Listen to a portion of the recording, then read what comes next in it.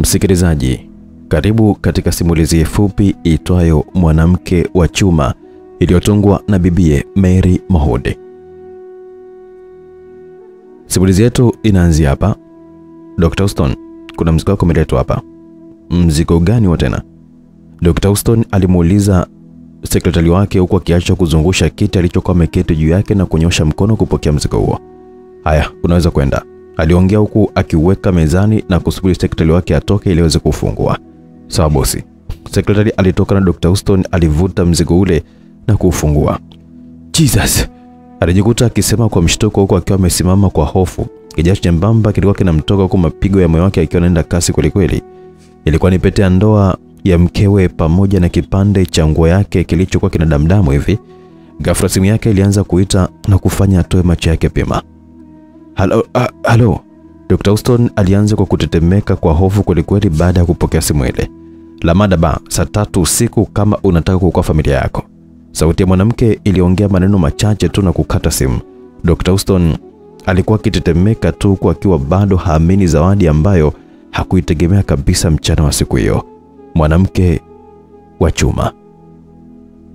Baada ya bumbuazi la dakika kadhaa, Dr. Houston alitoa simu yake na kubofya namba za mke wake kisha alipiga. Namba unayopiga haipatikani kwa sasa. Tafadhali ja. Oh shit. Dr. Houston alitoka kwa kasi kweli kweli kwa kimbia na kuingia ndani ya gari yake. Aliendesha gari kwa kasi huku bado akijaribu kupiga namba ya mkewe ambayo bado haikupatikana. Dr. Houston aliendesha gari huku akiwa mwenye mawazo sana kichwani mwake. Foreni kubwa iliyokuwa jioni hiyo ilimfanya kunje uso wake tu kwa akiwa anapiga usukani kwa hasira kweli kweli. Ghafla alichukulia mlio wa simu yake uliokuwa umemfanya geuzi shingo yake na kisha kupokea. Hivi wewe ni nani na kwa nini unanisumbua mimi wewe hivi? Si useme tu kama unataka kiasi gani mimi nikupe? Dr. Houston aliuliza huku akitoa machozi tu. Alionyesha kuifahamu kabisa fika sauti ile ya aliyekuwa amepokea simu. Sauti ya kicheko cha mwanamke kilisikika kilichodumu kwa sekunde kama 10 hivi. Dr. Houston, sura yako ya upole na sauti yenye kubembeleza tu mwanamke. Waga nichanganya mno yani. Yaani hata kama nikipanga kufanyia kitu najikuta nimepunguza adhabu. Mwanamke yule aliongea kwa kiachia kicheko tena. Niambie basi wewe ni nani mama? Niambie tunataka nini na usifanye kitu familia yangu na kuomba sana. Dr. Houston aliongea kwa sauti ya unyenyekevu tu mno huku akiwa analia. Sasa magari yalikuwa yameanza kutembea hivyo Dr. Houston naye alikanyaga mafuta. Nachukia sana ukitaja familia dokta. Hivi unajua kweli? Niambie tu basi wewe ni nani na mimi nilikukosea nini mpaka unastahili adhabu kwa kiasi hiki kweli? Dr. Houston alikuwa akiongea kwa akilia tu. Alikuwa akilia kila taswira ya mke wake mrembo pamoja na binti yake mpole mwenye miaka 6 tu kutoka azaliwe. Niliwaza kukua kabla ya kuja kwenye maisha yako. Ila niligaili nilipogundua kwamba ni adhabu ambayo hutaumia kabisa. Nataka uumie Houston, maumivu kuliko niliyowahi kuyapitia mimi. Mwanamke yule aliongea huku sasa sauti yake ikionyesha kutokuwa na mzaha hata kidogo. Simu ilikatika na kufanya Houston aungue kilio kama mtoto mdogo huku sasa akiegesha gari yake pembeni ya barabara akiasikilizia maumivu ya moyo wake. Nilifanya nini mimi Mungu jamani? Nilifanya nini mimi mpaka napitia mambo haya? Niliumiza maisha ya nani mpaka nateseka kiasi hiki? Alikuwa akilia tu dokta huyo. Basi bwana, mwanamke mwenye upe wa wastani, mwenye kimo cha kawaida tu na umbo la mduara kidogo, aliacha tabasamu la uchungu baada ya kukata simu yake. Macho yake yalitazama kioo cha kabati ambalo lilikuwa mbele yake. Machozi yalitiririka na kuacha vidimbu mashavuni mwake. Siwezi kabisa kukuacha Houston. Siwezi kukuacha kabisa ukiendelea kuishi tu maisha ya furaha na mimi nikiendelea kuishi maisha ya huzuni ya kudumu tu ambayo uliotengeneza katika maisha yangu. Groli, mwanamke yule alishtuliwa na sauti ya kike iliyokuwa ikitokea nje ya chumba chake. Alifuta machozi yake kwa kujiweka sawa. Groli, yani mimi nikadhani kabisa kwamba umejiandaa tutoke na shemeji yako. Unafanya nini tena hujavaa vizuri? Embu hata hujaweka nywele jamani. Dada, mimi nitaenda wakati mwingine, sasa hivi sijisikii vizuri kabisa. Kichwa kinaniuma sana yani. Hata sijui nini hata. Groli aliongea na kumfanya dada yake amsogelee na kumshika usoni wake. Groli, ama hutaki kabisa kukutana na David? Hujempenda kijana tuliyokutafutia au? Dada, Groli, Kitu gani kilichofanywa na wanaume mpaka uwachukie tu wote mama? Hukumu gani dhidi yao tu isiyoisha hiyo? Kila mtu kaumizwa mdogo kabla ya kupata mtu sahihi. Nisikilize basi. Glory aliachia machozi aliyokuwa akiyazuia. Siwezi kupenda tena dada. Nimeshindwa kuanza ukurasa mpya. Hata baada ya miaka 10 sasa kupita. Glory, hebu usiache uzuri wako ukaisha bure tu, bado na nafasi nyingine nyingi tu. Dada, sidhani kama kuna mwanamke ambaye amewahi kabisa kuumizwa kama mimi. Kisasi changu mimi kwa Houston hakiwezi kabisa kuisha dada. Hakitaisha kwa amani as long as mimi naishi dada. Melissa alimkumbatia tu mdogo wake. Tukirudi upande wa Dr. Houston, aliendesha gari huku sasa akinyosha barabara kuelekea nyumbani kwake. Alijaribu tena kupiga simu ya mke wake lakini haikupatikana. Aliendesha kasi na baada ya dakika kadhaa alikuwa yuko nje ya jumba lake la kifahari. Alishuka haraka huku akiona kimbia na kuingia ndani huku akitaja jina la mke wake. Mary, Patricia, Patty. Sauti yake ilikata baada ya kumkuta mwanae ambaye alikuwa busy akicheza tu game. Dr. Houston alipiga magoti kwa kilia kwa furaha sana. Baba. Patricia alimsogelea babake baada ya kumwona katika hali ile, na Houston alimkumbatia mwanae huku sasa mkewe Mary akitoka jikoni na kuwasogelea. Vipi tena baba Patty? Kuna nini kwani? Houston alimnyanyua mwanae huku akimpiga mbusu. Upo salama mke wangu? Ndio, tuko salama wote na Patricia, kwa nini? Mary aliuliza akashindwa kabisa kuelewa hali ya mume wake, lakini ghafla mlio wa simu kasikika. Ulikuwa ukitokea mfukoni mwa suruali ya dokta. Alimshusha mwanae huku sasa akitoka nje na kupokea simu akimwacha mkewe akitoa macho tu. Nini kwani? Haya mwanangu, hebu twende tu ukaoge ufanye homework. Mary aliongea huku akiwa anamshika mwanae mkono na kuelekea chumbani. Hello. Umefurahi sana kuikuta familia yako Sikia, niambie wewe ni nani na unataka nini? Kwa nini unacheza na akili yangu wewe? Dr. Houston aliuliza huku akiwa anaongea kwa sauti ambayo haikuwa na utani ndani yake. Swali lake likapokelewa na kicheko cha mwanamke ambacho kilidumu kwa dakika kadhaa.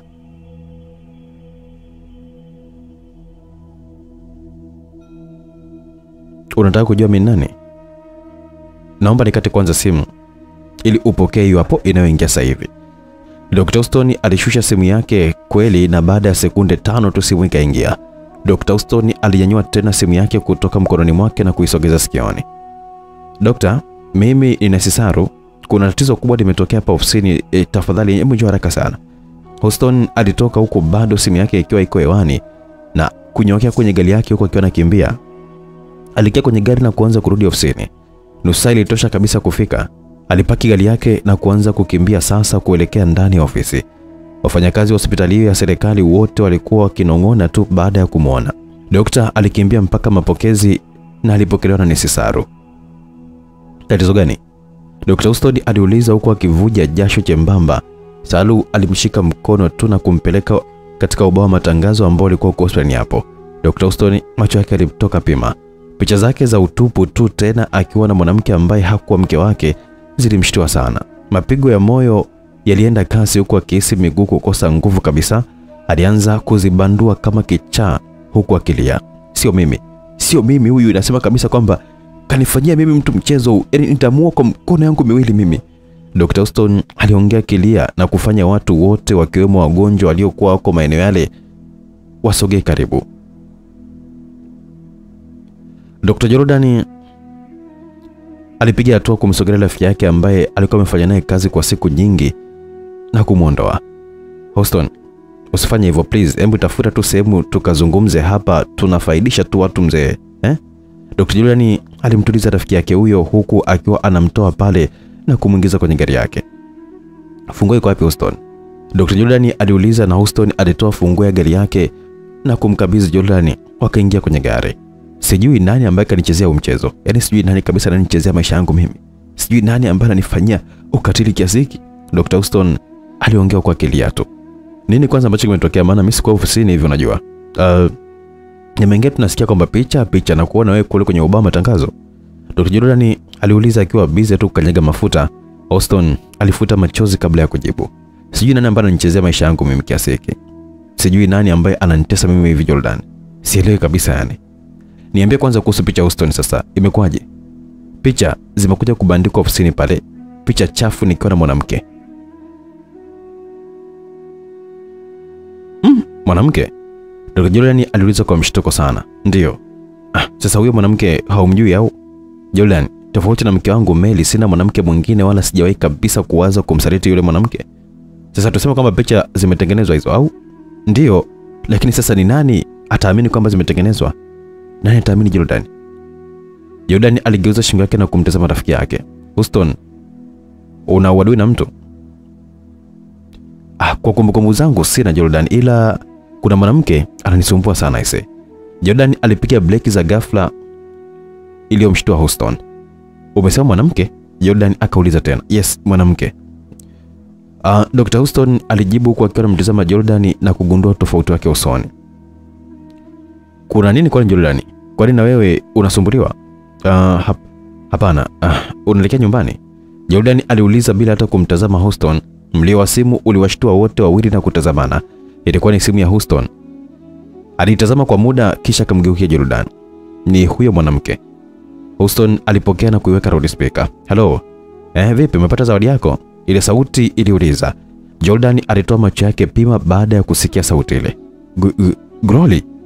Dr. Jordan aliwaza huku tu akiwa ametoa tu macho yake baada ya kusikia sauti ile. Ndio. Wewe ni nani lakini? Dr. Houston aliuliza. Tuna appointment saa 3 usiku leo Umesahau au? Glory aliuliza. La madaba, sawa nakumbuka. Sasa saa 3 kamili nitakuwa niko hapo. Dr. Houston alisema huku akimpa ishara rafiki yake abadili mwelekeo wa gari. Vizuri. Mwanamke alikata simu. Na Houston alimtazama rafiki yake ambaye alikuwa busy tu akiwa anawaza jambo fulani. Hivi Houston, Dr. Jordan aliita huku akiwa yuko busy tu kuendesha gari. Houston aligeuza shingo yake kumtazama rafiki yake. Unasema hauna kumbukumbu yote ya kumuumiza mtu hivi labda? Sasa atakuwa ni nani wewe mwanamke? Dr. Jordan aliuliza swali ambalo wote walibaki tu kimya. Kumbukumbu za miaka 15 iliyopita zilimjia Dr. Jordan. Mzee shikamoo. Alikuwa ni Houston akiwa yuko nje ya nyumba ya mzee Mwarubaru ambaye alikuwa tu akisoma gazeti lake. Marhaba kijana, ujambo? Alitikia mzee Mwarubaru huko akiachia tabasamu lake la kizee hivi. Sijambo kabisa mzee. Huyo rafiki yangu nimemkuta? Naam, ndio. Ingia tu huko ukamwangalia tu chumbani kwake. Ukimuita tu hapo hata sikia kabisa. Mambo yenu vijana si mkishafunguliaga tu nyimbo zenu kwa sauti mikubwa kama nini? Dr. Houston aliachia kicheko na kuingia ndani. Wa rafiki yangu kelele kweli yani umndani. Houston aliongea baada tu ya kuita muda mrefu mlango wa chumba cha Jordan bila hata kuitika. Karibu bwanangu, nilikuwa naselebuka tu hapa peke yangu mzee. Jordan alisema huko akipunguza sauti ya redio na kuketi sasa kitandani kumsikiliza rafiki yake. Yaani mwanangu tumetoka juzi tu hapa shule, leo unazunguka mtaani? Na shida kweli rafiki yangu. Yaani nikasema kwamba siwezi kabisa kulala bila ushauri wako. Houston alijibu akimtazama Jordan ambaye na yeye alimtazama rafiki yake. Kuna tatizo kwani nyumbani? Hapana, ila tu mwanangu, jana nimeona kitu cha ajabu sana maishani mwangu. Kitu cha ajabu? Kivipi sasa? Jordan aliuliza kwa mshtuko kwa anajiweka vizuri. Nimeona mwanamke mmoja wa ajabu sana katika maisha yangu, yani ambaye ameziteka sana hisia zangu jue. Jordan aliangua kicheko. Ndo kwanza umemaliza form 4 tu mwanangu, unaanza kabisa habari za mademu? Haya, utampa nini sasa? Jordan aliuliza huko akiwa anamtazama rafiki yake. Mapenzi sio pesa Jordan. Kiukweli siwezi kabisa kuficha hisia zangu zaidi yani. Haya sawa, kama umeamua. Ni nani huyo? Anaishi wapi na anaitwa nani? Jordan aliuliza na kuachia tabasamu la kumfariji rafiki yake. Sijajua hata jina lake yani bado. Wao ni wageni tu pale mtaani na inavyoonekana kwamba wamehamia tu labda mimi nikiwa niko shule. Jordan aliachia tabasamu tu na kunyamaza kwa muda. Usijali mwanangu, hilo swala mbona niachie mimi tu. Wacha nivae twende. Jordan aliongea huku akitoa fulana kabatini na kujivika. Jordan, tumefika sasa, wewe niache tu kwenye hiyo hapo hapo mbele, alafu nenda tu na gari yangu. Nitakuja tu kuifuata hapo kesho. Jordan, kumbuka hapa tumetoka kwenye kumbukumbu tu kwenye maisha, sasa tunaendelea na simulizi. Jordan alitikisa kichwa tu kukubali na kupaki gari pembeni. Dr. Houston alishuka kaingia baa hiyo huku akiwa na shauku kubwa ya kutaka kumuona huyo mwanamke anayemsumbua. Glory, ni wewe? Ni wewe Glory? Nafurahi tu kama upo hai. Dr. Jordan aliongea huku akiachia tabasamu la uchungu Kumbukumbu za miaka 15 iliyopita zilizidi kabisa kuzunguka kichwani mwake. Tunaendelea na kumbukumbu. Jordan na Houston walitoka na kumwaga mzee Mwarubalu. Mtaa wa mzee Mwarubalu haukuwa mbali sana na mtaa aliokuwa anaishi Houston. Hivyo hawakutumia dakika nyingi kwa kutembea mpaka kufika nyumba ile pale mwanangu. Ila sasa mamake Bwana anaonekana ni mkali sana, yani asikuone kabisa. Houston aliongea kwa akiwa anamtazama rafiki yake ambaye alikuwa busy tu kuangalia nyumba hiyo ilionekanika kuwa na mazingira magumu mno. Da, sema mwanangu, mbona maskini sana watu? Yani kweli aisee, umependa hapo? Jordan aliuliza kwa mshangao, kauli ambayo ilionyesha kumchukiza Houston. Sikia mwanangu, kama huwezi kunisaidia rudi. Mimi nitafanya tu harakati zangu mwenyewe. Houston aliongea kwa kionyesha kabisa kuchukia. Akapiga hatua mbili na kufanya Jordan amvute mkono. Poa poa mwanangu, tafanya. Si unaniamini lakini mimi kwa hao viumbe yani uaga waruki kabisa yani. Jordan aliongea kwa kiacha tabasamu. Sikia, mamake ni mkali sana hivyo, kwa makini eti. Hakikisha kwamba umemjua jina, sawa? Dr. Houston alisema kwa kumtazama Jordan ambaye alipeleka mkono wake shingoni kama ishara ya kuchinja. Houston na Jordan waliagana na Houston akaenda nyumbani kwao, huku Jordan akipiga hatua kuisogelea nyumba ya kimaskini ya mama ambaye alikuwa kiishi na binti yake kama alivyoelekezwa na rafiki yake. Jordan alipiga hatua fupi kuielekea nyumba hiyo. Shikamoo. Jordan aliachia salamu kwa sauti ya ujasiri sana baada ya kufika na kumkuta mama wa makamo akiwa anafua tu nje ya nyumba hiyo ambayo hata kumalizika haikuwa imemalizika. Yani ni mifuko tu ambayo ilikuwa madilishani, badala ya madilisha na mifuko ya maturubai ilikuwa imefunikwa juu ya nyumba hiyo ya chumba kimoja tu kama paa.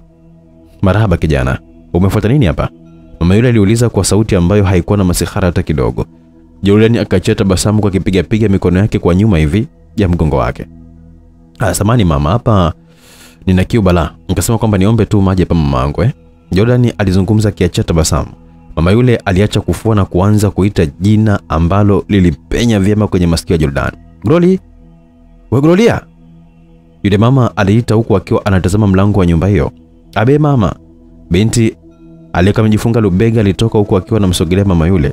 Alivaa kanga iliyokuwa imechanika kwa kuifunga kama rubega hivi kwa ndani, akavalia dela. Nywele zake ndefu ambazo hazikusukwa wala kuchanwa zilikaa tu chini. Alikuwa yuko peku. Jordan alitumbua macho kumtazama mrembo masikini aliyependeza hata kwa mavazi chakavu kama yale.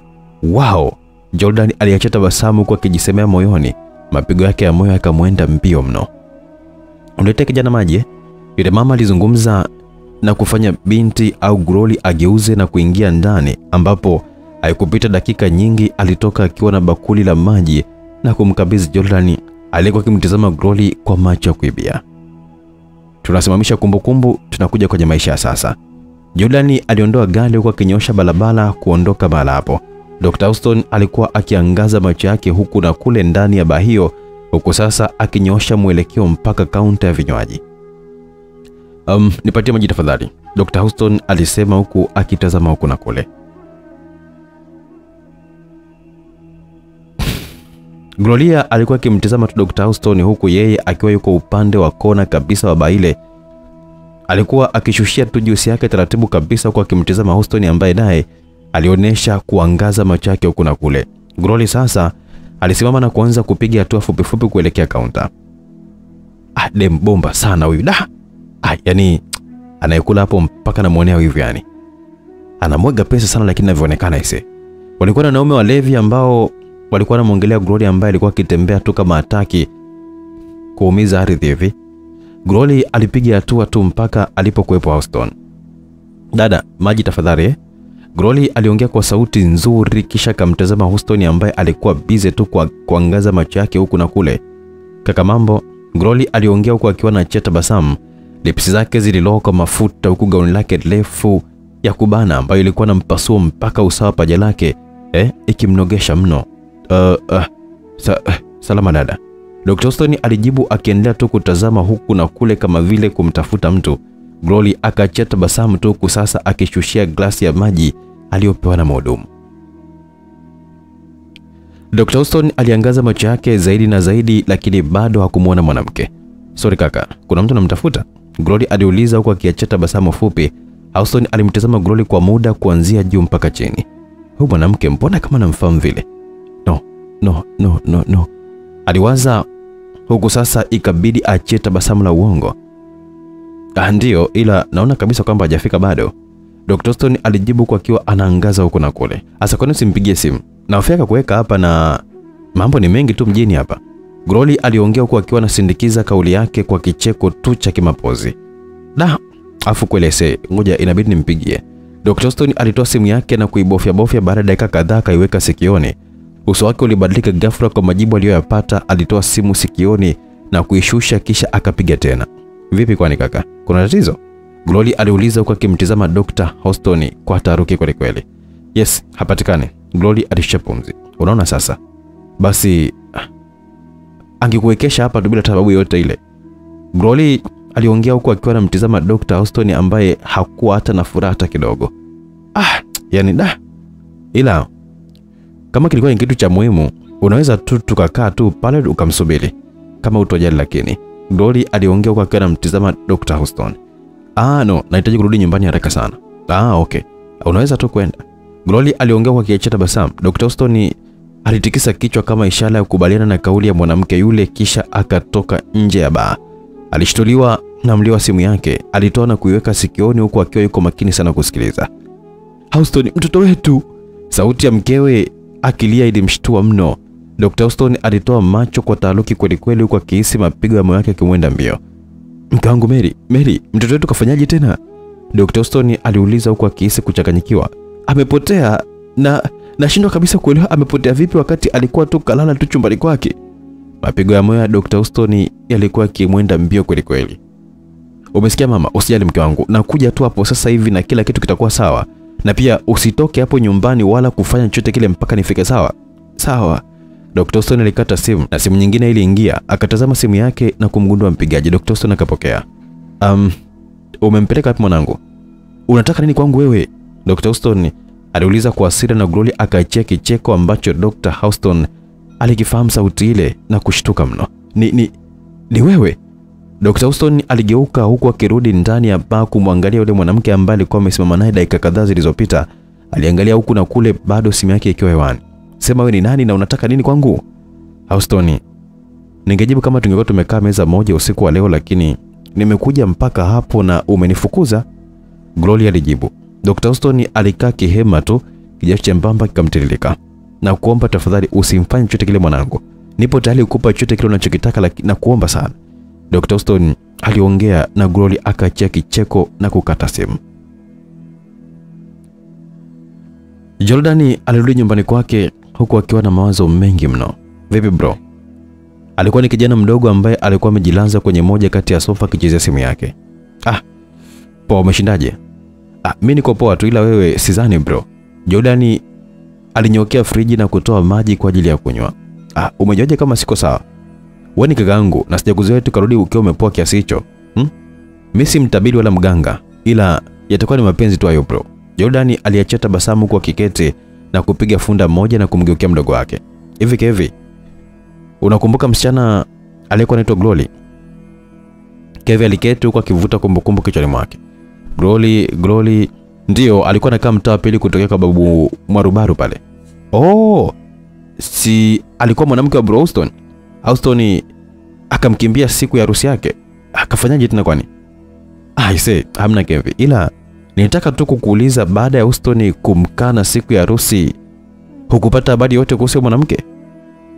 Alikuja tu nyumbani kwa mzee Mwadubale pale kutafuta huku hali yake ikiwa ni mbaya sana. Nikamwambia kwamba ukweli tu kwamba upo Marekani kimasomo.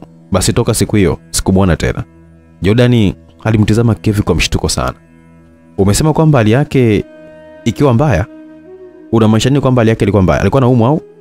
Siku tatu baada ya Bro Houston kumkana kanisani na mama yake Glory alifariki.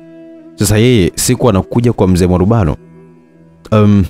Nilimuona kama vile alikuwa anaumwa hivi. Jordan alinyamaza tu akimtazama mdogo wake. Sikuwahi kabisa kuwaza katika maisha yangu mimi kama Houston angelikuwa ni katili kiasi hiki. Asa kwa nini alinitumia mimi kuweza kumpata Glory, msichana wa kimaskini kabisa ambaye hakuwa hata na hatia, kisha kumfanyia unyama kama ule? Jordan aliwaza huku akiwa na huzuni sana. Bro, unawaza nini? Acha nikapumzike, tutaongea baadaye. Ila Josi sijamuona. Alianga kwamba anakwenda kwa rafiki zake tu wa chuo huko, mpaka sasa hivi hajarudi. Asa wewe umekula chote usiku? Naam bro. Sawa. Jordan alisimama kupiga hatua kuelekea mlango wa chumbani kwake na kuingia. Alijitupa kitandani huko bado akiwa ni mwenye mawazo. Ghafla simu yake ilianza kuita. Alitoa mfukoni na kutazama kioo. Alikuwa ni Houston. Jesaro, Jordan mwanangu katekwa. Yaani yule mwanamke amemteka mwanangu. Jordan aliinuka huko akiwa mwenye taharuki sana. Yaani nani? Yule ambaye ulikuwa umeenda kuonana naye? Ndio, kamteka mwanangu. Kwani hakuonana naye? Hebu naomba tuone Jordan, nitazungumza zaidi. Haya sawa. Wapi sasa nikufuate ba au? Hapana, uje tu nyumbani kwangu na mimi nimekodi taxi, kwa hiyo tutakutana tu hapo. Jordan alisimama na kuvaa viatu vyake kisha akatoka. Aliingia kwenye gari na kuanza safari kuelekea nyumbani kwa Dr. Houston. Glory alikuwa akifika sasa nyumbani kwake. Alipaki gari na kupiga hatua fupi kuingia ndani. Halo, bosi, mtoto tuko naye hapa. Tunasubiri maelekezo yako. Sasikia Amiri. Kwani mko wapi? Atuko hapa Magomeni na mtoto bado kalala. Sasikia. Mpelekeni kwenye ile nyumba ya Mbezi kule. Mimi nakuja tu hapo sasa hivi ili tujue kwamba tunafanya kitu gani. Glory alikata simu na kuingia chumbani. Alitoa nguo zake na kuingia bafuni kwa ajili ya kuoga. Houston alifika nje ya nyumba yake. Ulisema kiasi gani mzee? 10,000. Dr. Houston alitoa noti ya shilingi 10,000 na kumkabidhi dereva taxi. Alipiga hatua za haraka na kuingia ndani kwake.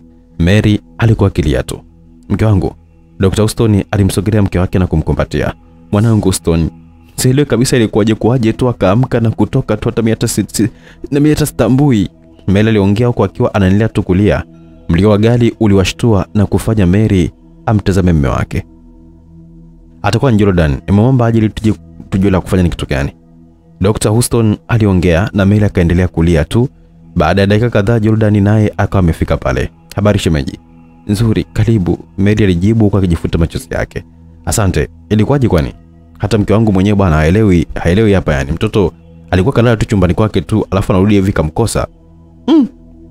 Jordan aliguna tu. Asa Glory anatoa wapi uwezo wa kuweza kufanya vitu vikubwa kama hivi? Jordan alikuwa anawaza tu kwa muda huo.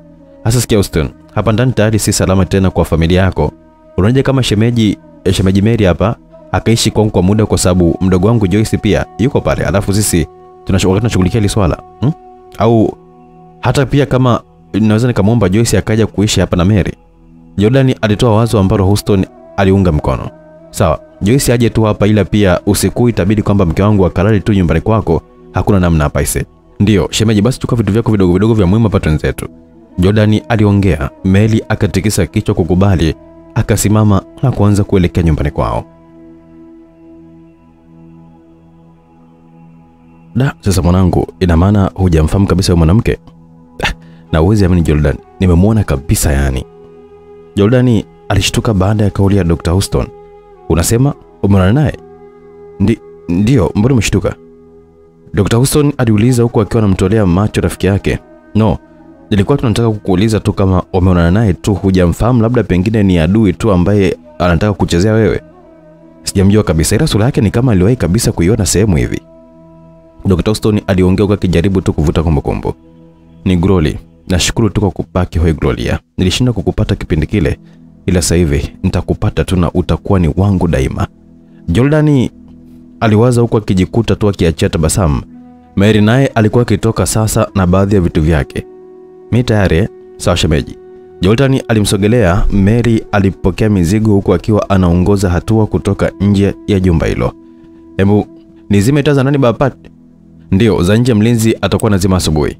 Walitoka na kufunga milango, wakaelekea gari na kupanda, na safari ilikuwa kuelekea Sinza kwa Dr. Jordan ikaanza. Glory alivalia suti yake iliyokuwa inampendeza sana. Alibana nywele zake huku akitupia viatu virefu. Alitoka mpaka nje na kuingia ndani ya gari yake ambapo alianza safari ya kuelekea Mbezi. Kumbukumbu za miaka ya nyuma zikamrudia. Jordan na Glory walizoeana sana. Mara kwa mara alikuwa anaenda nyumbani kwa Mama Glory na kumsaidia kuchota maji, urafiki ambao hata mama mkali tu Mama Glory aliutambua vyema kabisa. Kitu kilichomfurahisha zaidi mama ni Jordan kuwa mwalimu mzuri sana wa Kiingereza kwa binti yake ambaye hakuwahi kabisa kupata hata nafasi ya kwenda shule kwa uhaba wa pesa. Comparison destroys personality. Yaani maana yake ni kwamba kulinganishwa hupoteza uhalisia wa mtu. Jordan alikuwa akisoma kitabu nyumbani kwa kina Glory ambaye alikuwa yuko pembeni yake akiwa anaandika tu vitu alivyokuwa akisomea na Jordan. Yaani wewe ni mwanamke mrembo sana, tena mwenye akili sana. Tena usikubali kabisa kufananishwa na yote ule na chochote kile. Wewe ni wa thamani mno katika maji au nyota ziwakazo kule angani wakati wa usiku na kupendezesha anga. Jordan aliongea na kumfanya Glory angue kicheko. Basi mashairi yako ya uongo hayo unanichekeshaga sana wewe. Hata tu nasahau kabisa nilichokuwa nikiandika hapa mimi. Glory aliongea kwa kiendelea tu kuandika. Mama yake alijikuta kicheka tu na baada ya kuwatizama. We Glory, mimi natoka naenda sokoni, ukae hapo na kaka yako. Ama unaondoka sasa hivi kwa Jordan? Hapana mama. Ilikuwa ni age ila kwa sababu tu natoka nitakusubiri tu mpaka utakaporudi. Kwa usalama wa mtoto hapa Mama Glory na Glory waliachia tu vicheko ambavyo havikudumu sana. Basi sawa. Acheni mimi niende. Glory alitoka na kuacha. Huo ulikuwa ni muda mzuri kwa Jordan kumueleza Glory shida ya rafiki yake. Alimtazama Glory kwa muda ambaye yeye alikuwa busy tu kuandika. Wewe ni msichana mrembo sana Glory. Toka nikufahamu nahisi furaha na amani sana moyoni wangu. Sijui kwa nini sikukuona wa kwanza Glory. Jordan alijikuta kiachia tabasamu la uchungu baada ya kuwaza. Glory alita Jordan na kumfanya Glory ainue macho yake. Hivi unamfahamu Houston? Glory alitikisa kichwa chake kukubali. Ni yupi? Si yule kaka ambaye ninakutana naye tu pale bombani mara dukani. Yes. Yule. Hivi si nilikwambia kwamba ni rafiki yangu kutoka utotoni? Yeah. Ndio uliniambia najua. Hivi Glory, kwa nini muonaje? Jana maanisha kwamba yupoje yani. Glory aliachia tabasamu tu labda mfupi kabla ya kujibu. Ni kijana mzuri tu mtanashati kama wewe. Napenda sauti yake ya upole na tabasamu lake pia. Ila si mchangamfu kwa watu hata kidogo yani. Hayupo kama wewe. Jordan aliachia tabasamu kwa muda. Glory anikwambia kitu. Ila promise mimi kwamba hautachukia. Ndio sitachukia. Jordan alisha pumzi ndefu kabla ya kutoa barua na kumkabidhi Glory. Usisome sasa hivi ukiwa na mimi hapa tafadhali sana. Na hakikisha kabisa Mama Glory asione, ataniua tafadhali. Ifiche. Utaisoma tu wakati wa kulala sawa. Jordan aliongea huku akiwa mnongoneza Glory ambaye alikuwa akitumbua tu macho. Nimetoka kwa Houston, kijana ambaye tulitoka kumzungumzia sasa hivi hapa, rafiki yangu huyo. Glory alibaki tu akiwa anatoa macho huku akiwa haamini kijana msomi wa kitajiri kabisa na aliyekuwa serious kweli vile angeweza kabisa kumpenda mtu kama yeye. Alibaki kunyamaza tu kwa akiwa haamini. Alichukua barua na kuiweka ndani ya maziwa yake tu madogo ya mvilingo na kuificha kabisa. Kwa hivyo vilivyobaki hapa tutamalizia tu kesho ama eti mtoto mzuri. Jordan aliuliza huko akisimama. Glory alitikisa tu kichwa kukubali huko akiachia tabasamu tayari akiwa ameshikwa na bumbwazi. Nimwahidi mama kubaki na wewe ila kidogo sijisikii vizuri mama. Naomba niende. Glory alitikisa kichwa tu tena kukubali na Jordan alitoka na kuahidi kurudi kesho yake. Machozi yalimtoka Jordan baada ya kuachana na Glory. Hivi ni kwa nini sikumuona mimi wa kwanza Glory? Moyo wangu unaumia sana juu yako na kupenda tu mpaka sielewi na matatizo gani mimi. Jordan alijiongelea akifuta machozi yake na kupiga hatua kuondoka zake. Gloria alipaki gari yake nje ya nyumba kubwa na kushuka kisha akapiga hatua fupi kuingia ndani. Macho yake yaligongana na vijana wawili ambao walikuwa wakipiga tu hadithi zao na kunyamaza tu baada ya kumuona. Boss karudi. Alianza kijana mmoja wapo huku sasa wote wakipiga hatua kumsogelea Glory. Mtoto yuko wapi? Glory aliuliza huku akiwa ananyokea friji na kutoa boksi kubwa la juisi ya embe na kumimina kwenye glasi. Amelala. Glory aliachia tu tabasamu huku akiketi kwenye moja kati ya sofa na kushushia funda la juisi. Kuna kazi moja nataka mnifanyie. Hata moja tunaweza lakini. Nataka tu mnitafutie mtu anaitwa Jordan Mbasha. Nataka kabisa kujua taarifa zake zote. Sasa Joy. Hauna picha yake madam labda? Sina kwa sababu sikuwahi kabisa kumfuatilia kabla ya leo. Ila sure kwamba tutamtumia tu Dr. Houston na yeye tutampata tu. Glory alishusha funda moja la juisi sasa akasimama na kuelekea chumba alichokuepo mtoto. Alifungua mlango na taratibu kabisa kuingia ndani. Alipiga hatua fupi mpaka pembeni ya kitanda cha gharama kweli alichokuwa amelalia mtoto yule. Glory aliketi na kumtazama tu Patricia ambaye alikuwa hata hajielewi kabisa kwa usingizi. Yaani Natamani kwamba nikate shingo yako tu na kutundika mwili wako tu ndani ya nyumba ya Houston. Haisi uchungu zaidi kwa kushuhudia damu yako? Glory alidondosha chozi huku akiachia tabasamu la uchungu. Dr. Houston, Jordan pamoja na Mary sasa walikuwa wameshafika nje ya nyumba ya Jordan. Walishuka huku wakiwa wanapiga hatua za kuelekea ndani. Oh, Bro Houston. Heshima yako mzee. Shama vipi? Kevin alichombeza tu kwa akiwa anasimama na kumpokea vitu Mary. Maraba, hivyo wewe umeona mimi mtoto mwenzio au mzee kabisa au? Houston aliuliza swali lililokuwa linafanya wote waangue kicheko, hata Mary akaachia tabasamu tu. Mzee mheshimiwa bro. Sikuwa huko unakofikiria wewe. Wote walikuwa kiketi sasa. Joyce hajarudi? Jordan aliuliza huko akiwa mtazamo mdogo wake. Nimerudi kaka, shikamoo. Sauti ya msichana ikasikia huko akiwa anawafuata pale ukumbini walipokuwa wamekaa. Shikamoo kaka hau. Shikamoo wifi Mary. Marhaba, marhaba. Marhaba Joy wangu. Naona kabisa kwamba unazidi tu kwa binti mrembo. Mary alisema huko akiwa anachia tabasamu. Wifi bwana. Mbona kawaida tu sana, siwezi hata kukufikia wewe yani. Wote waliishia kucheka tu.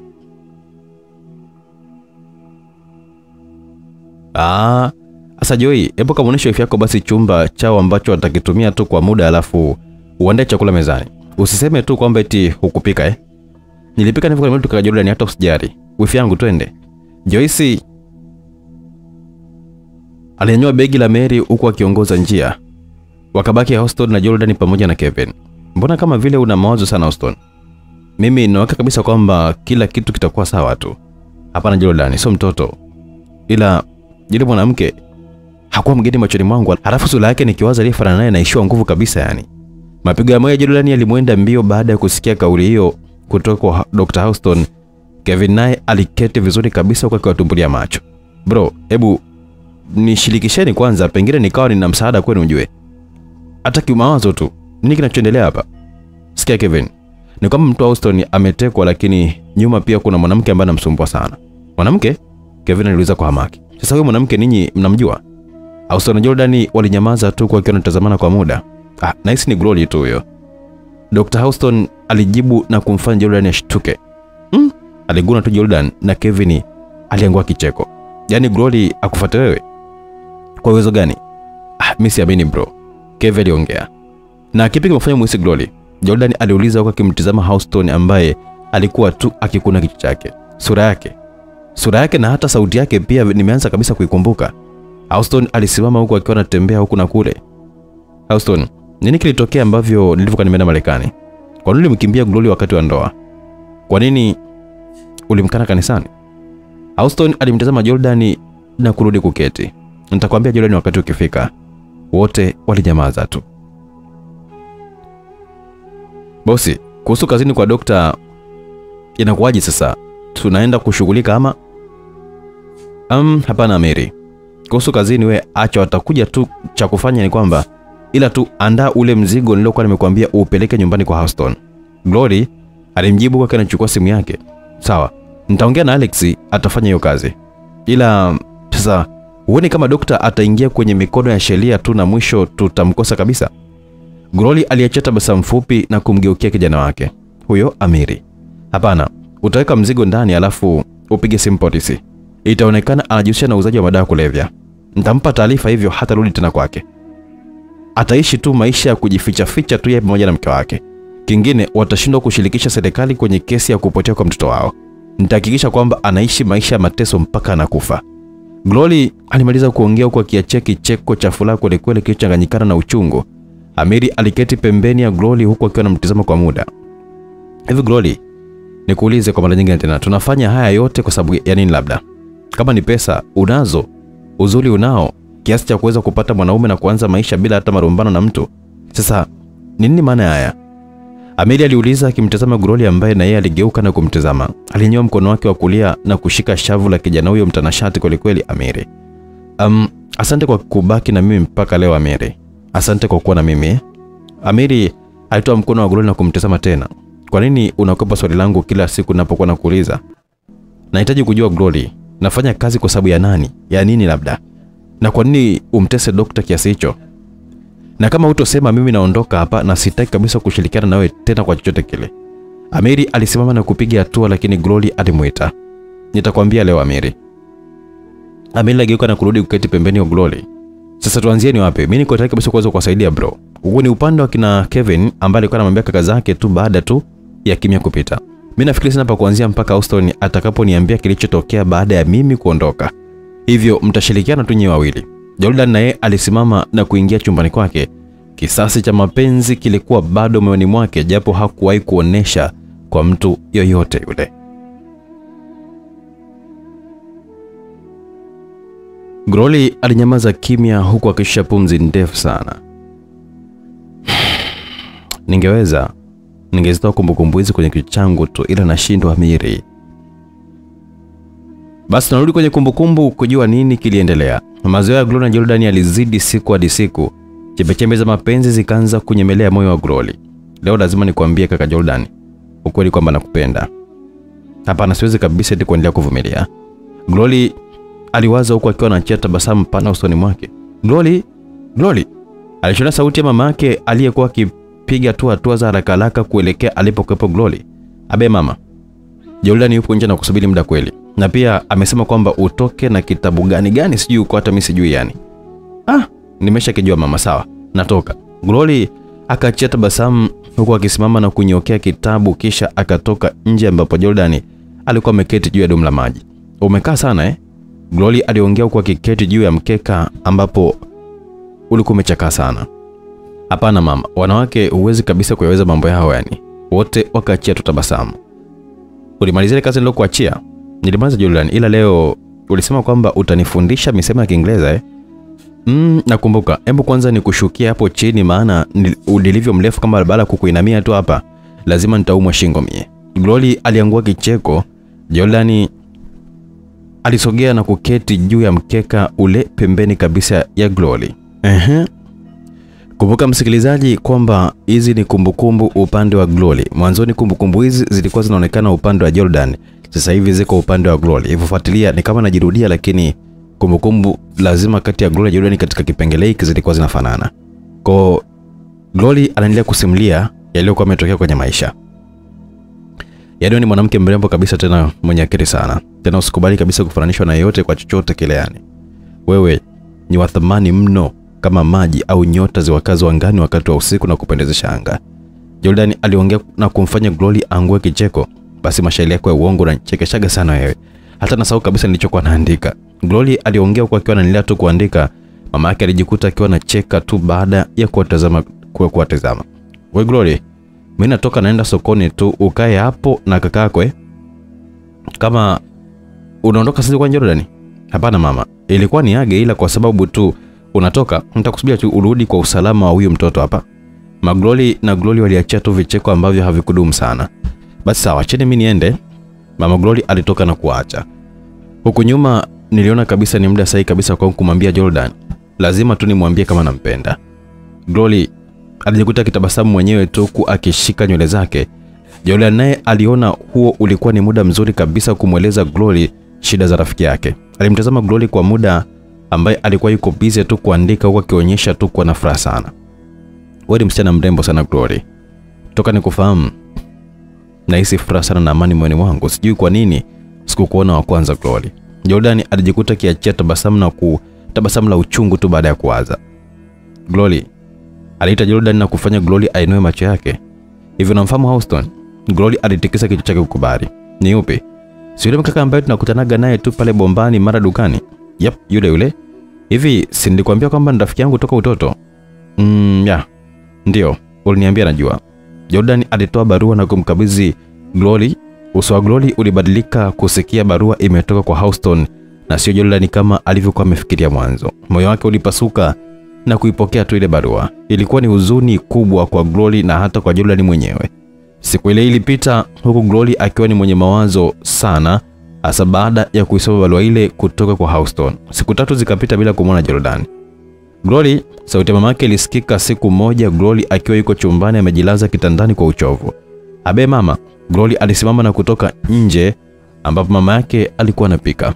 "Hebu nenda dukani nichukulie chumvi." Glory alipokea pesa na kutoka. "Wai sasa? Si unaona kabisa kwamba kuna kagiza sasa hivi?" Glory alitikisa tu kichwa huku akitoka na kuanza kupiga hatua kuelekea dukani. Glory shiliona sauti iliyomfanya ageuke nyuma. Alikuwa ni Houston ambaye alipiga hatua za haraka haraka na kumfikia. Mambo, Houston alianza huku akiacha tabasamu. Poa tu, mzima? Mimi mzima kabisa.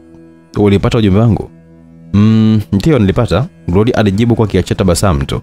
Basi nisikucheleweshe sana Glory, ila naomba tu tuwe marafiki. Sawa, Glory alijibu. Aligeuka na kuanza kuondoka. Houston aliacha tabasamu tu kwa kimtazama Glory ambaye alikuwa akitembea kuelekea dukani. Huo ni mwanzo wa Glory na Houston. Glory alimkumbuka sana Jordan kila siku. Hakujua kwamba angempatia wapi tena, kwa Jordan alikata kabisa mguu wake nyumbani kwa kina Glory. Na Glory alikuwa kilia tu kila alivyokuwa anatazama vitabu vya silabu vya Kiswahili na Kiingereza alivyoachora Jordan. Mbona unacheka peke yako? Jordan alimuuliza Houston siku moja wakiwa wako nyumbani kwao. Hamna, nimemkumbuka tu Glory. Jordan aliacha tabasamu la uchungu na uongo ndani yake. Kafanyaje tena? Urembo wake, ucheshi, upole, ustaarabu. Hivi hajambo lakini? Jordan aliuliza. Kwa nini usiende kumuona lakini Jordan? Hapana, siwezi, Jordan alijibu huku akiwa anasoma kitabu chake cha riwaya. Houston alimtazama Jordan kwa muda. Jordan, nikuuliza kitu. Jordan alimtazama Houston kumsikiliza. Unampenda Glory? Jordan alinyamaza tu kwa muda huku akikumbuka kumbukumbu nyingi za Glory zikimjia kichwani mwake. Hapana, sijawahi wala siwezi. Jordan aliendelea tu kusoma kitabu chake. Asa kwani hutaki kumuona? Ni kwa sababu kazi ile nipeleka kwenye maisha yake mimi nimeshamaliza. Ukimya ulipita kwa muda. Ila Houston, ningependa kabisa nikuombe kitu kimoja. Yeah, I'm listening. Usije ukamuumiza Glory na kuomba sana. Houston aliishia kutabasamu tu. Najua Glory pia gana kuulizia sana kila siku na nimemwambia kwamba nitamleta kwenu. Hapana, usimlete. Sitaki apajue. Siku zilienda na hatimaye matokeo ya kidato cha 5 yakatoka. Ukaribu wa Houston na Glory pia mama yake Glory aliufahamu, japo alimuhusia sana mwanae kila siku juu ya madhara ya kujihusisha na mapenzi katika umri mdogo. Houston alimjali sana Glory. Alimletea mavazi mapya, viatu, alimpeleka saluni na kufanya urembo wa Glory uonekane. Nimesikia kwamba matokeo yametoka. Alikuwa ni Glory siku moja wakiwa katika uwanja uliokuwa mtaani hapo ambapo vijana walikuwa wanatumia kucheza mpira. Ya, nimefaulu kwenda kidato cha 5. Houston alijibu kwa akiwa anatazama mpira ambao ulikuwa unachezwa. Hongera sana my love. Asante mpenzi wa maisha yangu. Houston alijibu kwa akiwa anamtazama Glory. Mkoa gani? Naenda Tabora, shule moja hivi ya vipaji iko inaitwa Tabora Boys. Nimesikia sana ise. Na Jordan je? Houston aliacha tabasamu tu. Yes, sijajua, labda nikimuuliza hivi. Sawa. Nakupenda sana Glory mama. Wewe ni maisha yangu kabisa yani. Nakupenda pia Houston wangu. Basi walikupatiana. Wakati wote ananilia Jordan alikuwa yuko mbali tu akitazama huku akiumia kweli kweli. Mapenzi yanavyoanza uwezi kuamini kama kuna siku itatokea kukatokea uadui kati ya watu wawili wanaopendana. Jordan aligeuka na kuondoka zake kwa akifuta machozi. Houston alienda shule Tabora kwa kimwahidi mpenzi wake kuonana atakapokamaliza masomo. Houston alificha kuhusu matokeo ya Jordan, lakini ukweli ni kwamba wote walikuwa wamefaulu shule moja. Urafiki wao kaendelea tu wakiwa wako shule huko. Jordan akajitahidi sana kujisaulisha Glory. Walifanya vizuri katika masomo yao. Hata hivyo, mawasiliano ya Houston na Glory hayakuwepo kabisa. Uokoa ni mtindo wa maisha mpaka Houston alipomaliza kidato cha 6. Walikuwa wakionana wakati wa likizo tu. Houston na Jordan wakamaliza kidato cha 6, matokeo yakatoka, wamefanya vizuri. Wazazi wake na Jordan wakampeleka Marekani kwa ajili ya kuchukua masomo ya udaktari. Huko Houston akienda chuo cha utabibu Dar es Salaam cha Muhimbili, Mhhh. Glory naye alikuwa akijishughulisha na shughuli za migahawa tu pamoja na mama yake. Sasa kupitia simu ndogo alionunuliwa na Houston, aliweza kuwasiliana naye kila walipokuwa wanapata muda. Mwaka ukapita chuo. Wanaume wote waliokuwa wanamfuata Glory aliwakataa huku akitizama ahadi waliokuwa wamewekeana na mpenzi wake. Na siku moja akiwa ndani kwao, ghafla mlio wa simu ulimshtua na kufanya aisogelee. Alikuwa ni Houston. Glory aliacha tabasamu na kuisogelea simu yake. Ndio mpenzi, aniko hapa nje ya nyumba yenu. Kauli hiyo ilimshtua Glory na kumfanya atoke. Kweli macho yake yalikutana na Houston ambaye alikuwa akimtizama huku akiwa anacheka. Glory alimkimbilia Houston na kumkumbatia. Kwa nini umenifanyia hivi lakini? Glory aliuliza baada ya kuachana na Houston Sasa wakabaki wakitazamana.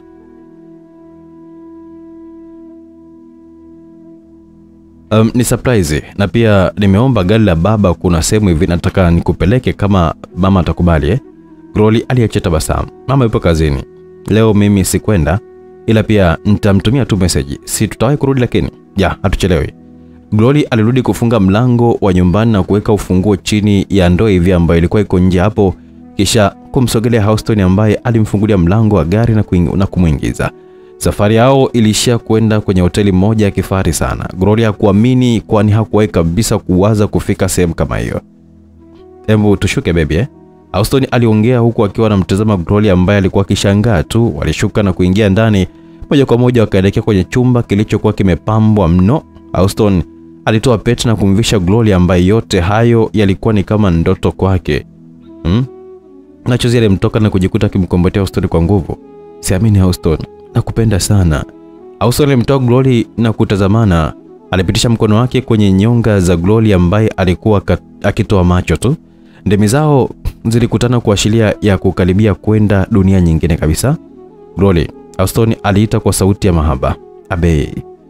Houston alimbusu Glory na kumnong'oneza masikioni. Naomba ruhusa yako mpenzi. Naomba niwe wa kwanza kabisa kwako rasmi.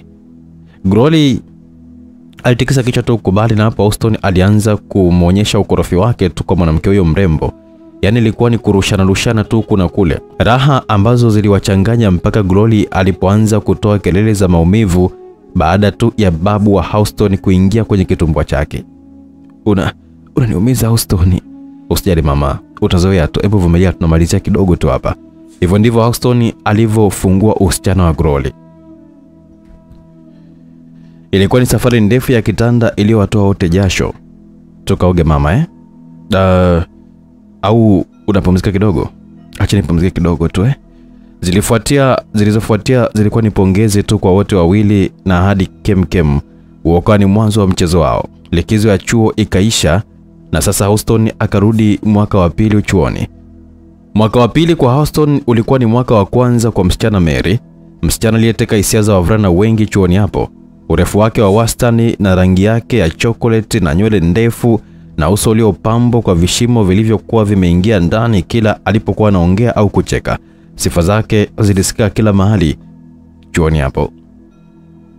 Mwanangu, kuna huyo demu Festi hii ni chombo balaa. Alikuwa ni Jason, mvulana aliyekuwa anaishi na Houston chumba kimoja, akimwambia mwenzake Houston pamoja na Daudi. Sasa kwa nusi mfate tu mzee, au nipe namba zake. Daudi aliongea kitania huko akiwa anatoa simu yake. Houston alitoka na kupokea simu yake ambayo ilikuwa inapigwa na mpenzi wake Glory, na kuacha Jason na Daudi wakiendelea kubishana. Niambie malkia wangu, Houston alianza baada tu ya kupokea simu ya Glory. Nimekumisi tu nikasema kwamba nikupigie, umekuwa kimya sana wiki hii. Glory aliongea kwa sauti ya upole sana. Ni masomo tu malkia wangu, ila nikipata muda nitakucheki mbona. Sawa, nilikumbuka tu sana nikaona nikupigie. Vizuri kama uko salama. Ndio, mimi nipo salama, ila wewe sidhani sauti yako imebadilika sana mama. Houston aliongea kauli iliyomfanya Glory ashindwe kujizuia machozi yake. Ni mamangu Houston, anaumwa. Houston alishangaa huku akibaki kutumbua macho. Anaumwa nini tena? Figo yake moja inaelekea kufeli. Glory aliachia kilio. Houston alianza kumbembeleza kwa maneno ya faraja tu mpaka Glory aliponyamaza, wakagana na kukata simu. Houston akarudi zake ndani huku akiwa ni mwenye huzuni sana. Sasa huyo Mary aliongea na mimi, uwezi amini bro. Ila cha ajabu ni kwamba kaniomba namba za Houston. Jason aliongea kauli iliyomshangaza Daudi. Yaani kwamba anamfahamu Houston. Anasema alimuona wakati akiwa anatoka maabara siku moja. Anahitaji namba zake tu, na mimi nikaona kwamba si vyema kabisa kutoa namba bila ruksa ya mtu mwenyewe. Houston alikuwa kajilaza tu kitandani bila hata kuongea lolote. Eti Houston, mimi nitampa Mary namba zako tu, kwani ameniahidi kiasi cha pesa ujue. Unajua nyoyo zangu mwanangu, wewe utachukia tu, lakini mimi acha nipone bwana. Jason aliongea na kufanya Daudi angue kicheko. Afu kweli mwanangu, wewe mpe tu, kwani Houston si atablock tu, kuna shida gani hapo? Ni mwendo wa blacklist tu. Houston alinyamaza tu. Siku hiyo ikapita. Houston alijaribu kumtafuta Glory lakini hakuwa anapatikana kabisa.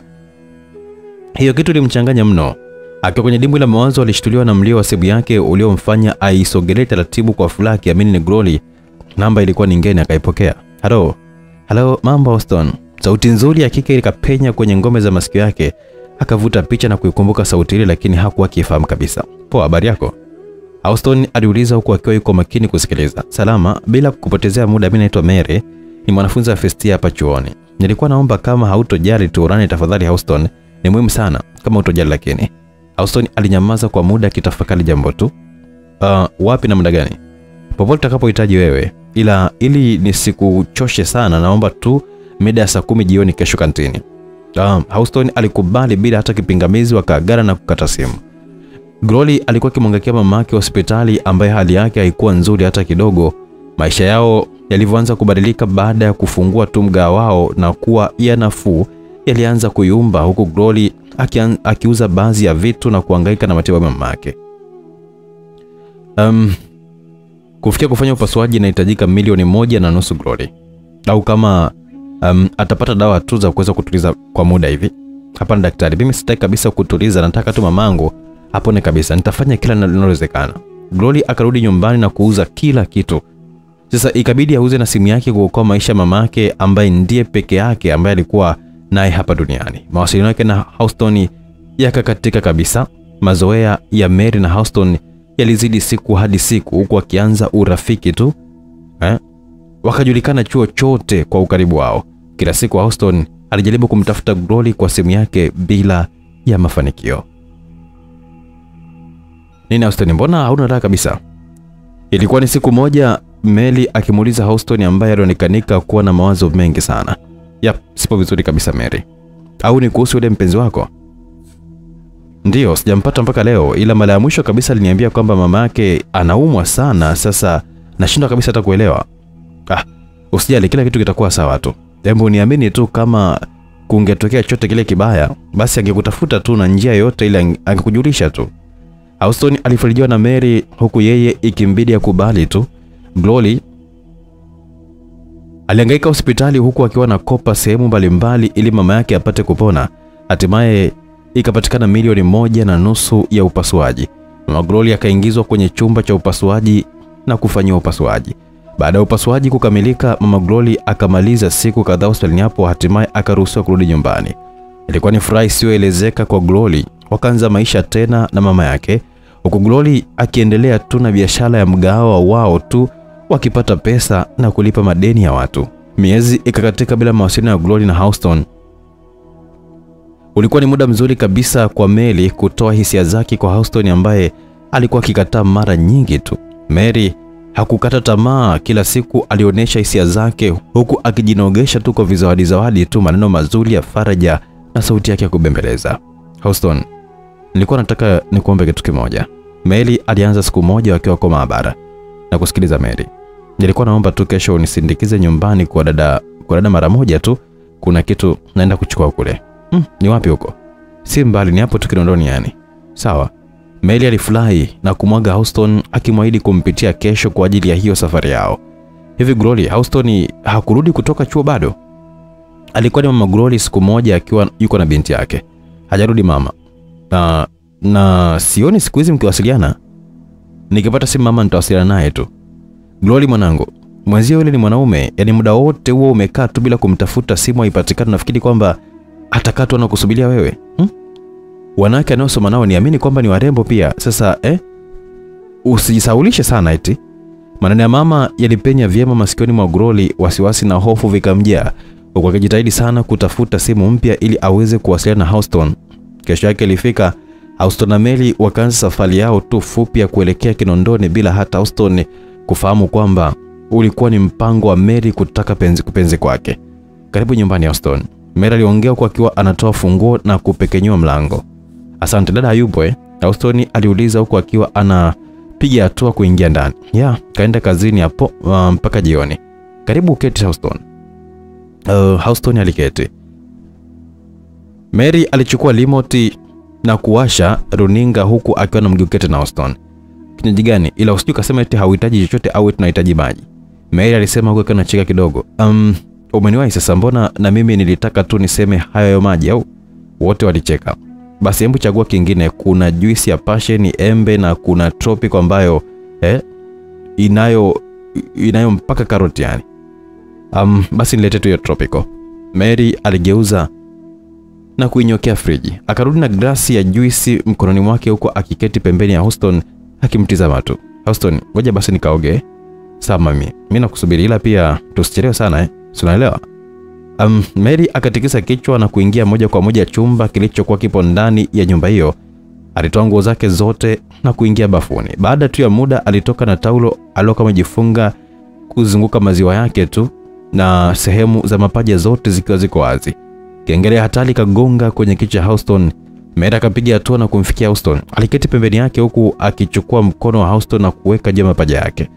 Mary alijua kama angetoa kauli yoyote isingeeleweka kabisa na Houston. Alichukua mkono wake na kupenyeza kwa babu wa Houston na kumshika, hali iliyomvuruga kabisa Houston. Mary, unafanya nini tena? Naomba usiniache kwenye hii hali tafadhali sana Houston. Unajua kiasi gani mimi nakupenda. Mary alilalamika kwa sauti tamu ya mahaba huko akitoa taulo lake na kujiketisha juu ya mapaja ya Houston. Si unajua kama mimi nina mpenzi lakini najua Houston ila mara moja tu ni leo tu darling. Mary alisogeza lipsi zake huku wakianza kunywa juisi ya mua. Kilichofuata ilikuwa ni kurushana tu kuna kule huku kelele za Mary zikipamba nyumba ikiwa ni safari iliyokuwa inamaliza nusu saa na kufanya wote wawe hoi. Moyoni Houston alikuwa anajilaumu sana kwa kuvunja ahadi ya mpenzi wake Glory na upande wa Mary alifurahi sana. Nisamehe sana Houston lakini nimeshindwa kabisa kuacha mwanaume kama wewe kuondoka tu kwenye hema yangu bila hata kuenjoy penzi lako. Mary alikuwa anampongeza tu Houston kwa maneno kama hayo na mengine mengi zaidi. Ngoja nikaoge basi alafu kisha na wewe ufanye hivyo tujiandae kurudi chuo. Mary aliongea huko akiwa anavuta taulo lake na kujifunga. Akaingia bafuni na kujimwagia maji. Glory hakuweza kabisa kupata amani hata kidogo kila alipokuwa nakumbuka maneno ya mama yake. Wiki ijayo nitafute simu ya shilingi 15,000 tu. Alijiwazia bila hata kujua upande wa Houston alitoka kujilia zake vitamu. Mary na Houston walirudi chuoni huko Houston akiwa ni mwenye huzuni sana. Huo ukawa ni mwanzo wa mahusiano ya Houston na Mary, japo walijitahidi sana kuibaiba kiurafiki tu kwani Houston alikuwa na mpenzi wake Glory. Siku moja Houston akiwa darasani alishtuka na mlio wa simu yake uliomfanya atoke na kumtizama. Alikuwa ni Glory. Mapigo ya moyo ya Houston yalienda mbio kwa kiasi kama vile kana kwamba Glory alikuwa ameshuhudia usaliti wake. Alitoka na kuelekea mpaka kantini ambapo alipiga ile namba ambayo ilikuwa imezima sasa. Hello. Sauti ya Glory ilipenya kwenye masikio yake. Glory mama. Nashindwa nianzie wapi yani. Glory alicheki cheko tu. Anzia popote love. Za masiku. Houston hakuwa kiamini. Nzuri tu Glory wangu. Ulikuwa wapi? Nimekutafuta sana mama. Yani hapa nilikuwa naomba tu kabisa mwezi wa 12 ufike tu. Haya mama alipona? Alipona Houston. Namshukuru Mungu japo nilihangaika sana yani ila nafurahi kwa kweli. Houston aliacha tabasamu. Kwa nini haukuhitaji msaada wangu sasa? Haukupata vishawishi kweli? Hapana. Nilikuwa na wakati mgumu sana wa kumwaza mama yangu. Mengine sikuyakumbuka zaidi ya wewe tu mpenzi wangu. Wote walicheka na Houston na Glory walipiga hadithi za hapa na pale huku wakikumbushana nyakati tofauti kwenye maisha yao tu mpaka walipokuwa wameagana. Houston alijilaumu sana kwa kitendo cha kutoka na Mary kimapenzi huku akiahidi kumwacha kabisa. Siku zikazidi kwenda huku mawasiliano yake na Glory yakirudi kama kawaida, lakini kwa upande wa Mary kidogo yalipungua japo haikuwa rahisi kwa Houston kumwacha kwa Mary kwani Mary aliahidi kujitoa uhai endapo kama Houston ataachana naye. Mwaka wa pili chuoni hapo kwa Houston kakatika. Siku zikazidi kwenda huku uhusiano wa Houston na Mary yakizidi kupamba moto. Glory, we Glory. Abe mama, unawaza nini? Ni Houston mama amebadilika sana. Amebadilikaje mwanangu? Yaani kuna muda apokee simu zangu, hanitafuti na nikimpigia ananiambia kwamba yuko busy, yani hata sielewi kabisa yani. Mama Glory alimtazama mwanae kwa macho ya huruma sana. Usijali pengine yuko busy tu mwanangu. Masomo mama Hapana mama. Mimi nakataa kabisa, mbona zamani hata kuwa hivi? Ina maana masomo sasa hivi tu jamani. Mama Glory akamsogelea binti yake na kumshika bega lake kwa ishara ya kumfariji hivi. radi bila mvua mwanangu. Kama amekuahidi atakuoa, wasiwasi wako nini? Na isitoshe kwamba amebakiza miaka 3 tu ya kusoma. Najua mama, lakini binafsi nimeshakata tamaa kabisa ya Houston. Ila sijui ya Mungu labda.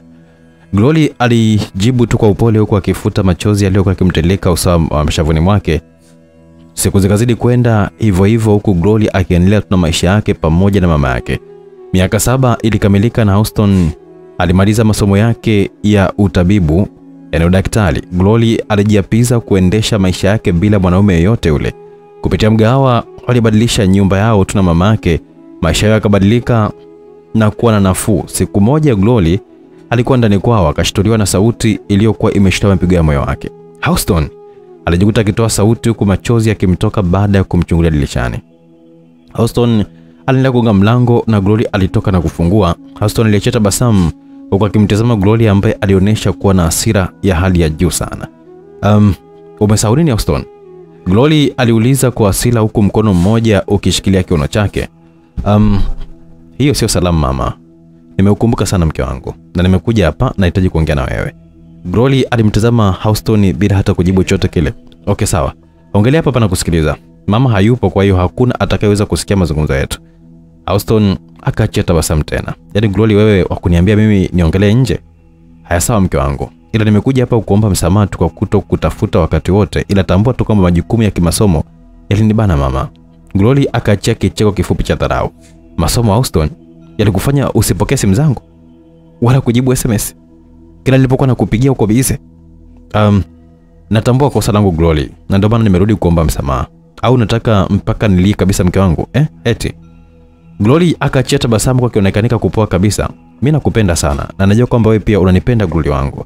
Na imani kwamba tutaachana kwa kosa dogo tu kama hili. Ila sikupenda Houston, hebu naomba ujue hilo kabisa Usijali mpenzi wangu. Najua ndio maana nimerudi hapa. Glory akatabasamu kwa kila mtizama Houston kwa furaha mno. Glory, leo pia nimekuja hapa na habari mpya kabisa kwako. Houston akaongea. Ipi tena? Naomba tuoane. Glory alishtuka huku akitoa macho yake akiwa haamini kabisa. Unasemaje Houston? Naomba ukubali nikuoe Glory. Naomba tuwe mke na mume. Houston aliongea kwa hisia ya hali ya juu sana. Glory alibaki kushangaa tu. Najua kwamba hutapata jibu sasa hivi mama. Ila naomba leo ufikirie tu ombi langu. Kesho nitakuja kuchukua majibu au siku ambayo utakayokuwa umependa wewe. Houston na Glory waliagana huku Glory akibaki mwenye mshangao mkubwa sana. Mama Glory alikuwa akiandaa vitu kwa ajili ya kupika huku Glory akiwa pembeni yake muda wa jioni. Mama, Glory aliita kwa kumtazama mama yake ambaye aligeuza shingo yake tu kumtazama. Nilikuwa na tatizo ila sikutaka kuuliza maana mwisho yote nilijua kwamba aliyekuweka hivyo ni nani. Glory aliacha tabasamu tu. Ila mama wewe bwana, basi unisikilize tu mwenzio, nataka tu nataka kusema nini na kusikiliza Glory. Ndio maana nimegeuka kabisa mwanangu. Haya, kuna jipya gani na huyo Houston wako? Mama, Houston kaja hapa nyumbani leo na amesema eti kwamba anaomba afunge ndoa na mimi. Mama Glory alimtizama mwanae kwa macho ya taharuki sana na mshangao mkubwa. Umesema anataka nioe mama? Eti niwe mke wake? Mama Glory alichika kugongesha viganja vya mikono yake. Sasa wewe umeamwaje? Nimekosa cha kuamua mama. Yaani kama vile amekaa kipindi chote hicho chuoni bila kunitafuta wala kujibu SMS zangu. Alafu leo eti atake ndoa na mimi. Nashinda kabisa kuelewa. Sasa hebu kumbe majibu unayo mwanangu. Au Houston sio mwanaume sahihi kabisa kwako. Mimi sitaki kabisa kukuingilia sana kwenye maamuzi yako, lakini kwa hilo sikushauri kabisa mama. Kwa hiyo mama, wewe pia hutaki mimi niolewe naye? Kwani wewe unataka Glory? Au uniuliza ukiwa na maana gani labda? Glory alinyamaza tu kwa akiwa anamtazama mama yake. Nitaamua tu la kufanya, alisema huku akisimama na kutoka. Na uamue lilo sahihi. Sasa wewe kosea tu kama hii dunia haitakuwa mabegani mwako tu mwenyewe kama mimi mama yako. Glory alikuwa kwenye wakati mgumu sana hasa pale alipokuwa anawaza mabadiliko ya Houston kabla ya kumaliza chuo. Mawasiliano yakaendelea huku kila mara Houston akimkumbusha Glory swala la ndoa yao. Wakaendelea kushiriki michezo na mechi mbalimbali za mili yao, japo swala la ndoa kwa Glory bado lilikuwa na utata kwani moyo wake uligoma kabisa. Hivyo Houston, naomba kabisa nikuulize. Ilikuwa ni siku moja Glory akiwa juu ya kifua cha Houston baada tu ya kupeana raha. Na niulize, kwa nini ghafla tu unaangania swala la ndoa? Houston alimtazama Glory kwa umakini sana na kucheka kidogo. Kwa sababu nakupenda tu. Na natamani sana kuishi na mwanamke hasa wewe. Ila pia kama utagoma kabisa itabidi tu nioe mwingine. Sitaweza kabisa. Kauli ya Houston ilimshangaza sana Glory pamoja na kumshtua. Sasa alianza kuamini kwamba Houston alipunguza kiasi cha mapenzi kwake. Yaani kwamba upo tayari kabisa kuniacha Houston. Kabisa, yani unaongea hivyo mbele ya macho yangu mimi? Glory aliuliza huku machozi yakimlengalenga. Glory akakumbuka ni jana tu ametoka kupima ujauzito baada ya kujihisi utofauti mwilini mwake, na alikuwa na ujauzito wa wiki 4. Ujauzito wa mwanaume aliyekuwa ametoa maneno makali kama yale kabla hata ya kufahamu hali yake. Sio hivyo mke wangu. Ila inabidi tu hata wewe mwenyewe uelewe hali yangu pia. Umri unaenda na mimi ni mwanaume, nahitajika kabisa kuwa na familia. Glory aliachia tu chozi huku akiachia tabasamu la mbali hivi. Sawa, naomba kwanza niende nyumbani nikapumzike Houston. Sijisikii vizuri kabisa. Glory alijinua pale kutoka kitandani na kuvaa nguo zake, akatoka na kurudi nyumbani kwao. Usiku wa siku hiyo aliumaliza kwa majonzi sana, akijiona kwamba ni mwanamke mzembe sana kwa kubeba ujauzito wa mwanaume ambaye alipunguza hisia kwa kiasi kikubwa sana kwake. Yaani mimi ni mpumbavu sana. Sijui ni uzembe gani huu Mungu wangu. Glory alijisemea huku akiwa analia. Mary alipiga simu kwa Houston ikapokelewa baada ya kuitwa kwa muda mrefu. Mke wangu. Houston alizungumza huku akiachia tabasamu baada tu ya kupokea simu. Nimekupigia simu inaita tu hata upokei. Nikajua tu kwamba upo tu na huyo mshamba wako huko Mary aliongea kwa sauti ya wivu, kauli iliyomchekesha Houston. Ila una wivu sana wewe. Mbona mimi nilikuwa mwenyewe tu hapa?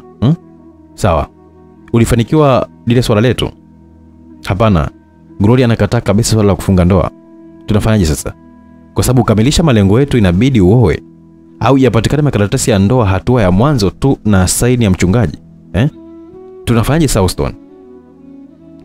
Najua Mary, ila kwani lazima tufanye hivi? Ndio, hata ikibidi usimuoe. Utakimbia tu kanisani, wakati huo utakuwa umepata saini tu ya mchungaji na wadhamini wa ndoa, kazi yetu itakuwa imeshakamilika. Houston aliguna tu. Mbona unaguna au bado unampenda huyo karagosi wako? Lazima tufanye hivyo Houston ili tutimize lengo letu. Sawa Mary, nimekuelewa. Nitamshawishi sana Glory na naamini kwamba atakubali tu. Na sio kukubali tu Houston. Inatakiwa ufanye haraka sana. Wazazi wangu hawakubali kabisa niolewe sasa hivi. Ungenioa mimi tu na kazi ingekuwa rahisi sana. Sawa, nimekuelewa mama. Nitalifanyia kazi. Mary na Houston waliagana. Glory alizofika sana kwa mawazo, japo hakutaka swala la ndoa, lakini ilibidi akubali tu ili kujiokoa na aibu ambayo ilikuwa inakuja mbele yake. Alimshirikisha mama yake ambaye alichoshwa kabisa zaidi na habari za ujauzito. Mimi sina la kusema mama. Sio kwamba ninataka mwanao akue tu kama nilivyoiona mjikuza mimi, lakini mwanangu, angalia mbele yako tu, mbele yako ni muhimu zaidi kuliko hata maneno ya watu. Binafsi sijamkubali kabisa Houston. Sitamani mwanangu akue kama mimi mama. Natamani tu kwamba mwanangu awe na wazazi wake wawili tu kama watoto wengine. Glory aliongea akilia tu. Mama Glory hakuwa na kipingamizi zaidi ya kukubali. Ilikuwa ni jibu zuri sana kwa Houston baada ya kusikia kauli ya Glory kuwa amekubali kufunga naye ndoa. Zilikuwa ni habari njema kabisa hata kwa Mary pia. Walitambulishana kwa wazazi, harakati za harusi zikaanza, mafundisho ya ndoa na kila hatua ikafuata. Glory alikuwa ni mwenye furaha sana huku akijiona kwamba ni mwenye bahati kubwa kwa miongoni mwa wanawake walioandikiwa kuvaa gauni jeupe la harusi ama shela kwa jina la maarufu. Wakati wote alikuwa ni mwenye furaha tu kwake. Mwanangu, kwa nini usimwambie Houston kuhusu ujauzito? Nitamwambia mama baada ya harusi.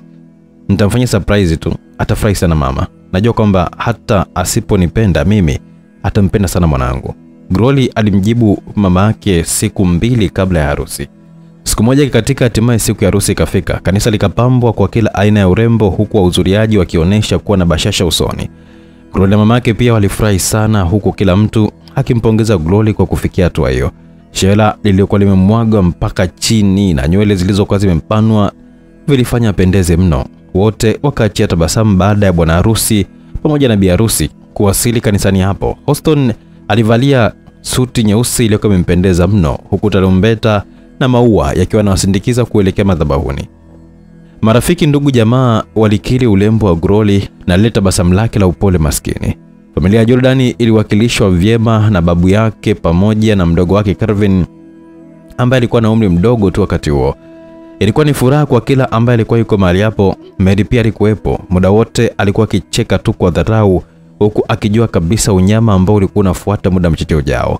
Maharusi walifika madhabahuni. Mchungaji aliyekuwa maalum kabisa kwa kufungisha ndoa tayari alikuwa yuko mbele yao. Mlipo hapa mbele yenu, tunaamini kabisa mpo tayari kwa ajili ya tukio hili takatifu. Glory akatikisa kichwa kukubali huku akiwa ni mwenye tabasamu tu. Tunaanza na mama. Ewe Glory John Peter, upo tayari kuolewa na Bwana Houston na nyinyi kuwa kama mwili mmoja kwenye shida na raha mpaka kifo kitakapowatenganisha? Glory akachia tabasamu la muda huku akimtazama mume wake huyo mtarajiwa. Ndio, nimekubali. Watu hasa wanamama waliokuwa kanisani pale waliachia vigelegele. Mchungaji alimgeukia Houston ambaye alikuwa yuko kimya tu muda wote na asiyekuwa na furaha. Bwana Houston, umekubali kumwoa Glory John Peter na kuwa mwili mmoja kwa shida na raha mpaka kifo kitakapowatenganisha? Kanisa lote lilikuwa liko kimya tu kusikiliza, lakini kimya cha bwana harusi kamshtua kila mmoja ambaye alikuwa yuko mara pale. Bwana Houston, umekubali kumwoa Bi Glory John Peter na kuwa mwili mmoja kwenye shida na raha mpaka kifo kitakapowatenganisha? Watu wote walinyamaza kimya kusikilizia tena. Mchungaji akarudia mara ya tatu na hapo ndipo miguno ilipoanza. Hapana, sipo tayari. Glory alitoa macho yake, mapigo ya moyo wake akaanza kwenda mbio huku akiwa haamini. Watu wote wakanyamaza tu huku wakishangazwa na Houston. Nisamehe Glory. Houston aligeuka na kuanza kutoka kanisani humo huku Glory akiwa bado haamini. Haikumwingia akilini hatua zao zote za vikao vya harusi, michango ya watu, mafundisho ya ndoa, halafu leo akateka kanisani. Sasa kwa nini alilazimisha kumwoa? Glory alikuwa haamini. Ni maumivu ambayo mwanamke unayesikia simulizi usiombe kabisa ikakutokea tu. Mary alitabasamu huku akitoka nje ya kanisa hilo na kuingia ndani ya gari ambayo alikuwa amefika nayo hapo. Taharuki ilizuka zaidi baada ya mama na bibi harusi kuanguka chini na kuzimia, hali iliyomshtua hata Glory. Mama! Glory alianza kukimbilia alipokuwepo mama yake. Mama, amka mama! Glory aliita tu apeleke hospitali. Ilikuwa ni sauti ya babake mzazi na Houston baada ya kusogea na kushika paji la uso la mama huyo. Ilikuwa ni hatari sana kwa watu wote, hata mama yake pia. Houston alikuwa kishangaa tu na haelewi. Mama Glory alibebwa na kuingizwa kwenye gari la babake na Houston huku wakianza safari ya kuelekea hospitali. Glory alikuwa akilia tu na shida lake huku baadhi ya watu wakimfariji. Baada ya dakika kadhaa walifika hospitali. Mgonjwa ni pressure, kwani amepata mshtuko wa ghafla tu, na ukilinganisha na tatizo alilokuwa nalo mwanzo, ni kuomba tu Mungu hapa. Glory alilia sana baada ya kauli ile. Wazazi wa Houston walikuwa kimfariji tu. Itabidi sasa Glory akapumzike tu nyumbani kwa hali aliyokuwa nayo na awe chini ya uangalizi mkubwa. Babake Houston alimwagiza mke wake, kauli iliyopingwa vikali na Glory, huku akiomba sana baki na mama yake. Hapana baba, nilikuwa naomba tu ni baki na mamangu tu mpaka pale atakapokuwa ametoka hospitalini. Nafikiri kwamba ni kitu pekee ambacho kitakachonifariji kwa sasa. Watu wote waliokuwa pale walikubali na hata madaktari hawakuwa na neno sana, kwani ilikuwa ni hospitali ya binafsi.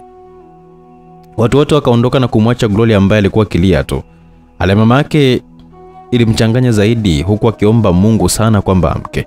Glory alikaa na mama yake hospitalini hapo huku wazazi wa Houston wakija kumtembelea tu na kumletea Glory chakula. Walikuwa wakimfariji tu. Siku 3 zilipita huku hali ya mama Glory ikizidi kuwa mbaya zaidi. Dokta, mamangu anahema kwa kasi sana, Glory alimwambia dokta huku akilia. Baada ya kumfuata nje, madaktari walikimbia chumbani wakatikisa vichwa vyao tu. Nini dokta? Mamangu ana nini? Madokta walikuwa kimya tu. Waswahili wanasema kwamba kimya ni jibu pia. Glory alijibu mwenyewe tu na kubaki kulia tu huku akimkumbatia mama yake kitandani pale akiwa haamini kabisa. Taarifa za msiba zikasambazwa. Wazazi wa Houston wakasimamia huku Houston mwenyewe akiwa hajulikani wapi alipo. Glory alinyamaza maisha mapya baada ya mapigo matatu. Kila alipokuwa anatazama nyumba yao alimkumbuka sana mama yake. Hakutaka kuamini kama sasa alikuwa yuko peke yake duniani. Amelia aliguna huku akiwa haamini kabisa. nilipitia magumu sana baada ya hapo Amiri. Sasa Madam Glory, kwa nini haukumtafuta tena huyo Jordan? Niliulizia kwa bibi yake nikapapata. Nikaenda kumuulizia lakini nikaambiwa kwamba alikuwa na mwaka wa 8 sasa yuko kwa Marekani akisoma. Amiri akasikitika tu. Sawa, sasa na hiyo mimba bosi ilikuwaje? Glory akachia tabasamu huku akicheka kicheko cha uchoko sana.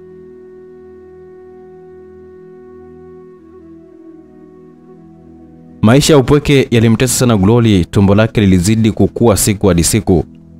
Hakuwa na kazi wala biashara ya kuweza kumuingizia kipato. Machozi yalikuwa ni kama rafiki yake. Aliona dunia kama inamuelemea. Binadamu tunapokuwa tunapitia matatizo uhisi kama hakuna siku ambayo ataisha. Naam, ilikuwa hivyo kwa Glory pia. Kila siku alimlaumu sana Mungu kwa uhai. Siku moja Glory akiwa anatembea tu huku na kule, ghafla tu akashtuliwa na mlio wa gari uliomfanya ashtuke na kugeuka. Gari iliyokuwa imemkosa kumgonga ilisogea na kupaki mbele yake. Glory alikuwa akilia tu. Dereva akateremka kwa hasira sana.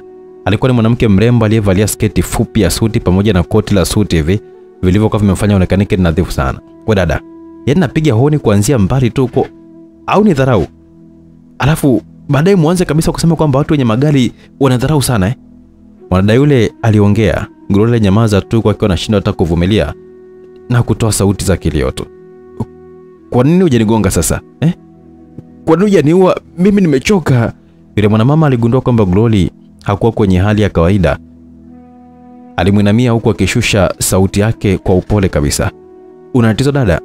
Na una mimba? Tafadhali dadangu, hebu nisamee mimi, nisamee sana, sikujua. Mwanamke yule alianza kuongea kwa upole huku akimshika Glory bega ambaye alikuwa akilia tu huku akiwa ameinamisha uso wake. Nimechoka mimi. Kila siku mimi tu duniani. Nahisi kama naishi dunia peke yangu tu. Mungu asikii kilio wala kuona hata machozi yangu mimi. Naona aibu kwa mtoto ambaye atakayezaliwa. Glory alikuwa akilalamika tu. Mwanamke yule alishangazwa sana na kauli za Glory. Basi nisikilize mimi dada. Naona haupo sawa kabisa. Naomba please ingia kwenye gari. Jua kabisa kwamba sitalizika kabisa mimi nikikumwacha mwanamke mwenzangu kwenye hali kama hiyo. Mwanamke yule aliongea huku akiwa anazidi tu kumwomba Glory, ambaye mwisho aliingia ndani ya gari. Yule mwanamke aliondoa gari na kuondoka mahala pale. Alimtazama Glory sana ambaye alikuwa akilia tu kwa akiwa ameshika tumbo lake kubwa. Usilie basi, usilie sana. Hali yako hairuhusu kabisa kwa hilo dada. Yule dada alisema huku akiwa anamtazama Glory kwa kuibia tu kwa akiwa yuko busy kuendesha gari. Glory alifuta machozi. Nashindwa mimi. Mbona haifiki sehemu nikapumzika? Najua pengine unaumia tu na mimi natamani kabisa kusikia mengi kutoka kwako. Ila naomba tu unyamaze tufike nyumbani. Upate chakula, tuongee sawa mpenzi eh? Hauwezi jua Mungu anakusudi gani kwako na kuweza kukutanisha na mimi. Kauli za faraja za yule dada zilimtuliza Glory. Alikosa maneno kama yale kwa kipindi kirefu sana. Wewe unayesikia mkasa huu pengine yanayokuumiza ni vile tu haujapata kusikia kauli za faraja kutoka kwa watu wengine. Naitwa Merisa. Unaweza tu kuniita hivyo kuanzia sasa hivi. Yule mwanamke alisema huko akiwa anaachia tabasamu. Glory naye aliongea. Merisa akaachia tabasamu na Melissa alitoa simu yake na kubofya namba fulani hivi kabla ya kuipiga na kuiweka sikioni, akasikiliza kwa muda kadhaa. Hello. Sasa Jimmy, mimi nimegaili sitakuja kazini leo. Kazi zangu zitafanyika tu kesho atamsijali eh? Sasa kwa nini usimwombe Natalie akusaidie? Haina haja, kesho mapema tu nitafika hapo na kuzifanya tu mwenyewe. Merisa alikata simu baada ya kumalizana na aliyekuwa anaongea naye, na baada ya nusu saa walikuwa wako Sinza mapambano nje ya nyumba moja ambayo ilikuwa na geti jeusi. Merisa alipaki gari nje ya geti hilo. Tunashuka sasa mpenzi, tumefika eh? Merisa alizungumza huku akiwa anamfungulia Glory mlango wa gari. Glory akashuka, wakapiga hatua mdogo sasa kuingia ndani. Ilikuwa ni nyumba nzuri sana, japo ilikuwa na ukubwa wa kawaida tu. Merisa alimkaribisha ndani Glory ambaye alikuwa akitembea tu kwa kuburuta tumbo lake kubwa kweli kweli. Kaa popote pale upendapo Glory. Merisa aliongea huku akinyoka sehemu ya jikoni na kurudi na chupa ya chai, kikombe kimoja na mikate vipande kadhaa hivi katika sahani. Karibu chai Glory. Merisa aliongea huku akimimina chai kwenye kombe. Mimi? No Glory. I know kwamba najua hivyo, hata usikatae maana utaniudhi kabisa yani. Glory katabasamu tu kidogo na kuanza kunywa huku Merisa naye akimimina chai yake. Nakumbuka nikiwa advance kuna mwanamke alikuwaga akipigwa sana na mume wake nyumba jirani tu na tunapoishi sisi. Unajua siku moja ilikuwaje? Nilianza kulia na mimi kwa sauti tu mpaka wazazi wangu wakashangaa sana. Nikaulizwa, unajua najibu nini? Nikamwambia kwamba sitaki na sipendi kabisa kuona mwanamke mrembo akilia. Melissa aliongea huko kitabasamu tu na kumfanya Glory naye atabasamu. Hivyo unataka kuniambia kwamba mimi pia ni mwanamke mrembo? Sasa unafikiri nini? Mimi nipo kama mwanaume, yani sitamani kabisa kuona mwanamke mrembo akitoa machozi. Melissa aliongea huko akionyesha kabisa kumaanisha alichokuwa anakisema. Glory alijikuta kicheka tu, hali iliyomfurahisha sana Melissa. Hivyo wewe ni mwanaume? Yani umenichekesha sana kweli yani. Melissa na yeye alijikuta kicheka tu. Huo ulikuwa ni mwanzo wa wanawake hao wawili kufahamiana. Wakaanza maisha pamoja bila Melissa kumhoji Glory chochote kile kuhusu maisha yake. Melissa alimhudumia Glory kwa kila kitu, huku akijipa majukumu ya kulea tu mimba ile. Glory sasa akaanza kunawili, huku kila siku akijiapiza siku atakayopata utajiri atamtafuta Houston popote alipo na kumpa mateso ambayo hata yasahau kamwe. Miezi 9 ujauzito ikatimia. Glory akapelekwa hospitali kwa ajili ya kujifungua, lakini bahati haikuwa kwake kwani mtoto alifariki. Ilikuwa ni pigo jingine kwenye maisha ya Glory, japo sasa hivi angalau alikuwa na mfariji, rafiki na kama ndugu wa pekee kabisa kwake. Likapita na maisha yakaendelea ya Glory na Melissa. Siku moja Melissa akiwa chumbani kwake, Glory alimfuata. Naambia mdogo wangu. Melissa aliongea kwa akiwa busy na simu yake. Dada, nilikuwa nataka kuongea na wewe. Nipo hapa Glory wangu na kusikiliza mrembo. Melissa aliongea huko akiweka simu yake pembeni na kukaa vizuri kumsikiliza Glory. Dada, nilikuwa natamani sana kufanya kazi. Melissa akaachia tabasamu kwa kauli ile ya Glory. Sawa, ni wazo zuri sana, lakini mimi pia naweza kukupa kila unachokitaka Glory. Wazazi wangu wana pesa sana. Hata ukitaka nikupe tu nyumba moja ya kuishi ipo. Glory alicheka tu. Hapana dada Melissa. Mimi nataka kutafuta tu sana pesa. Ni lazima tu nitafute pesa na mimi. Melissa alishangazwa na kauli ya Glory na hapo akagundua kwamba kuna kitu hakikuwa sawa. Sawa mdogo wangu. Mimi na support wazo lako na naliheshimu pia. Ila ningefurahi sana leo kama ungenipa mkasa wa maisha yako hata kwa kifupi tu. Glory alisha pumzi ndefu, akaanza sasa kumsimulia hadithi yake kwa Melissa huku akitoa viapo vikali dhidi ya Houston. Melissa alisikitika sana baada ya kusikia kisa hicho. Hivyo wewe unataka kulipa kisasi? Ndiyo, nitamtafuta Houston mpaka nimpate. Na kwanza nahitaji pesa, ndio maana natamani sana kuweza kupata kazi dada. Melissa alimtazama kidogo. Sawa usijali. Ulisema kwamba hukuwahi kabisa kwenda shule, ila hilo pia halijalishi pia. Kusoma maandishi si unajua? Lakini najua dada. Kuna kijana aliwahi kabisa kunifundisha hivi. Basi usijali. Nitaongea na babangu, anafahamiana sana na watu wengi. Lakini pia tunaweza kufungua biashara ukasimamia, ila tuwe na akili mdogo wangu. Ukiwa na bidii, jua kabisa kwamba Melissa atasupport kazi zako mpaka mimi mwenyewe nitakuonea wivu yani.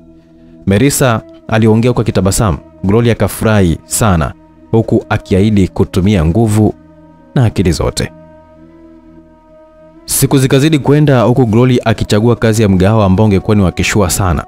Melissa alichukua wazo na kulipeleka mpaka kwa babake ambaye alikuwa ni mfanyabiashara mkubwa sana katika jiji la Dar es Salaam.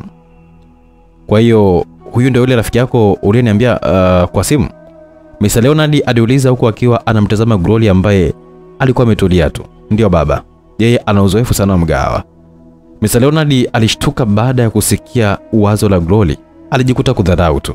Sasa binti mdogo na mrembo kama wewe, kwa nini umechagua kazi kama hiyo au biashara ya aina hiyo? Mr. Leonard alimuuliza Glory. Kweli baba, ila ni kitu ambacho nimekifanya kutoka utoto wangu, japo sikuwa na uwezo wa kufungua mgahawa wa kisasa sana. Mr. Leonard akatikisa kichwa chake tu kama kuelewa hivi. Kwa hiyo sasa ni kiasi gani unataka? 3 milioni tu baba. Nitashukuru sana. Mr. Leonard alimgeukia binti yake Melissa. 3 milioni binti? Mbona pesa ndogo sana hiyo? Inatosha kabisa baba. Na kama nitafanya vizuri kwa kuizalisha tu hiyo, basi ningepata ujasiri wa kuweza kuomba kubwa zaidi. Ila kwa sasa hivi hiyo tu baba inatosha. Mr. Leonard aliacha kicheko cha dharau. Sawa? Mr. Leonard aligeukia draw yake na kutoa bahasha moja na kumkabidhi Glory. Asante sana baba. Glory alitoa shukrani huku akiwa ni mwenye furaha sana. Mr. Leonard alikuwa akiwatazama tu kwa kionyesha wasiwasi. Usijali binti, ila nategemea tu matokeo mazuri kutoka kwako Sawa baba. Glory na Melissa waliagana na kutoka ofisini hapo. Glory kwa msaada wa Melissa akatafuta sehemu nzuri ya wastani tu, akanunua vilivyohitajika. Glory akafungua mgahawa na kuanza kupika peke yake. Kutokana na uzuri wa eneo na utamu wa chakula chake akaanza kupata jina. Melissa alifurahishwa sana na juhudi za Glory. Yaani siamini nini ujue Glory? Niambie nini? Mimi nimesoma sana ili nimesha kusimamia tu kazi za babangu, tusijawahi kabisa kuwaza kabisa kuhusu biashara yangu binafsi. Yaani ni kama nilitafuniwa tu na familia yangu, mimi ni kumeza tu, ila wewe umeweza kabisa, najivunia sana wewe. Wote wakaangua vicheko. Sema nitahitaji kuongeza kijana wa kunisaidia hapa. Nachoka sana na wateja wanakuwa ni wengi sana. Hilo pia niliwaza. Kuna kijana aliwahi kuwa dereva bajaji wangu hivi. Yaani nilikuwa namtumia sana nikienda kuchepuka bila nyumbani kufahamu wakati nikiwa nasoma. Sasa hivi hana kazi, sasa mimi namfikiria sana huyo mtu. Akiwa mwaminifu tu dada, mimi ni sawa tu. Anaitwa nani vile? Anaitwa Amiri. Anapenda sana pesa yule, hawezi kabisa kataa yule. Wasiliana naye dada, anaweza kutusaidia sana. Ndio, ngoja nimpigie. Melissa alitoa simu yake na kumpigia Amiri. Akaelekezwa lengo la simu na bila kupinga akakubali. Huo ukawa ni mwanzo wa kuonana Amiri pamoja na Glory. Basi mgahawa wa Glory ukapata umaarufu sana. Akaongeza wafanyakazi tena, akiwaajiri watu waliosomea masuala ya hotelia. Akafungua mgahawa mwingine mkubwa sana, kitu ambacho hata Mr. Leonard mwenyewe alishangazwa mno. Pesa ndogo kama milioni 3 tu imemfikisha binti yule pale. Alijikuta akivutiwa naye sana, huku akimwona ni binti mwenye akili na uwezo mkubwa. Hadithi ya Glory ilimsisimua sana kijana Amiri, ambaye ana mwaka wa 5 sasa kutoka waanze kushirikiana kikazi na kibiashara pia. Kama ni hivyo bosi, na kuahidi kabisa kuanzia sasa hivi nitafanya kazi yako kwa moyo mweupe kabisa. Sasa niambie tunaanzia wapi? Nataka kwanza uandae mtu atakayeweza kupeleka madawa nyumbani kwa Dr. Houston na mpigie simu polisi. Baada ya hapo tutajua kwamba mpango mwingine unakaeje. Na huyo mtoto bosi, mtoto hataki kurudi kwao. Huyo ni mpaka kwa makubaliano maalum kabisa mimi na wazazi wake Amiri. Sawa. Amiri alisimama na kuchukua simu yake iliyokuwa iko juu ya meza, ambayo ilikuwa iko ukumbeni hapo, na kuishika. Unampigia nani sasa? Kuna kijana anaitwa David bosi. Yupo maeneo ya Tandale kule kwa tumbo pale. Ana connection sana na wauzaji wa madawa kulevya. Sawa, mpigie. Amiri alibofya namba kadhaa na kisha kuweka simu sikioni. Ikawa inaita kwa muda. Hello. Yes, Amiri hapa. Mwanangu, kitambo sana yani.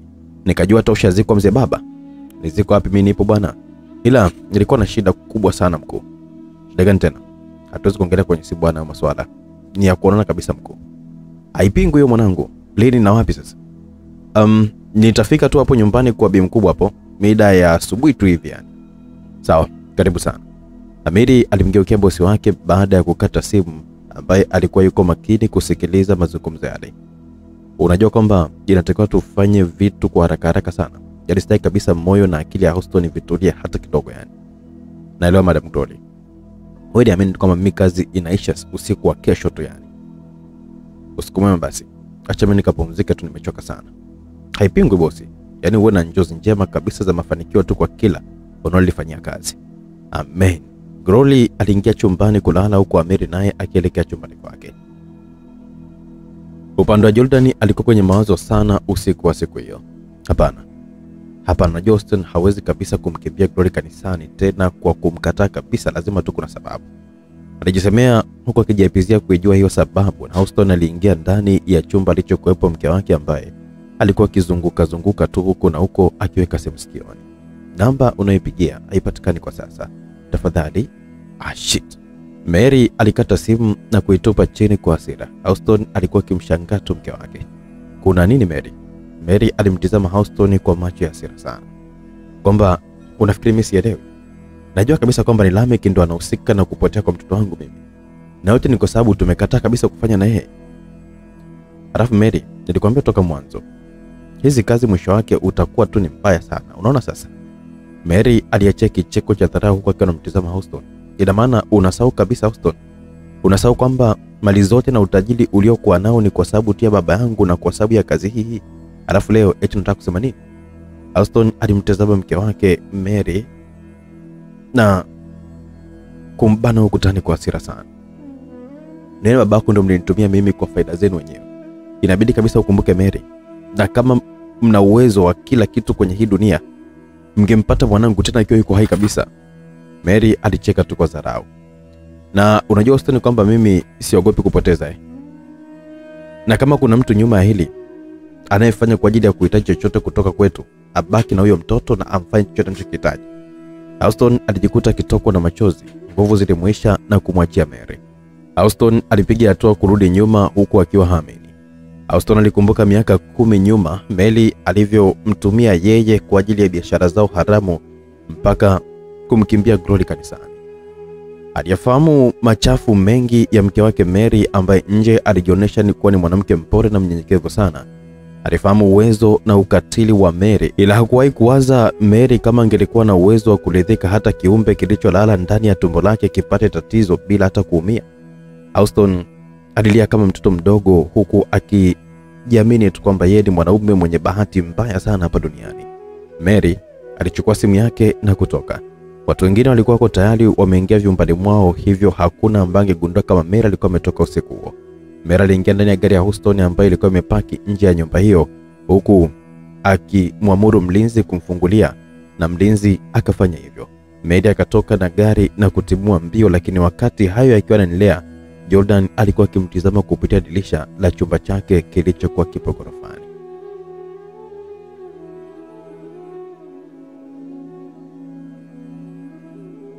Mary aliendesha gari kwa mwendo wa kasi sana. Baada ya dakika kadhaa hatimaye alifika nje ya jumba moja ambalo lilikuwa liko maeneo ya Masaki. Alipaki gari lake huku akipiga hatua za haraka haraka na kuingia mpaka ndani ya lango la jumba hilo la kifahari. Vijana wengi walikuwa ndani ya jumba hilo. Bila shaka kulikuwa kuna sherehe fulani hivi, na Mary aliangaza macho yake huku na kule kwamba alikuwa akimtafuta mtu. Macho yake aligota kwa kijana mtanashati ambaye aliachia tabasamu baada ya kukutanisha macho yake na Mary, ambaye alimsogelea tu baada ya kumwona. Mary alimsogelea, wakakumbatiana huku Mary akipeleka mdomo wake mpaka usawa kabisa wa sikio lake yule. Rameki, naomba kuongea na wewe. Ni kabla sijamhusisha mzee Abraham kwa hili.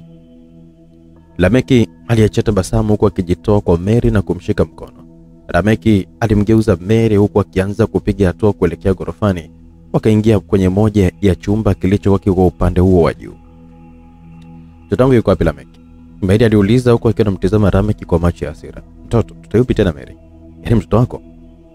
Mary alimtazama Lameki kwa muda na kugundua kwamba hakuwa akifahamu lolote. Lameki naye alibaki kumshangaa tu Mary. Ndio, amepotea tu katika mazingira ya kutatanisha. Ametekwa, ila sasa mtekaji hajapiga simu wala kuongea chochote mpaka muda huu.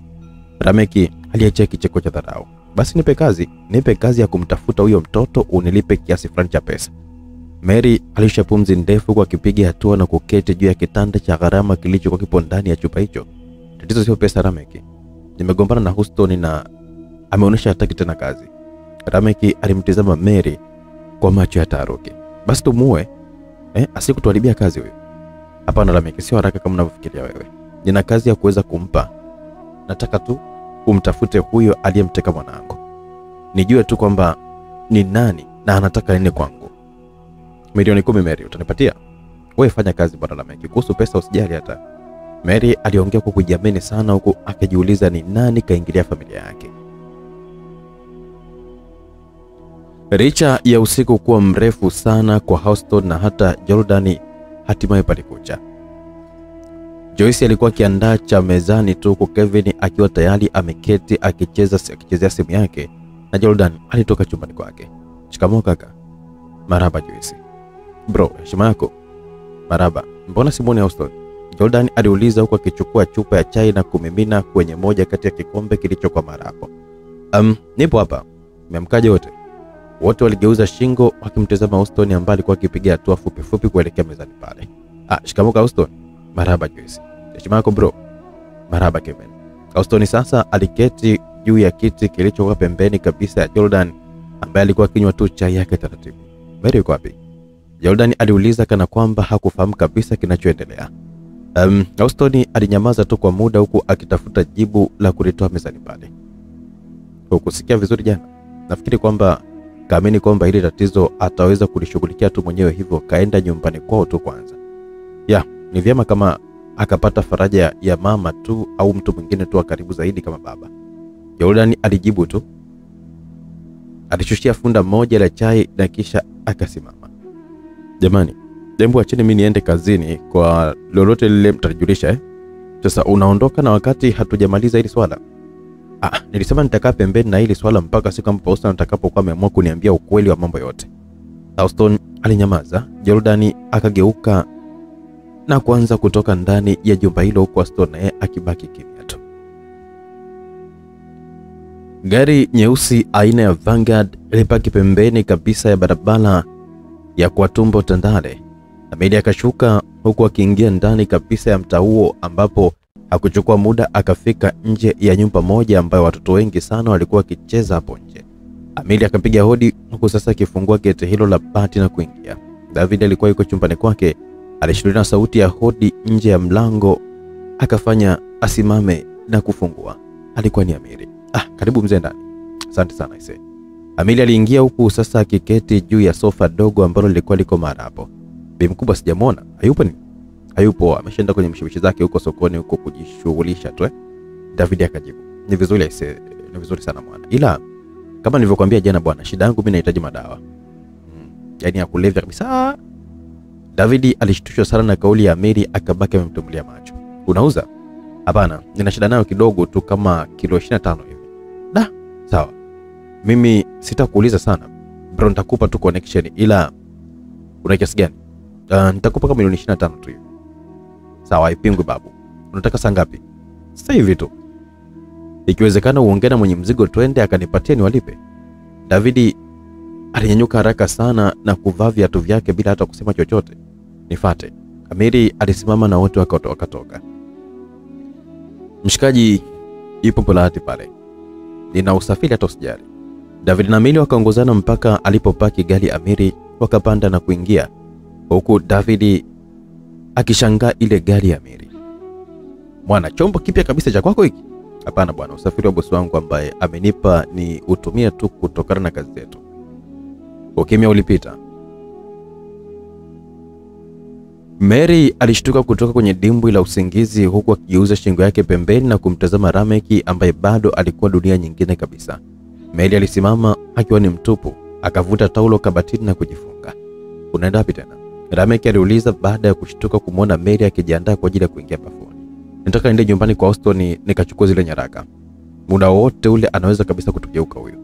Mary alijibu kwa kipiga hatua na kuingia ndani ya bafu hilo kwa ajili ya kusafisha mwili wake. David na Ameli walifika mpaka Mburati na wakafanya biashara. Ameli aliagana nao baada ya kuchukua mzigo na kupanda gari lake. Na Ameli alianza kuoga. Ameli alivalia suruali nyeusi iliyokuwa imebana vyema na kikoti cheusi. Alibana nywele zake nyuma na kuvalia barakoa ambayo ilimwacha macho peke yake. Alivalia na kofia, huku sasa akimtizama Rameki ambaye alikuwa akimtizama tu. Mbona umevaa kikazi na wakati unaenda nyumbani kwako? Sio pa kujiamini sana Rameki. Unajua Patricia alitekwa ndani ya nyumba yangu tena bila mimi mwenyewe hata kuelewa chochote kile. Mary alichukua simu yake na kuanza kupiga hatua kutoka ndani ya jumba hilo. Hakuna mtu yoyote tofauti na jana wakati anafika. Mary aliingia kwenye gari aliyofika nayo usiku wa jana marapo, akawasha gari na kutimua mbio. Ameli naye alikuwa yuko nje ya nyumba ya Houston. Akapiga hatua fupi akielekea geti na kufungua, huku akiingia kwa tahadhari sana.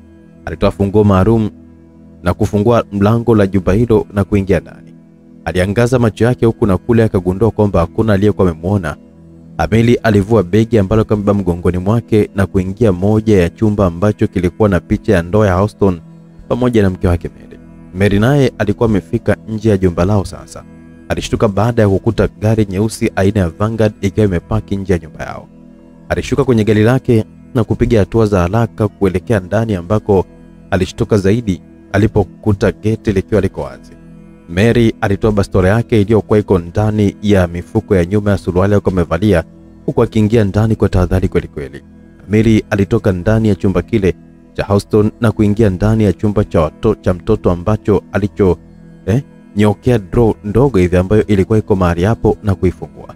Akatoa pakiti za madawa na kuziweka huko.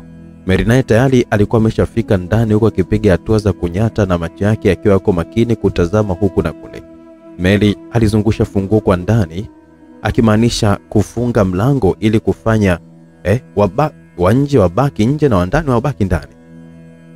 Amila akashturia mlio wa funguo na kitasa cha mlango ambapo sasa alipiga hatua fupi za kunyata huku akijibanza nyuma ya mlango wa chumba hicho. Kama akidikuta kwenye kichumba, lazima ataangalia tu nilichokuwa nakifanya hapa. Kazi itafeli. Oh shit. Aliwaza huku akionesha kuchukizwa na ujio wa mtu ambaye hakuna aliyekuwa anamuona zaidi ya kusikia hatua zake tu. Alitoa simu yake mfukoni huku akituma ujumbe fulani haraka kisha akazima simu yake. Nyaraka. Mary alijisemea huku akipiga hatua za haraka kwa chumbani kwao. Amiri alitumia wakati huo vyema kabisa kuanza kutoka kwa hatua za haraka mpaka alipofika mlango. Alizungusha kitasa na kugundua mlango ulikuwa umefungwa tayari. Mary alisikia mlio wa kitasa. Aligeuza haraka na kurudi sebleni huku tayari akiwa amekoki mashine yake kwa ajili ya kuweza kummaliza atakayemkuta. Usisogee. Amiri alishtuliwa na sauti ya mwanamke iliyomfanya atulie tu. Mary akapiga hatua kidogo kumsogelea Amiri kwa kijaribu kutaka kumuona. Geuka na unyanyue mikono yako juu. Amiri aligeuka na mikono ikiwa juu. Mary alimtizama Amiri kwa umakini ambaye naye alikuwa akimtizama tu Mary kwa akimtizama kwa umakini kama vile atamuona sura. Mary alizidi kumsogelea Amiri kwa akiweka mashine yake vizuri, lakini ghafla vilio vya vingola ya gari za polisi zisikika nje zikiwa zinazunguka jengo hilo. Wote waligeuza shingo zao kutazama. Polisi tayari walikuwa wameshazunguka jengo hilo kwa nje. Teke la nguvu lilitoa kwenye mkono wa Mary ambao alikuwa ameshikilia bastola huku akianguka mpaka pembeni. Dakika za kuhesabu Amiri tayari alikuwa yupo kwenye maungo ya Mary huku akimkaba. Sikiliza mwanamke, wote tupo kwenye matatizo hapa. Utachagua tutoke pamoja au ukafie jela. Mary alinyamaza huku akionyesha kutolia kabisa. Alitikisa kichwa kukubaliana na Amiri ambaye alimwachia Mary. Amiri alianza kuvua nguo zake na kubaki na boxer huku akiingia chumbani kwa Houston na kuziweka nguo alizokuwa amezivaa kabatini. Mary alikuwa akimtizama tu. Unataka kuniambia hapa tutatoka kweli? Mary aliuliza huku akionyesha kuwa na wasiwasi sana. Hapa tutatoka, tutabaki huku ndani. Amiri alijibu kwa kivua begi lake na kutoa kamba nene ya Manila. Unataka kufanya nini? Na kuteka. Amiri alijibu kwa kifungua ile kamba. Mary alitoa macho yake huku akiwa haamini. Unaniteka? Yaani unaniteka mimi alafu polisi wataingia sasa hivi dada. Na kuteka na kufungia bafuni, wakikuta utaeleza kwamba ulikuwa huku na mtu akaja kukuteka, sawa? Sawa, alafu na wewe? Mary akauliza huku sasa Mary akimfunga kamba mikononi na miguuni. Mimi natoka. Amiri alimbeba Mary na kumuingiza bafuni huku akifunga mlango wa bafu. Polisi nao tayari walikuwa wakiingia ndani. Amiri alivaa begi lake mgongoni na kuzunguka mlango wa nyuma wa nyumba hiyo. Akatoa funguo yake maalum na kuizungusha kwenye kitasa cha mlango, ukafunguka. Amiri alikumbuka bastola ya Mary ambayo ilikuwa iko sebleni. Alikimbia na kuichukua, akaanza kutoka sasa mpaka nje ambako aliruka ukuta na kutokomea. Bastola yangu, Mungu wangu. Ikikutwa itapima fingerprint alafu utakuwa ndio mwisho wangu mimi. Mary alijisemea akiwa yuko bafuni huku akijikuta akitetemeka kwa hofu. Polisi walianza kusachi nyumba. Haya hapa mkuu tumeyakuta. Polisi Adriani alitembea haraka na kuingia ndani ya chumba cha Houston na kushuhudia paketi za madawa. Mary alishtuka baada ya kusikia kauli ile ya mapolisi, akaanza kupiga kelele za kuomba msaada ili afunguliwe na asikie zaidi kinachoendelea. Kama ukipiga kelele hapa na zikasikika, bila shaka utajuta. Lazima ukamatwe tu kwa kwenda kuisaidia serikali. Mary alijiwazia tu kusasa akiamua kutulia tu. Polisi wale walijaribu kuchunguza ambapo hakuna chochote cha tofauti zaidi ya madawa yale. Wakatoka na kupanda kwenye magari yao kisha wakaondoka. Mary alihangaika bafuni huko sasa akiwa anawaza namna ya kuweza kujitoa mahali pale na kujifungua kamba. Amiri alikimbia mpaka mbele kidogo ya mtaa huo ambao alikuta gari aina ya BMW imepaki nje. Akafungua mlango na kuingia ndani, akasha pumzi ndefu. Glory aligeuka na kumtazama Amiri huku akionyesha ni mwenye furaha sana. Amiri alikuwa kihema tu. Hongera sana Amiri. Kweli wewe ni mwanaume wa nguvu sana. Sasa utachagua tu mwenyewe Serena hoteli, samaki au wapi? Yaani iwe tu Tanzania, kwa sababu sitavumilia tena maumivu ya kuwa mbali kabisa na kijana kama wewe. Groli aliongea kwa kiacha tabasamu na akichanganya na vicheko. Yaani acha tu bosi. Ngoja kidogo alafu hebu nikupe mkasa wote jinsi ulivyokuwa. Lakini Amiri, mbona umekuja bila nguo? Swali la Groli lilimkumbusha kitu Amiri. Ndio bosi, nilivua nguo zangu ili nitoke nje nikiwa nimevaa tu nguo za mlinzi, ila nikakumbuka kwamba polisi wanaweza kaniweka ndani kwa kusaidia serikali. Ukazifanya sasa. Unajua kabisa kama inaweza ikaleta shida hiyo. Ndio bosi, niliziweka ndani ya kabati la nguo la Houston, ila pia kuna mwanamke nilikuwa naye kule ndani. Mwanamke? Groli alishtuka. Nilipoingia kwa Houston hakukuwa na mtu kabisa. Nikaingia chumbani kwao nikaona kule hapana. Nikaenda kuweka mzigo kwenye chumba cha mtoto. Wakati nataka kutoka nikasikia hatua za mtu ambaye alipoingia tu alifunga mlango kwa ndani. Nikajibanza hapo, nikapata wazo la kutumia message uite polisi na uondoe gari maeneo yale. Sasa yule mtu alipoingia tu chumbani nikasema kwamba nitoke, wakati nazungusha kitasa. Akawa ametokea nyuma yangu na kuniweka chini ya ulinzi. Wakati wote hatujafanya chochote kile polisi nao wakawa wamefika. Nikamfunga tu yule mwanamke kamba, nikamweka bafuni. Sasa ulimtambua sura ya mwanamke? Hapana, sijapata uwezo wa kuweza kumtoa kofia na barakoa ambayo kama amevaa. Ila sidhani kama eti ni mgeni wa ile nyumba. Groli alishusha pumzi ndefu kwa kitafakari kitu. Haikuwa kwa Houston tu bali hata kwa Lameki pia alipiga sana simu kwa Mary bila mafanikio. Lameki alitoka na kuingia ndani ya gari lake akaiwasha na kutimua mbio. Mary alikuwa akitazama simu yake ambayo ilianguka pembeni yake wakati akiwa anabeba na Amili akiwa anaingizwa bafuni, ambapo alibaki kushuhudia tu ikiwa inaita mpaka inakatika. Alijitahidi sana kuisogelea lakini bado alishindwa kufanya lolote. Akajikuta akichukia mno. Houston na Jordan nao walikuwa wakitafakari cha kufanya, huku Houston akiwa na wasiwasi mno. Mary akiwa mwenyewe amekata tamaa kabisa, alishtuliwa na hatua za mtu ambaye alikuwa akitembea haraka haraka huku akiingia kila chumba. Mary alijisogeza mpaka pembeni ya mlango wa bafuni na kuanza kugonga mlango kutumia bega lake. Msaada!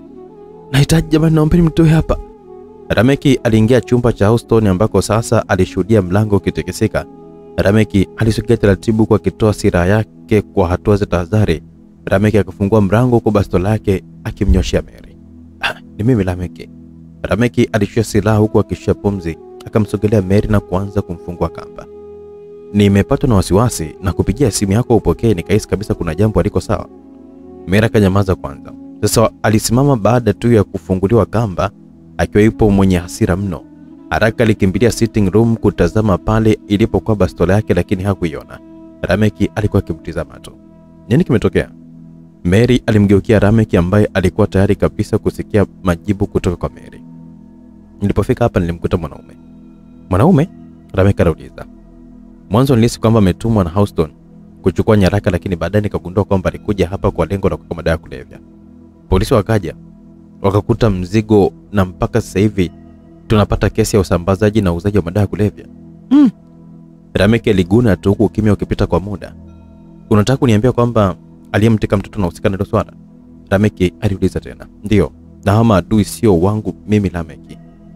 Lameki alitoa macho. Unamaanisha nini sasa Mary?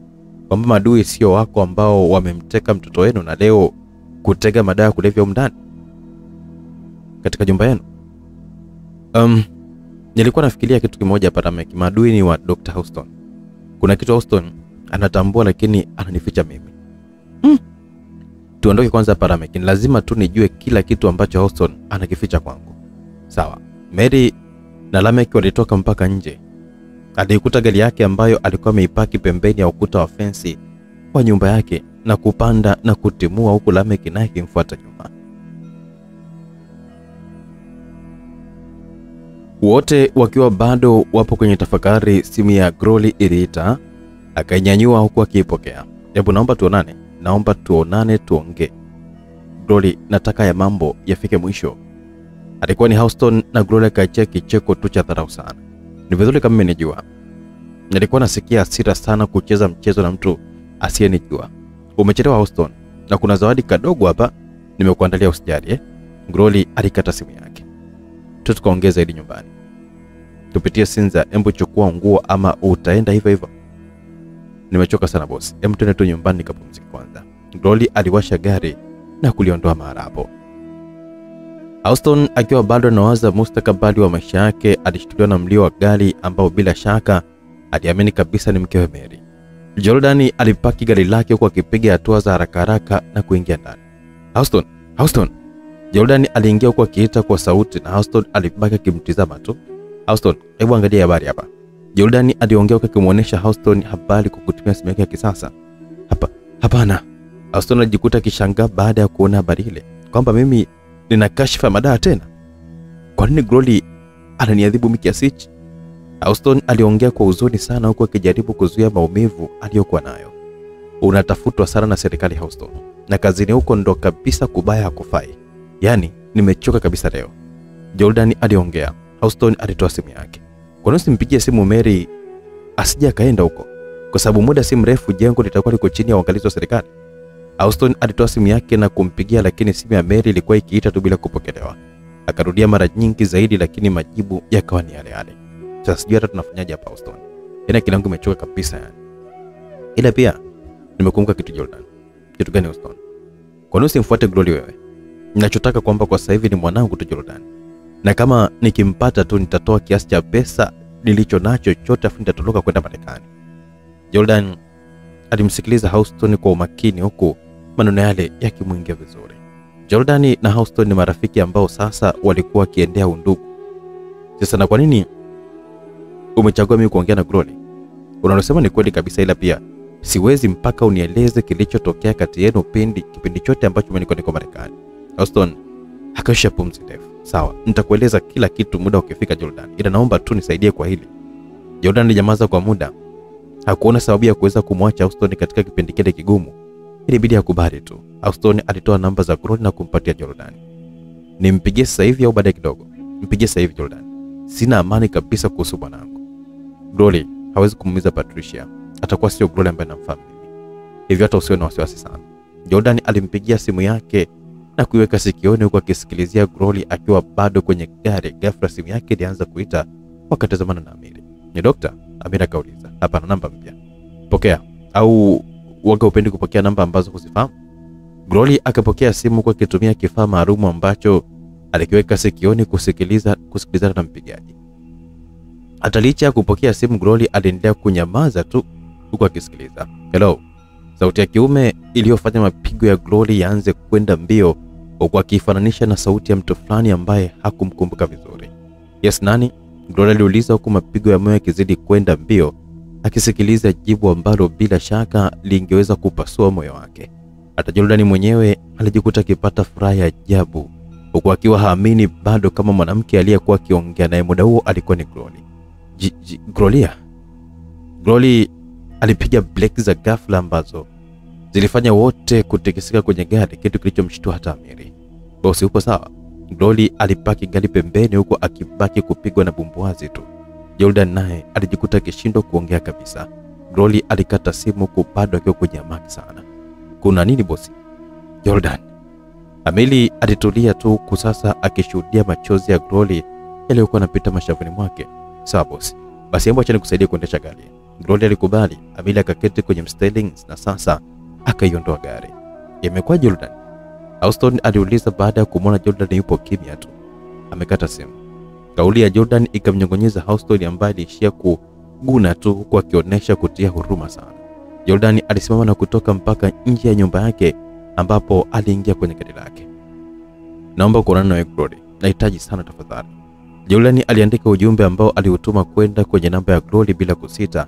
Glory alisikia ujumbe ukiingia kwenye simu yake, akaufungua na kuusoma huku mapigo ya moyo wake yakimwenda kasi zaidi. Alitaka kutaipu sawa, lakini moyo wake ulisita. Akafuta na kutulia, lakini ukaingia ujumbe mwingine kutoka kwenye namba ile ile ya Jordan. Colin Fox Restaurant kesho saa 10 jioni. Glory aliusoma tu ule ujumbe na kutulia tu. Kuna tatizo bosi? Hamna, niko sawa. Amiri akaendelea tu kuendesha gari huku akiona utofauti kwa bosi wake. Houston naye alijaribu kumpigia mke wake Mary ambaye sasa alipokea. Uko wapi Mary? Jana kupigia muda wote upokee simu zangu. Hivi unajua kabisa kwamba tumepata tatizo? Houston alilalamika huko akionyesha kuchukizwa na tabia ya mke wake ambaye alikuwa kimya tu. Najua Houston. Najua kilichotokea nyumbani kwetu. Mary alijibu kifupi tu. Jordan alirudi usiku sana siku hiyo, tofauti na siku zote, huku akiwa ameelewa mno. Mtu wa kwanza kumuona alikuwa ni Joyce ambaye alikuwa akitazama tu runinga peke yake. "Hey kaka, shikamoo." Joyce alisalimia baada ya kugeuza shingo yake na kumuona Jordan akipepesuka mno. Houston naye alikuwa akitaka kutoka tu chumbani kwake, lakini alisita baada ya kusikia kauli ya taharuki ya Joyce. Ikabidi atulie tu kusikiliza. "Marhaba, Kevin amelala?" "Analalaje usiku leo mapema sana kama mtoto bwana?" Jordan aliongea kwa sauti ya kilevi huku akipiga hatua zake za kupepesuka mpaka chumbani kwake na kufanya Joyce abaki kumtizama tu. "Jordan, nikuulize kitu. Unampenda Glory?" "Hapana, sijawahi na siwezi." Houston alikumbuka miaka 10 iliyopita alipomuuliza Jordan swali lakini akapinga. Na pia alikumbuka hata siku ambapo alikuwa yuko uwanjani na Glory wakipeana juisi ya maua. Alimuona kabisa na Jordan kwa mbali ambaye aliondoka kwa unyonge sana. Houston alianza kulia maskini. Sijui shetani gani aliniingia mimi. Sikuwahi kabisa kumpenda Glory kiasi alichokuwa anampenda Jordan. Sasa kwa nini mimi jamani, Houston alilia tu akiwachia mlango na kujikuta akipiga magoti kwa huruma. Jordan naye baada ya kufika chumbani kwake alinyokea kioo kilichokuwa kipo mbele ya kabati lake la nguo lililokuwa liko chumbani hapo. Alijitazama huku akicheka sana. Kicheko ambacho sekunde kadhaa mbele kilichanganyikana na machozi huku kilio. Jordan alijikuta akipigiza mkono wake wa kulia kwenye kioo kile ambacho kiliacha alama. Mkono wake ulianza kutoka damu, ila Jordan hakuhisi maumivu. Alikuwa akilia sana kama mtoto mdogo. Sijui nani ambaye alisema kwamba wanaume hawalii. Asa Jordan ni mwanamke kwani? Wanaliaga bana, ila waga wanaficha wasionekane tu. Nisamee sana Glory. Nisamee sana mama. Na mama yako pia alipo anisamee tu mimi. Ni sababu ya yote. Jordan alikuwa akilia tu. Usiku wa siku hiyo ulikuwa ni tofauti sana kwa Glory. Na kutaka kuonana wala kuzungumza na yeyote, kitendo kilichomshtua hata dada yake Melissa ambaye sasa aliamua kumpigia simu Amiri. "Amiri, ndio dada mkubwa. Hebu niambia kuna shida gani maana usiku sana eti?" Hapana Ami. Ila Glory simuelewi kama anaumwa vile, yani kwani kimemkuta nini mchana?" Melissa aliuliza kwa sauti ya upole sana. Mbona hakukutwa na chochote kile bosi? Au atakuwa anawaza tu mambo yake tu dada mkubwa, wala isikupe shaka hiyo." Amiri aliongea kijua tu kwamba ni mapenzi yalikuwa yakimsumbua bosi wake. Melissa alitikisa kichwa tu na kuagana na Amiri kisha akakata simu yake. Chumbani alipokuwa amejifungia Glory alikuwa kilia tu. Alitamani maisha anayoishi leo angeishi na mama yake tu, kwa kiamini kwamba Houston ndo chanzo cha hayo yote. "Kwa nini umehusika kwenye historia ya maisha yangu Jordan? Ulikuwa ni mwema kwetu sana. Ila kwa nini ulimleta Houston kwenye maisha yangu mimi? Sitawaacha hai wote Jordan." Glory alijisemea kwa kilia. "Nipo tayari kupokea adhabu yoyote utakayonipa kesho Glory. Siwezi kufanya lolote lile kufuta dhambi yangu isipokuwa kuadhibiwa Glory." Jordan alijisemea kwa kilia.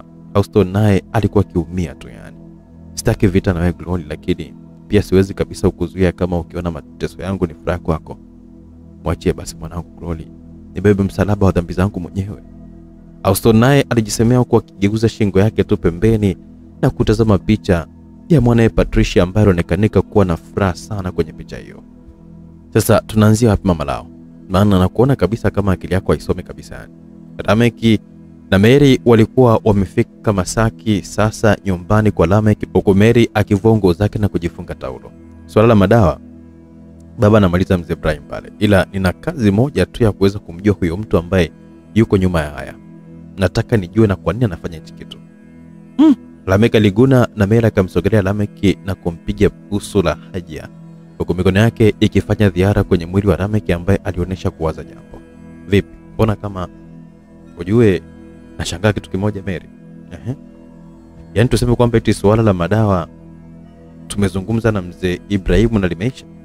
Ila kuhusu mwanao wazi kabisa yani mpaka sasa najiuliza, hivi wewe ni mama yake kweli Patricia ama kuna siri nyingine ambayo mimi sijui?" Mary aliachia kicheko cha nguvu. "Kuhusu mtoto ana shida kabisa. Na hata kama wakimuoa sidhani kama eti nitakuwa nimepoteza." Lameki alitoa macho tu huku sasa Mary akimrudia na kumsukumia kitandani. Nyumba ya Dr. Houston tayari ilikuwa iko chini ya uangalizi wa serikali. Afande Moru alikuwa kituoni akijadili kesi hiyo pamoja na wenzake, lakini ghafla simu yake ilianza kuita. Macho yake yaligeuka na kutazama kioo cha simu. Alikuwa ni mkuu wake wa kazi na alipokea. Ndio mkuu, hebu naomba wachane kabisa na hiyo kesi ya Dr. Houston. Na kama ukiendelea nayo jua kabisa kwamba kitakacho kutokea mimi sitakuwa kabisa na msaada nawe kabisa. Afande Moru alibaki kutoa tu macho, huku sasa akisogea pembeni mbali kidogo na askari wengine waliokuwepo kwa ajili ya kutaka kumuuliza mkuu wake wa kazi vizuri. Lakini mkuu, kesi imeshaanza vizuri kabisa, tunaikatishaje tu sasa? Isitoshe hata nyumba yake pia tumeiweka chini ya ulinzi. Naomba watoe askari wote waliopo kwenye hiyo nyumba na ufute kesi, kisha ufanye kama hakuna chochote kilichowahi kutokea. Afande Moru alibaki tu akitoa macho na bosi wake alikata simu. Alishangaa tu kwa kujiuliza maswali mengi ambayo yalikosa majibu. Hivi hii sheria ni ya nchi au watu binafsi? Afande Moru alisikitika tu bila kuwa na lolote la kuweza kufanya zaidi ya kufuta kesi. Gloria alishtuliwa na mlio wa simu uliofanya asogeze mkono wake na kuivuta. Yes, Amiri, aliongea kwa sauti ya uvivu huku akiwa kimya kusikiliza upande wa pili. Kuna tatizo limetokea bosi. Kesi ya dokta imefutwa. Gloria alishtuka akitoa macho yake huku sasa akiwa tayari amejinua kutoka kitandani. Unasemaje Amiri? Kesi imefutwa bosi. Yaani hapa nilipo nimechanganyikiwa kabisa, yaani nahisi kabisa kwamba wameongea kwa pesa na sio maneno. Sawa Amiri, nashukuru kwa kunitaarifu. Nitajua la kufanya. Gloria alikata simu yake na kuitupa kitandani kwa hasira. Nitakuwa leo Houston. Nitakuwa mimi mwenyewe. Gloria aliongea kwa hasira sana. Kama kawaida nyumbani kwa Jordan asubuhi watu wote hupata chai pamoja. Jordan alikuwa akitoka sasa kutoka chumbani kwake na kuelekea mezani kula, ambapo Joyce, Kevin pamoja na Houston tayari walikuwepo. Kila siku na kwa mwisho. Habari zenu jamani? Nzuri tu. Wote walitikia huku Joyce akianza kucheka tu peke yake. Unacheka nini sasa? Hapana kaka, nimekumbuka tu jana. Houston alikuwa kimya tu kwa Jordan akibishana na mdogo wake. Nini kilitokea jana? Kevin aliuliza huku akiwa anawatazama Jordan na Joyce kwa tamu. Hamna. Joyce alisema tu kwa akiwa anacheka tabasamu. Samahani jamani, nakuja. Houston alisimama na kutoka ukiwacha wengine mezani. Gloria alivuta simu yake na kuibofya kwa hasira. Baada ya dakika kadhaa aliweka sikioni. Pokea Houston. Alijisemea na simu ilianza kuita. Kaka Houston, kasahau simu yake hapa. Kevin aliongea kwa Jordan akiitazama, ambapo alishtuka baada ya kumwona mpigaji. Jordan alisimama na kuichukua simu hiyo akatoka pembeni na kuipokea. Akawa kimya tu kusikiliza. Tukutane Blue Monday pale leo saa 8 mchana. Gloria alikata simu. Houston alitokea na kumkuta Jordan akiwa ameshika simu yake. Nini? Houston aliuliza na kuipokonya simu yake. Amna. Jordan alijibu, wakaishia kutazamana tu. Nitakuwa leo Houston, peke yangu tu. Jordan alijisemea huku akiamka na kujiinua pale kitandani. Jordan Houston wakarudi kuketi bila Houston kutojua lolote lile, lakini ghafla simu ya Houston ikaita tena kapokea. Angalia taarifa ya habari. Houston alikata simu na kusimama kwenda kuwasha runinga. Jeshi la polisi linaomba radhi kwa familia ya Houston ambaye ni daktari mkuu wa hospitali ya wilaya kwa kusambaza taarifa ambazo hazikuwa rasmi kumhusu yeye. Na jeshi la polisi linakiri kuwa Dr. Houston hakuwa wala hajihusishi kabisa na uzaji na usambazaji wa madawa kulevya kama taarifa za mwanzo zilivyosema. Jordan naye alipiga hatua na kutazama runinga huko Houston akiwa amebaki tu na taharuki. Mzee Abraham na Mary. Houston alijiwazia tu kwa kijua kabisa mchezo ule ulikuwa ni wa mke wake pamoja na bamko wake. Jordan alimtazama tu Houston ambaye alionekanika kuficha kitu. Taarifa ile ilikuwa ni nchi nzima, na hata Gloria na Melissa pia walikuwa kitazama. Gloria alichukia sana na kuingia chumbani kwake. Jordan aliingia chumbani kwake na kuvaa kepu nyeusi ambayo sasa alitoka na kwenda lilipokuwa gari lake na kuingia na katimua mbio. Houston naye aliingia chumbani na kujaribu kumpigia simu mke wake ambaye simu haikuwa ikipokelewa kabisa. Mary na Lameki walikuwa wakimalizia sasa kutoka kwenye ulimwengu mwingine na kurudi sa ulimwengu wa kawaida, huku akitoa mihemko ya ushindi tu na furaha ndani yake. Walisimama na kufunga taulo zao kwa ajili ya kwenda kuosha meli yao kuondoa uchafu waliokuwa nao. Simu yako iliita sana wakati tunaendelea. Achana nayo, atakuwa ni Houston tu huyo. Mary alijibu huku akimvuta Lameki mkono akaingia bafuni. Glory naye alitoa silaha yake na kuweka silaha kadhaa huku akijiandaa kwa safari ya saa 8 mchana ambapo alikuwa na imani ya kuonana na Houston na kummaliza kabisa. Glory alikuwa ni wa kwanza kufika katika hoteli kubwa ya Blue Monday ambapo alichukua chumba ambacho aliagizwa kwamba kipambwe vizuri sana.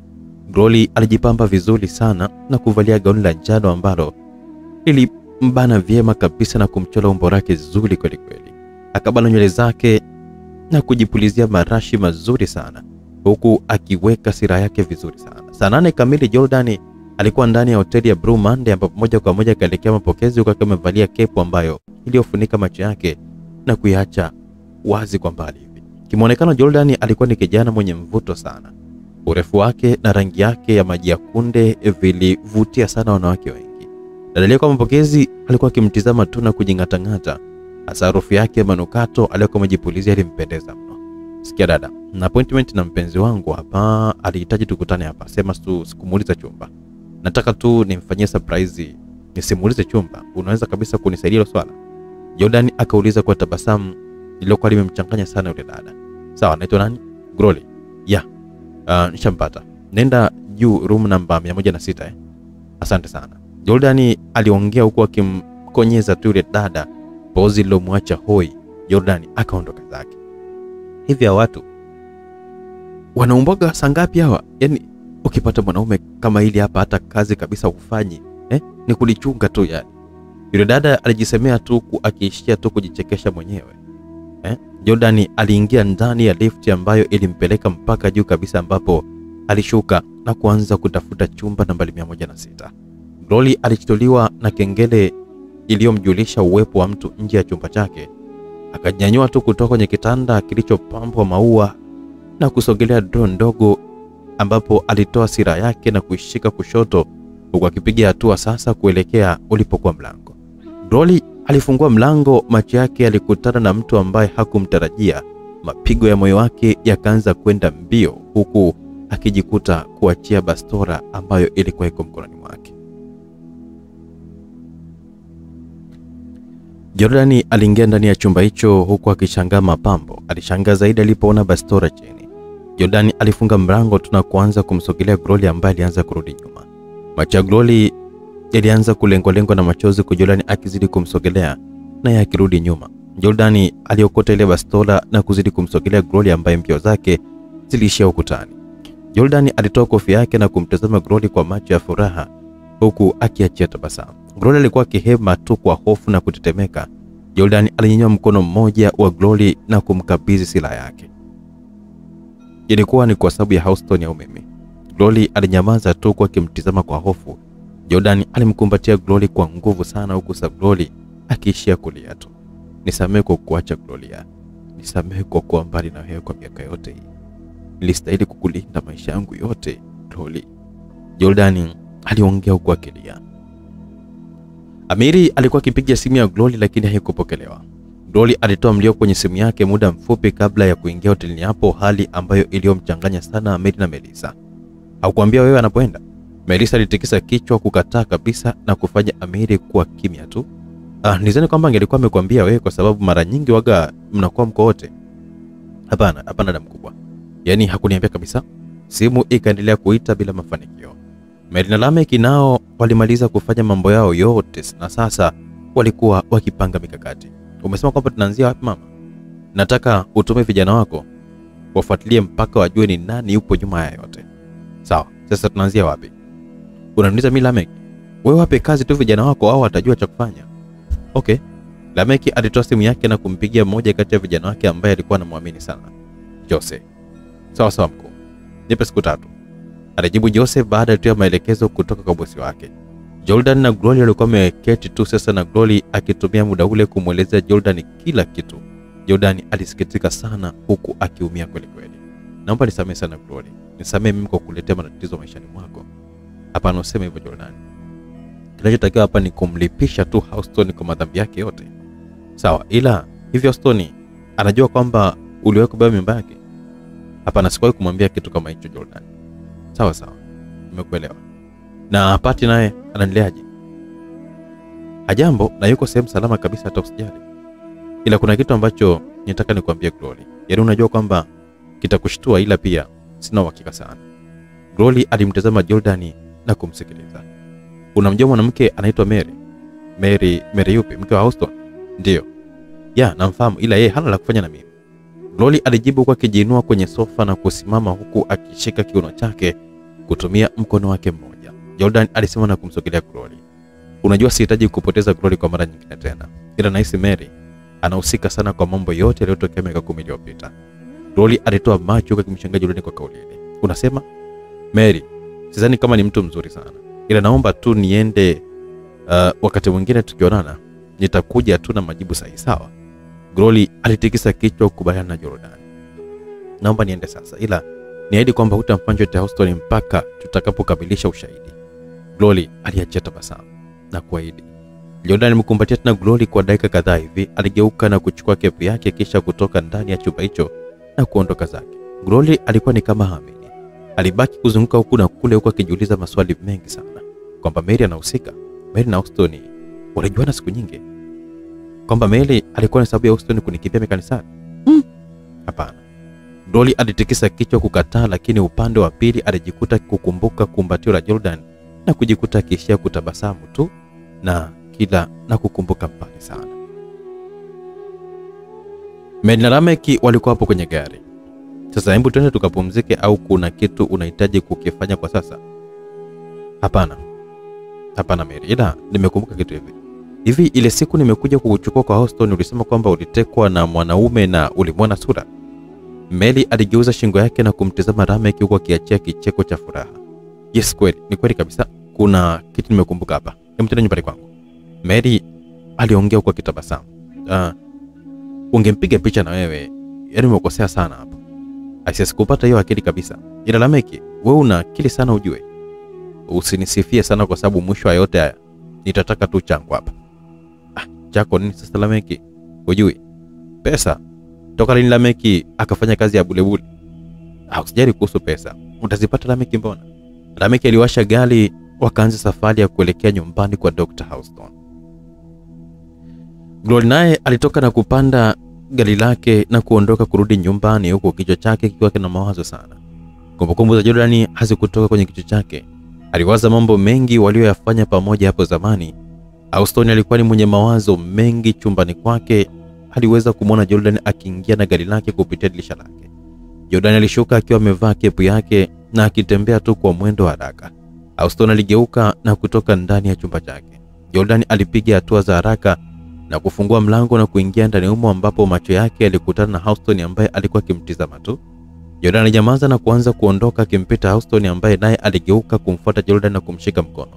Jordan aligeuka kumtizama Houston tu. Niambie kwa nini hukuniambia kipindi kile kama unampenda Glory? Jordan aliachia tabasamu na kutoa macho yake kwa Dr. Houston. Ningekwambia ungeniachia, tungeendelea kuwa marafiki. Ungeendelea kunifanya mimi kama rafiki yako. Houston alinyamaza tu kwa kikosa cha kusema. Jordan aligeuka na kupanda gorofani kilipokuwa chumba chake huko akimwacha Houston akiwa yupo kimya tu. Glory alifika nyumbani kwa dada yake na kuingia. Marisa akamsogelea Glory na kumkumbatia tu. Marisa ni binti kutoka familia ya kitajiri ambaye alizaliwa akiwa yuko peke yake nyumbani kwao. Wazazi wake walijivunia yeye pekee. Glory alikuwa ni kama familia yake pia, hasa kwa miaka walioishi na kuzoeana kama dada na mdogo. Nilikuwa na wasiwasi sana mdogo wangu. Ulikuwa wapi na haupokea simu yako? Dada, nilienda kuonana na Jordan. Mary alimwachia Glory huko akiona bunduki mkononi mwake. Yaani usiniambie kwamba umeua Glory. Usiniambie kwamba umeamua kuharibu maisha yako. Glory alishia kutabasamu tu na kumshika mkono dada yake. Hapana, kiukweli nilienda kwa lengo la kwenda kumua Houston, lakini Jordan alifika. Kwa hiyo ikawaje sasa? Nimeghairi dada. Hivi Glory, kwa nini usiachane kabisa na kila kitu na ukaendelea na maisha mengine? Nitafikiria hilo dada. Glory akambusu dada yake na kuingia chumbani kwake huko akimwacha Marisa akibaki kimya tu. Jordan alijilaza kitandani kwake huko akionyesha kuchoka mno. Aliishia tu kutabasamu kila alipokuwa anakumbuka taswira ya Glory. Umezidi kuwa mrembo sana Glory. Alijikuta akijisemea tu mwenyewe tu. Houston kwake hakuwa na furaha kabisa. Aliwaza hatima ya maisha yake lakini hakupata majibu. Kwa kifo ilikuwa ni bora zaidi kuliko kuishi. Pengine alihitaji faraja zaidi, lakini kutoka kwa nani sasa? Huyo Mary mwenyewe hakuwa kabisa upande wake wala hakufahamu yuko wapi. Alihisi kuumwa kichwa tu. Mary na Lameki walikuwa nje ya nyumba yake, huku sasa wakipaki gari yao na kuingia ndani. Mary alifungua mlango na kunyokea chumbani kwake, ambapo alifungua kabati na kutoa nguo za Mary. Sasa nguo za nini Mary? Yule mwanaume aliziweka kabatini, sijui kwamba alikuwa anamaanisha nini, ila zinaweza kutusaidia sana hizi. Lameki aliangua tu kicheko kilichodumu kwa sekunde kadhaa hivi kabla ya kunyamaza na kupita ukimya. Una vituko sana Mary. Sasa watu wangapi duniani ambao wanavaa nguo kama hizo bana? Huwezi kabisa kumpata huyo mtu kwa kuwa tuna nguo zake. Basi, nimepata akili Lameki. Hakuna njia kuweza kumpata huyo mtu, ila Mary aliongea huku akichapa vidole vyake kwa mkono wake wa kulia. Ila nini? Ila kwa kumtumia Houston. Mwambie Jose amfuatilie Houston kwa kila hatua atakayokuwa anaifanya. Una akili sana mwanamke. Ngoja nimpigie simu Jose sasa hivi. Ila itabidi sasa umuingizie tu pesa yake kabisa. Waga hafanyi kazi bure yule kijana wewe. Lameki aliongea kwa kutoa simu yake na kuipiga kisha kuiweka sikioni. Kevin alitoka chumbani kwake na kumkuta akiwa mwenye mawazo sana. Kevin alisogea na kuketi kwenye sofa lililokuwa liko pembeni ya Dr. Houston. Nimekufuata wewe bro. Houston aligeuka na kumtazama Kevin ambaye alikuwa akitabasamu kwa kitazamana na Houston sasa. Houston mwenyewe hakujibu kitu, ila alimtizama tu kwa macho yaliyomaanisha kwamba nakusikiliza. Houston, najua wakati unapitia ni mgumu sana. Unahitaji sana faraja kwa wakati huu, ila pia kama hautojali naweza kabisa nikakusaidia utakapoweza kuhitaji msaada wangu. Kevin kijana mdogo tena msomi mtanashati aliongea kwa upole sana. Houston alimgeukia bila kusema chochote. Alinyamaza kwa muda kabla ya kufumbua mdomo wake na kuzungumza. Kevin, nimekata tamaa kabisa na maisha. Sio kwamba siwezi kupambana vita na Glory, hapana. Ila nikiwaza kwamba nastahili kabisa hii adhabu, inabidi nitulie tu. Kevin akanyamaza kwa muda, akatazama huku na huku na kumgeukia Houston. Niambie mimi umeweza kabisa kufanya nini kwa sasa? Au kama ni kumtafuta Glory na kumwomba msamaha, muyamalize tu, naweza pia nikacheza nafasi yako bro Houston. Houston alimtazama Kevin kwa muda. Yaani ni kama vile sasa alikuwa amepata wazo fulani hivi. Aliacha tabasamu kwa kinyanyua mkono wake na kuweka juu ya bega la Kevin. Umesema upo tayari kunisaidia? Ndio bro. Houston alitabasamu tu.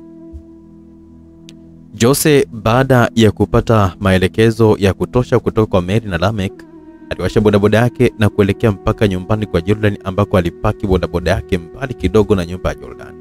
Hivi wewe, si umesomea IT kabisa na una utaalamu kabisa wa masuala ya mtandao? Houston alimuuliza Kevin. Sasa hilo tena unauliza bro? Kwenye mitandao mimi ndo kama nimelaaniwa kabisa bro. Yaani naelewa sana hizi. Kevin alijibu huku akiwa anaonyesha kujisifu mno. Houston alitazama huku na kule kisha akamwita na Kevin. Asa sikia, itabidi nikuchukue twende kwangu, kuna kazi nataka kukupa. Huko tutakuwa tuko huru kabisa na tutaweza kabisa kufanya mambo yetu. Houston alimwambia Kevin, ambaye alitikisa kichwa kubaliana na maneno ya Dr. Houston, ambaye alifurahi sana. Simu ya Jose ilianza kuita, akaitoa mfukoni na kupokea. Yes boss. Ndio niko hapa nje ya nyumba ya Jordan.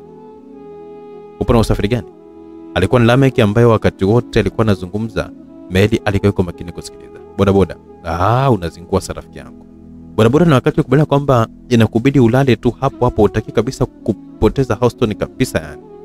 Sasa gari unajua kabisa sina mshikaji wangu. Haya sawa, nitakutumia mtu hapo sasa hivi akuletee usafiri. Sawa boss wangu.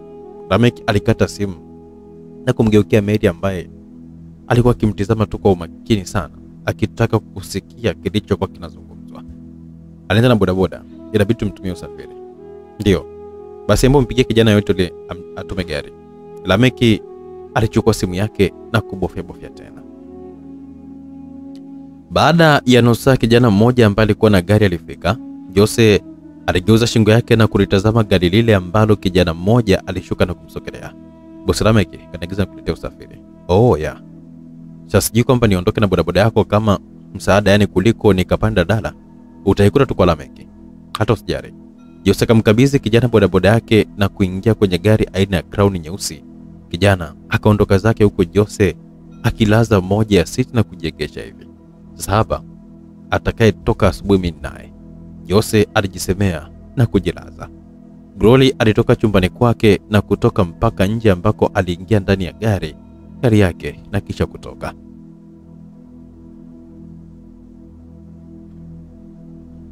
Joyce alipika chakula cha usiku na sasa aliandaa chakula mezani, na kama kawaida Jordan wageni wa mwisho kufika mezani.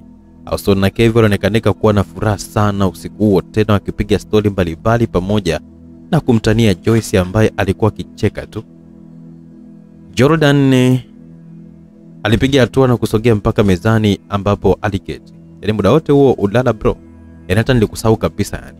Angekuwa ni Joyce hapa, ningeshamchapa mikanda tu mpaka achanganyikiwe. Wote walicheka na huku Jordan akitabasamu tu. Sasa unipige mimi kisa nimelala? Sio kisa umelala, kwa sababu ni mwanamke, ningehisi kabisa mambo mengine. Wote walicheka kwa utani wa Kevin. Sijui ni lini utakuwa Kevin. Na alafu leo naona kabisa kwamba watu wote hapa wanafuraha tu hapa. Hata bro Houston leo naona anacheka sana. Joyce alizungumza huku akiwa anawatazama watu wote ambao walikuwa mezani hapo. Alafu ni kweli Houston, unacheka sana kwa nini? Jordan alimgeukia Houston ambaye aliachia kicheko cha sekunde kadhaa tu tena. Amna. Nafikiri kwamba nataka kuendelea na maisha mengine tu sasa hivi. Nitulize tu kichwa na nijue kwamba namna ya kuweza kumwendea Groli. Anipe mwanangu basi. Hivyo tu ndo maana kuna habari nitaka kuwapa leo hapa. Joyce na Jordan walikuwa makini kusikiliza. Ni bwana tulikuwa kwenye nyumba yangu ila naenda na Kevin. Jordan alinyamaza tu kwa muda huku akimtazama Kevin ambaye alitikisa kichwa kubali. Jordan alinyamaza kwa muda. Sawa, kama mmeamua mimi sina pingamizi. Jordan alikubali na kuendelea kula tu chakula chake, na Houston akamtazama Jordan kwa muda. Vipi, ni kama Jordan atakuwa mshona na Groli? Ananichola tu hapa. Houston aliwaza, akageukia chakula na kuendelea kula tu kwa akitoa swali ambalo limshtua Jordan. Umeshona na Groli? Jordan alishtuka na kujikuta akiacha kula. Aligeuza shingo yake na kumtazama Houston ambaye naye alimtazama Jordan tu tena kwa kitabasamu. Kwa nini umeniuliza mimi? Hamna samani jamani. Nilikuwa tunawaza tu kama siku utakayoweza kuonana na rafiki yako tu siku nyingi utajisikiaje. Houston aliacha tabasamu na kuendelea kula. Joyce na Kevin walikuwa hapo kimya tu. Samani jamani, mimi nimeshatosheka kwa leo Jordan alisimama na kupanda mpaka ghorofani kilipo kuwepo chumba chake. Houston alimtizama tu huku Kevin na Joyce nao wakifanya hivyo hivyo. Alafu ni kama Jordan kabadilika tu vile, ama nyinyi mnaonaje? Joyce aliuliza, lakini Kevin na Houston walikuwa wako kimya tu. Patricia alikuwa kilia tu. Amelia aliingia na kumkuta Alex akijaribu kumfariji Patricia na kumpa juisi. Kwani analia nini tu, huyo mtoto umempiga? Amna. Yaani nilisala pili sasa hivi yeye ni kulia tu yani. Alex alijibu. Amelia akapiga hatua na kuketi pembeni ya mtoto Patricia. Eti mtoto, niambie kabisa, unasumbua sumbua nini? Amelia akamuuliza na kufanya pati ya cheki kilio zaidi. Yaani ukiendelea kulia unaona hii, nitakufiatua ubongo, utakuwa tu ni ujuji sana mtoto mzuri. Sasa hapo nazingua mwanangu. Yaani mtoto mtolea kitu kama hicho. Hebu jiongeze bana. Amili alificha sira yake na kuanza kumtazama tena Patricia. Hili hapa nitoi tu bwana, halina kitu. Ila kama ukiendelea kulia tu kama hivyo, jua kabisa kama mimi nitakuchapa. Groli alikuwa amefika na sasa alipiga hatua na kutekenya kitasa cha mlango wa chumba alichokuwa Patricia. Aliingia Patricia, alipomuona tu Groli alisimama na kumkimbilia huku akimkumbatia kwa nguvu na kuanza kulia. Groli alitamani kumshika lakini moyo wake ulisita, huku hasira za kumbukumbu madhambi ya Houston yakiusokota tu moyo wake. Mwisho alinyosha mikono yake na kumtoa pati huku akipiga magoti huku akiachia tabasamu tu. Eti mtu mzuri unalia nini? Groli akauliza kwa sauti ya upole huku akichezea nywele za Patricia kwa upendo. Namtaka mama na baba. Groli aliwatazama Amini na Alex ambao nao walifanya hivyo hivyo. Kumbe hivyo, Saskia, baba na mama wamesafiri, ila kama unataka naweza kabisa nikawapigia tu baadaye ukaongea nao, sawa? Patricia alitikisa kichwa chake kukubaliana na Groli. Ila niahidi tu kwamba hautalia tena. Na ufute kabisa machozi yako Patricia akafuta machozi yake. Groli tabasamu na kusimama huku akimshika mkono Patricia mpaka jikoni ambako waliandaa chakula cha usiku pamoja. Mary hakuweza kabisa kutulia, muda wote alikuwa akizunguka tu kusubiri kwa hamu kweli kweli majibu kutoka kwa Jose. Sasa utatembea usiku mzima? Rameki alimuuliza Mary ambaye aliendelea tu kutembea. Wewe niache Rameki. Yaani nikimjua huyo mtu nitamuoa kwa mikono yangu mwenyewe. Rameki alinyamaza tu. Usiku ulipita na kama kawaida Jordan alikuwa ni wa mwisho kufika mezani kwa ajili ya chakula. Hata asubuhi ya leo pia alikuwa ni wa mwisho. Kevin, naona umependeza sana leo. Jordan aliuliza baada tu ya kusalimia na kuketi kwa ajili ya kupata chai. Anaenda kwa Dr. Houston. Ndio maana nimeona nipendeze tu bro. Alafu bro Houston, kuna kitu niliwaza hapa ila basi tu. Kitu gani? Joyce aliuliza huku akimtazama Kelvin kwa makini sana. Kwa nini astafute dada wa kazi hivi ambaye kidogo atakuwa ni piskali tu, yani rangi fulani hivi? Watu wote walicheka kwa utani wa Kelvin ambaye aliozoeleka tu kwa kuongea sana. Tutatafuta tu, usijali, Houston alijibu huku akiwa anashusha kikombe cha chai. Utaondoka muda gani? Jordan aliuliza. Baada ya chai tu. Ukienda kazini tunaweza tu tukafuatana, alafu nilikuwa nawaza kwamba tutumie lavabo yako kama itawezekana. Usijali Houston, tumia tu. Kingine pesa ya kuanzia simu nayo. Pesa nitatoa tu benki. Sawa, alafu swala lako la kazi kule niliongea na uongozi, wameonekanika kunielewa kwa kiasi fulani, hivyo ukipenda unaweza kabisa kuendelea na kazi tu huku tukishughulikia swala la bahati. Nashukuru, ila nafikiri kwamba kazini nitarudi baada tu ya kumaliza yote haya, ila sio sasa hivi. Jordan alitikisa kichwa chake tu kukubaliana na Houston. Jordan alimaliza chai yake na kusimama huku akitoa funguo mojawapo ya gari na kumkabidhi Dr. Houston, kisha akaondoka zake. Houston na Kevin wao walikuwa wameingia kwenye gari na kuwasha. Joyce alitoa simu yake na kupiga baada tu ya kuona gari ya Jordan ikiwa inatoka simu yake na kuibofya, lakini kabla hata hajapiga gari nyingine kaimetoka. Joyce akatazama kwa makini kufungua simu yake, akatazama picha ya Houston ambayo alikuwa ametumia kutoka mara ya kwanza kabisa alipopewa kazi. Joyce aliwasha gari lake na kuanza kuifuata gari ya pili ambayo alikuwepo Houston na Kevin. Houston na Kevin bila kujua walikuwa wanafuatiliwa, wanaendelea kupiga tu hadithi huku na kule, huku wakipanga tu mikakati yao tu ya namna watakavyoweza kuanza misheni yao. Sasa unataka mimi nifanye nini bro Houston?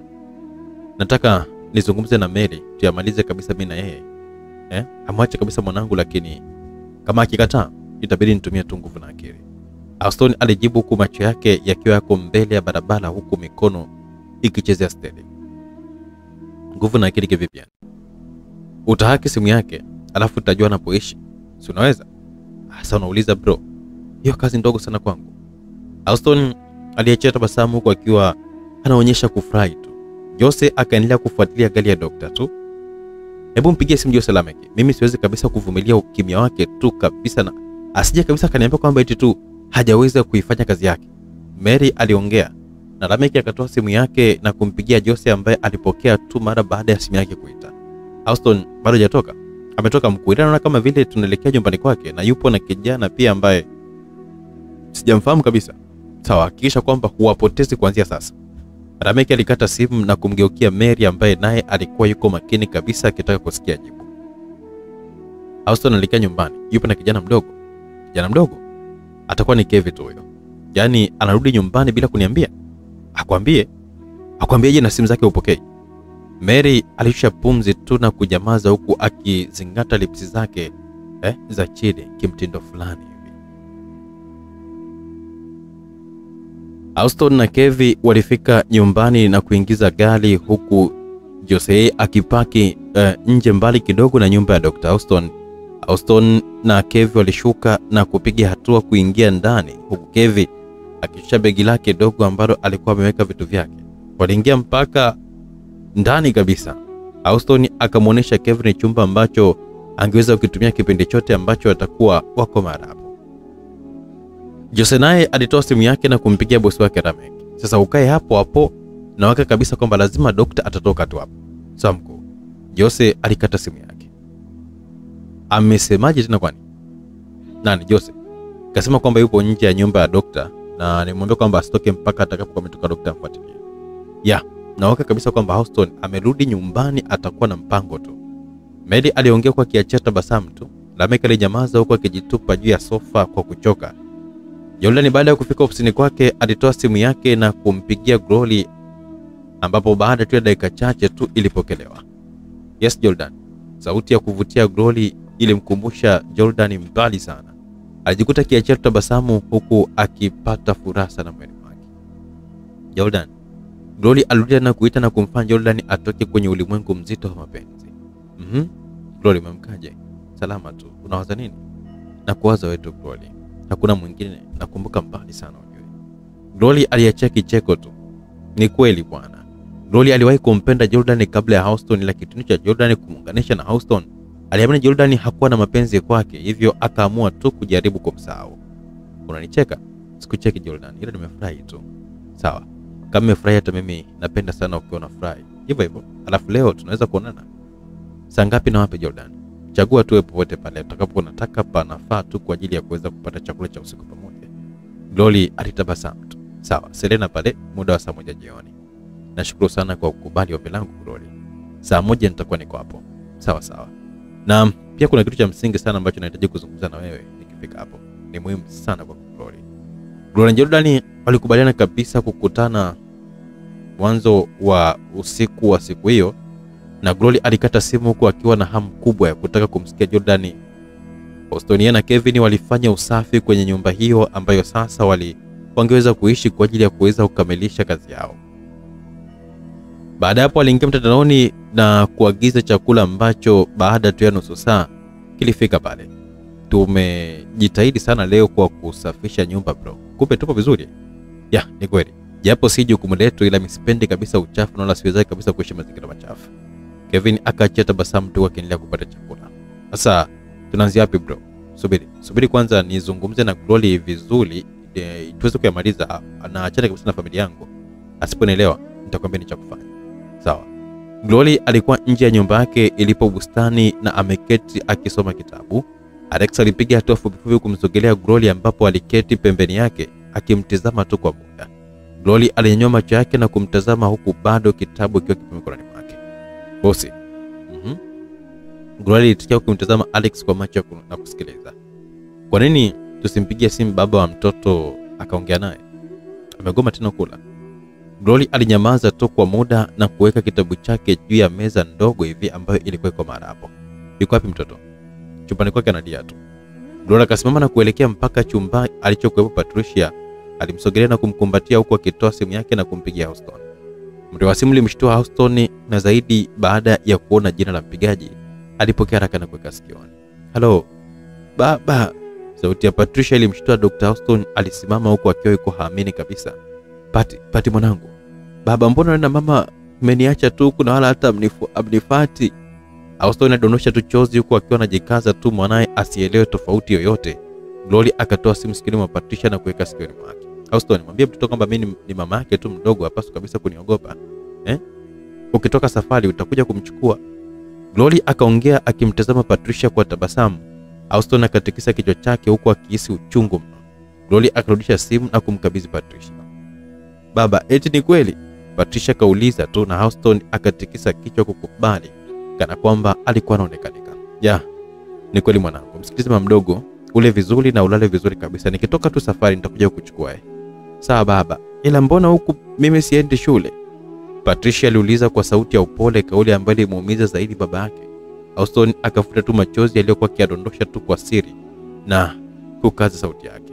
"Utaenda mwanangu. Ndani hivi karibuni baada ya kila kitu kuisha." Patricia alimwaga baba yake na Glory akakata simu na kumgeukia Patricia huku akiwa mwenye tabasamu. Patricia pia alionyesha kufarajika na kuwa na matumaini kidogo. "Utakula sasa?" "Ndio, nitakula mama mdogo."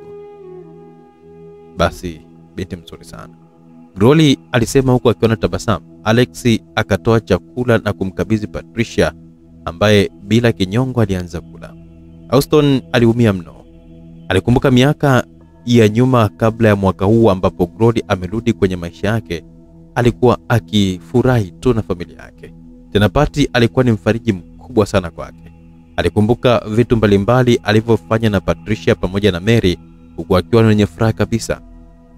Alia tu tena, na safari alijisahau hata kama yeye ni baba, na akasahau msemo wa mwanaume. Alilia sana, lakini wakati anafanya hivyo Kevin alikuwa akishuhudia yote na kujikuta akiumia tu na kumwonea huruma.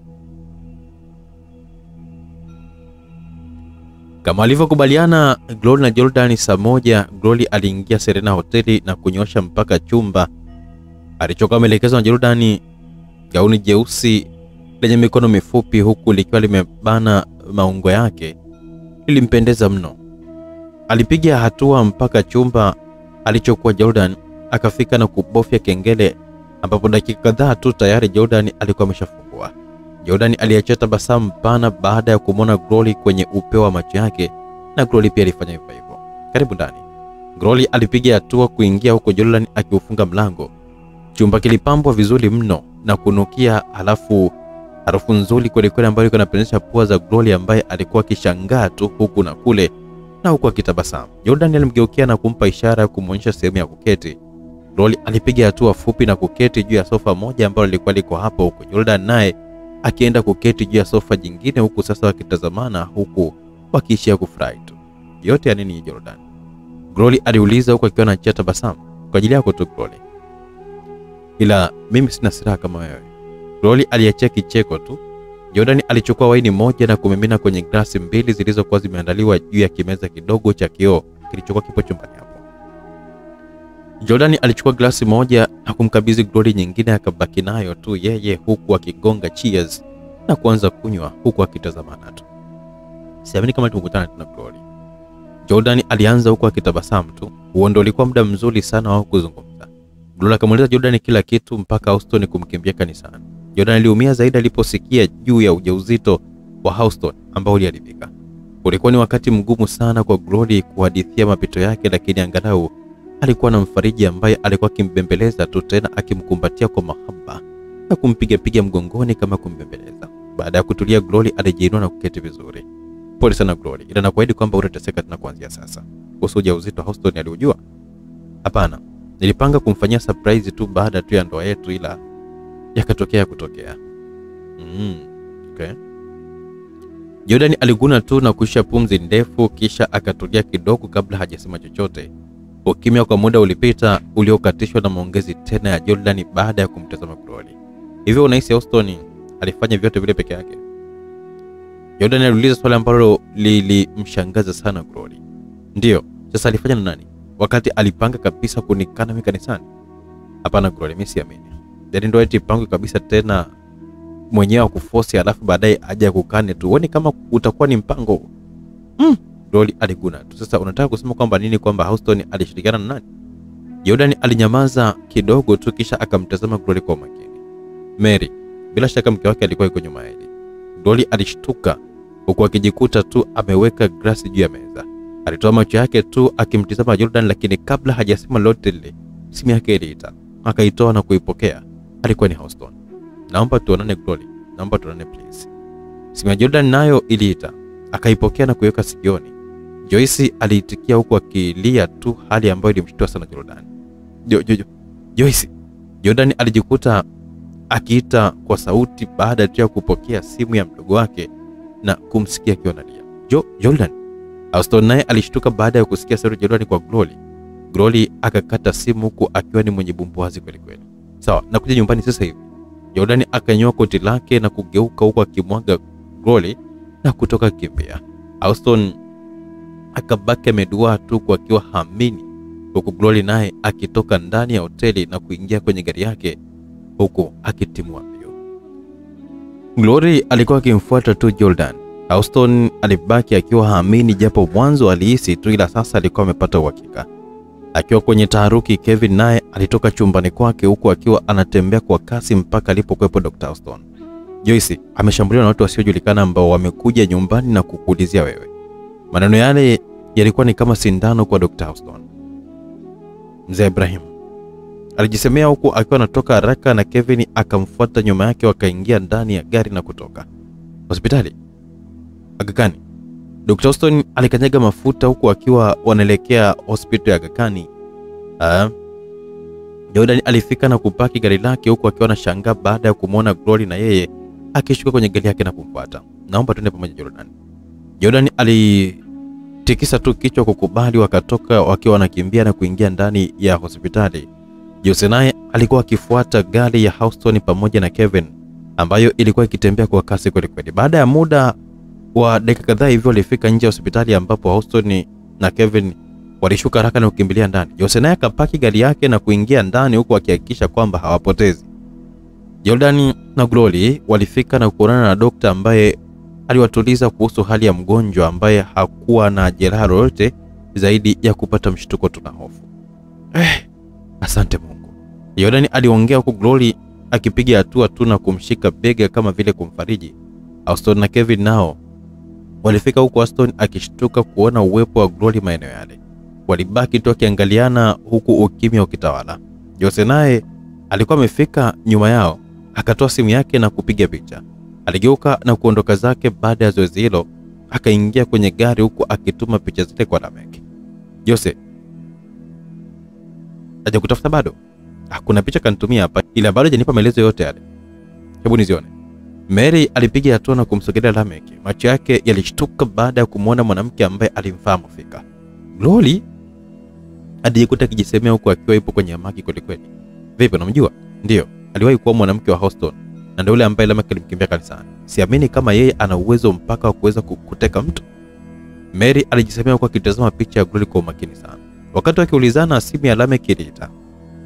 Alikuwa ni Jose. Kwa Mary alikuwa ameishika akitazama picha, alipokea na kuiweka sikioni.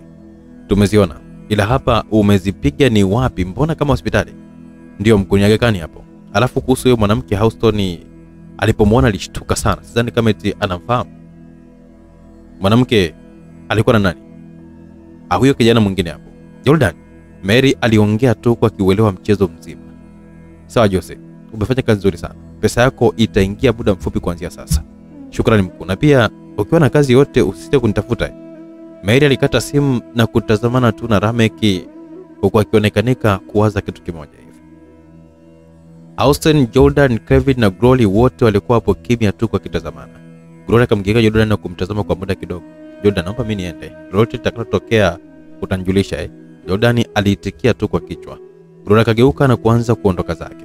Austin aligeuka na kumfuata Glory kwa hatua za haraka haraka ambazo sasa Glory alikuwa ametoka nje ya hospitali ila bado kulifikia gari. Austin akamsogelea na kumshika mkono Glory ambaye aligeuka. Una ushirikiano gani na Jordan Glory? Una mahusiano gani na yeye? Anahusika vipi kwenye utekaji wa mwanangu? Glory alicheka tu kwa dharau huku akivuta mkono wake na kutoka Austin. Wewe ni kichae. Jordan na Glory ni marafiki hata kabla ya wewe. Leo inakushangaza ni kutona pamoja? Austin akanyamaza tu. Sawa, mwanangu yuko wapi Glory? Nahitaji kabisa kumuona mwanangu. Kwani mwanao alipotelea hospitali? Nafikiri kwamba hii sio sehemu sahihi kabisa kuweza kuongelea hilo swala. Labda nikukumbushe kitu Austin. Amani yako ingepatikana kwa wewe kwenda jela. Nafikiri lakini kwa uwezo wako tu wa kutenda dhambi na kuzikwepa na kukwepa hukumu, ukacheza na akili yangu vyema tu. Glory, mimi si chochote kuhusu kesi ya madawa ya kulevya. Nilisikia ilivyonipata na mpaka ilishughulikiwa hata sitambui chochote kile Glory. Hebu naomba niamini. Glory alisonya tu na kuingia kwenye gari lake na kuondoka. Daktari alimsogelea Jordan na Kevin huku akiwapatia maelekezo juu ya mgonjwa. Hivyo umesema kwamba ana tatizo lolote? Naam, zaidi ya mshtuko leo umeupata ana kingine, lakini pia tungependa kama angebaki peke yake tu kwa leo, na nyinyi mkapumzike tu nyumbani, lolote ile tawaambia. Sawa daktari, tunashukuru sana. Ila pia swala la uangalizi na mahitaji kama chakula, ningeomba kwamba asimamiwe na gharama zote nitalipa mimi tu. Usijali Dr. Jordan. Ya, kesho asubuhi basi nitakuja kumchukua tu tukamtazame tu hali yake nyumbani. Jordan na Dr. Steve walipeana mikono ya shukrani, kisha Jordan na Kevin wakatoka nje. Jordan na Houston walitazamana uso kwa uso bila kusema lolote. Jordan akaingia ndani ya gari lake huku Houston na Kevin nao wakiingia. Wote walikuwa kimya tu, Kevin akigundua utofauti wa Houston. Baada ya nusu saa wote walipaki nje ya nyumba ya Jordan wakashuka na kuingia mpaka ndani. Bro, nachukua gari natoka mara moja hapa nitarudi. Jordan alitikisa tu kichwa kukubali. Kevin aliondoka zake huku akiamini kwamba hiyo vita havimuhusu kabisa. Niambie, ni lini ulianza kuwasiliana na Glory? Toka siku ulionipa namba, lakini kabla ya hapo pia nilikuwa nimejitahidi sana kumtafuta. Pati yuko wapi? Mimi sifahamu Houston. Glory ameniambia kwamba mtoto yuko salama, ila hakuniambia kwamba yuko wapi.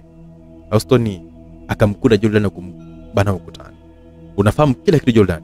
Yaani kama ulikuwa ufahamu kwa nini ulikataa nilivyokuwa nimekuuliza kama mwana na Glory?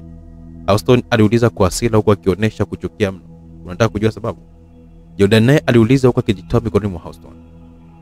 Kwa sababu hakuhusu wewe wala hana mahusiano yoyote yale na wewe. Ndio maana nikakujibu, unataka kusikia zaidi? Houston alinyamaza tu kwa akionyesha kulegea. Alitoka ndani akiwa amechoka tu na kuingia ndani ya gari na kuondoka kwa kilia sana. Ni bora nife tu mimi, alijisemea Dr. Houston.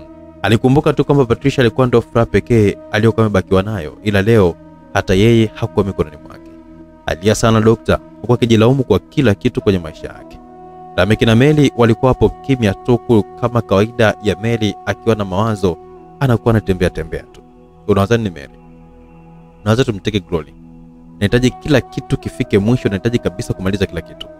Rameki alinyamaza tu akimtizama Mary ambaye naye alitulia sasa na kumtazama Rameki huku akiachia tabasamu na kujiona mshindi kwa akili aliyoipata.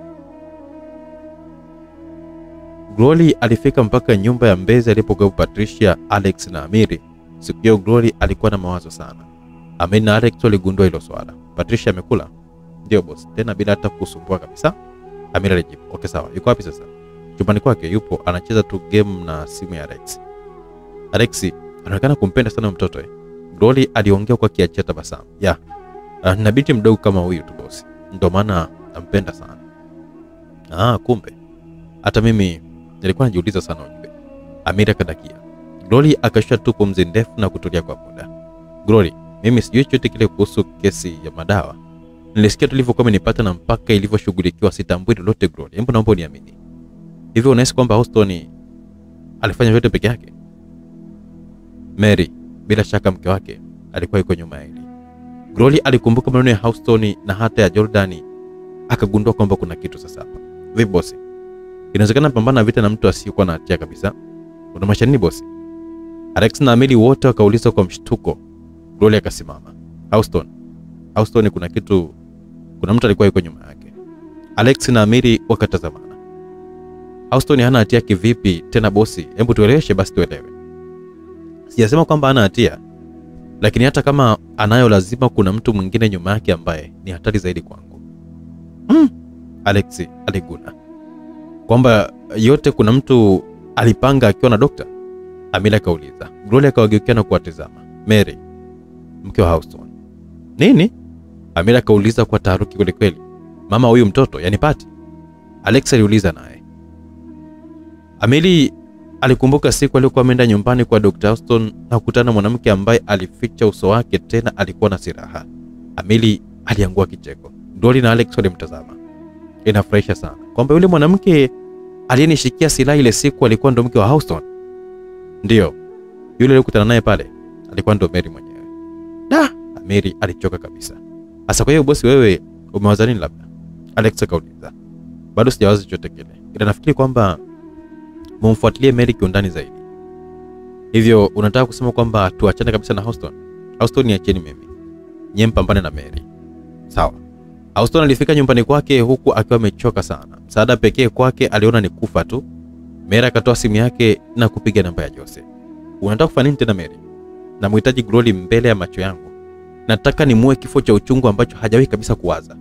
Sasa umue Glory kakufanya nini? Kakufanya nini Mary?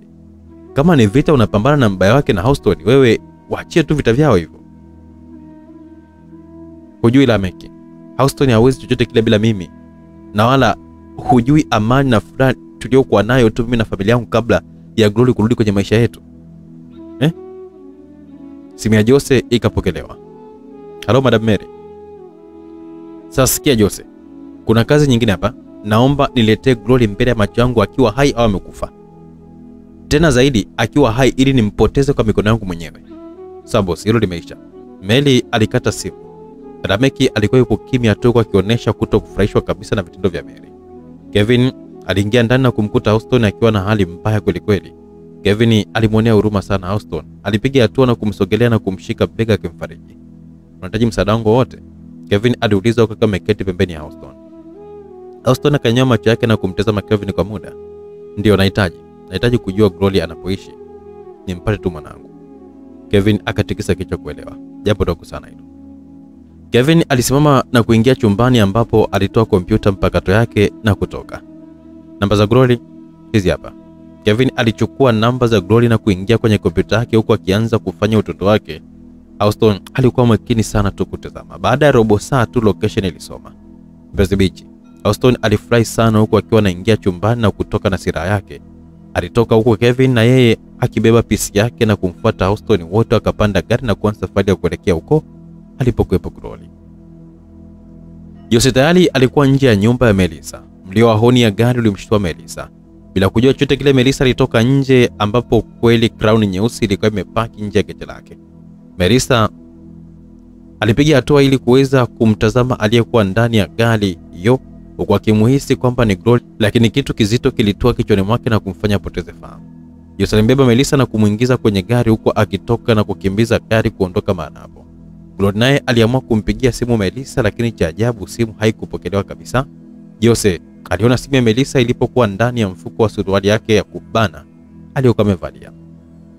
Nini bosi? Mbona kama Melissa apokee simu ya Mary? Sio kawaida yake kabisa kwa muda kama huu. Pengine yuko busy mkuu. Hebu leta hiyo simu. Amiri alichukua simu ya Glory na kupigia tena. Hello. Amiri alitoa macho baada ya kusikia sauti nzito ya kiume. Nilikuwa naulizia upo na mwenye simu hapo. Glory alitoa macho kumtazama Amiri. Jose aliachia kicheko tu. Amiri alihisi kwamba kuna kitu hakikuwa kipo sawa. Aliweka loudspeaker huko akimtazama Glory ambaye mapigo yake ya moyo yalianza kwenda mbio. Mpe mwenye simu niongee naye. Jina limekuja nani? Gloria. Jose aliongea kwa dharau na kebehi kweli kweli. Niko hapa. Mimi Glory niko hapa. Tafadhali hebu usimfanye chochote dadangu. Glory alizungumza huko akilia kwa hofu tu. Jose alicheka tu. Let's make a deal sasa. Mimi na wewe nitakutumia location uje mpaka nilipo kwa ajili ya kuweza kukomesha dada yako. Hakikisha kwamba hauji na mtu mwingine yote yule. Sawa, nitafanya kila kitu ninachokitaka ila huyo muache tafadhali. Glory aliongea huko akilia na moyo wake ukiwa ni mwenye kuogopa mno. Jose alikata simu. Glory alilia tu kwa akiwa anachukua funguo ya gari lake ili kutoka. Bosi, lazima tuende wote. Amira akaongea lakini Glory alikataa tu kwa akiwa analia. Unachotaka kufanya ni hatari sana kwako lakini bosi. Hilo kumbuka eti. Melissa usiki kwenye hii vita. Amiri acha tu nifanye wanavyotaka. Glory alitoka na kuingia ndani ya gari lake. Message iliingia kwenye simu yake ilimuonesha mahali alipokuepo Melissa. Glory alikanyaga mafuta huko akipiga namba za Jordan ambapo ilipokelewa tu baada ya kuita kwa muda. Hello, Jordan aliitika kwa sauti yenye umakini baada ya kuona namba ya Glory. Jordan, dangu ametekwa. Glory alisema huko akilia. Jordan alishtuka na kujikuta akiwa amesimama. Unasema Melissa ametekwa Jordan? Mtekaji kanipigia simu na kaniambia kwamba niende mpaka walipo. Sasa usiende mwenyewe. Hebu nitumie location na mimi nije hapo. Hapana Jordan, amesema kwamba nisimshirikishe mtu yoyote ule. Acha nifanye tu anavyotaka. Maneno ya Glory yalimchanganya sana Jordan. Alihisi akili yake kuvurugika kabisa. Watenda kuua Glory, tafadhali hebu kubali na mimi nije tu hapo mama. Jordan aliongea kwa sauti ya huzuni huku akilia tu. Nisamehe sana Jordan kwa kutokusikiliza. Glory alikata simu kwa akilia zaidi, alikiona wazi kifo chake. Jordan alichanganyikiwa mno. Akaanza kupiga simu ya Glory ambayo haikupokelewa na mwisho Glory akaizima kabisa. Browston, location ilikuwa inasoma Kimara tena sasa hivi haisomi kabisa. Gavin alimwambia Houston ambaye alipiga breki na kusimamisha gari. Unasema kwamba Glory anacheza na akili zetu au? Sidhani bro. Kwa sababu nilichokifanya hapa ni ngumu hata yeye mwenyewe kuweza kujua kama alikuwa ameakiwa. Hasa nini hicho? Tunafanyaje? Houston na Kevin walikosa majibu. Wakiwa hapo kwenye taharuki, simu ya Houston iliita. Alikuwa ni Jordan. Houston alipokea simu na kuiweka sikioni. Hebu naomba tukutane Houston. Na kuja nyumbani kwako sasa hivi. Houston alishuka na kumtazama Kevin. Kuna tatizo? Mary anaenda kumteka Glory. Maisha ya Glory hapo hatarini sana. Unasema? Houston aligeuza gari haraka haraka huwa kanyaga mafuta kwa kasi kweli kweli akianza safari ya kurudi nyumbani kwake. Tuonane ili tuongee vizuri Houston. Sasa sawa. Dakika 3 niko hapo. Houston alikata simu huku akiendesha gari tu bila hata kusema lolote. Amina Alex alichanganyikiwa huku akiwa hawaelewi cha kufanya. Sasa tunafanyaje hapa? Alex aliuliza huku akimtazama Amelia ambaye alikuwa akishika tu kidevu chake. Ni yule mwanamke. Yule mwanamke anaonekana kwamba ni hatari sana yule. Nani? Huyo Mary? Yeah. Sasa hapa tutasielewa yani. Ngoja kwanza niwaze. Alex na Amelia walikuwa wakijaribu kuumiza vichwa vyao. Baada ya dakika kadhaa Houston alifika nje ya nyumba yake na kukuta gari ya Jordan ikiwa imepaki nje. Wote na Kevin walishuka na kukimbilia ndani ambapo Jordan alikuwa akitembea tu kuna kule kama mtu aliyekuwa amechanganyikiwa. Nini kimetokea Jordan? Mary anaenda kumteka Glory. Hawezi kabisa kumwacha hai. Wewe ni chanzo kabisa cha yote haya. Jordan aliongea kwa hasira sana, kauli ambayo ilimchukiza Houston. Wewe ni mjinga nini? Nimechoka kulaumiwa kwa vitu ambavyo sijafanya Jordan. Nani alimkimbia Glory kanisani? Nani alihitaji kumua mwenzake? Nani aliharibu maisha ya mwenzake kama si wewe Houston? Houston alisogea na kumkuda Jordan kwa hasira tu. Sikia, ni mimi nilifanya yote hayo. Nakubali, ila nakubali hilo kosa. Na sababu ya yote hayo ni Mary kuja kwenye maisha yangu mimi. Nilifanya kosa kushiriki siku moja tu na yeye nikiwa niko chuo. Kwa nini ukarudi na kutaka kumwao Glory wakati alishakusahau? Kwa sababu Mary na babake walinitumia mimi na mwisho wa siku bila kujua kwamba mimi mzee Ibrahim akanitengeneza kesi ya madawa. Mary akajifanya kwamba ajui lolote na kwamba anahitaji kunisaidia. Wakati polisi na uongozi wa chuo wakiendelea na uchunguzi, Mary aliniambia kwamba nikamoe Glory kisha nikimbia kanisani. Tukipata cheti cha ndoa tukimbie nchi kwa muda wakati babaki akishughulikia kesi yangu tu kunyuma. Houston aliongea kwa uchungu sana. Jordan alijitoa mikononi mwa Houston na kumshushia ngumi nzito iliyotoa mdomoni mwake na kumfanya atoke damu. Uliwezaje kufanya ukatili kwa mwanamke ambaye alikuwa tayari kabisa kufanya lolote kwa ajili yako? Wewe ulikuwa ni sababu ya kifo cha mamake Glory, na wewe pia ni sababu ya mtoto wako mwenyewe na Glory kufia tumboni. Glory akifa nitakuua Houston kwa mikono yangu mwenyewe. Jordan aliongea kwa hasira na kutoka zake. Houston alibaka medwatu. Eti mtoto? Amesema mtoto wangu mimi na Glory? Glory alikuwa na mimba? Houston alijiuliza tu kwa kiacha machozi, na Kevin alisikitika sana, huku hata ye mwenyewe akihisi maumivu na huruma pia ndani yake.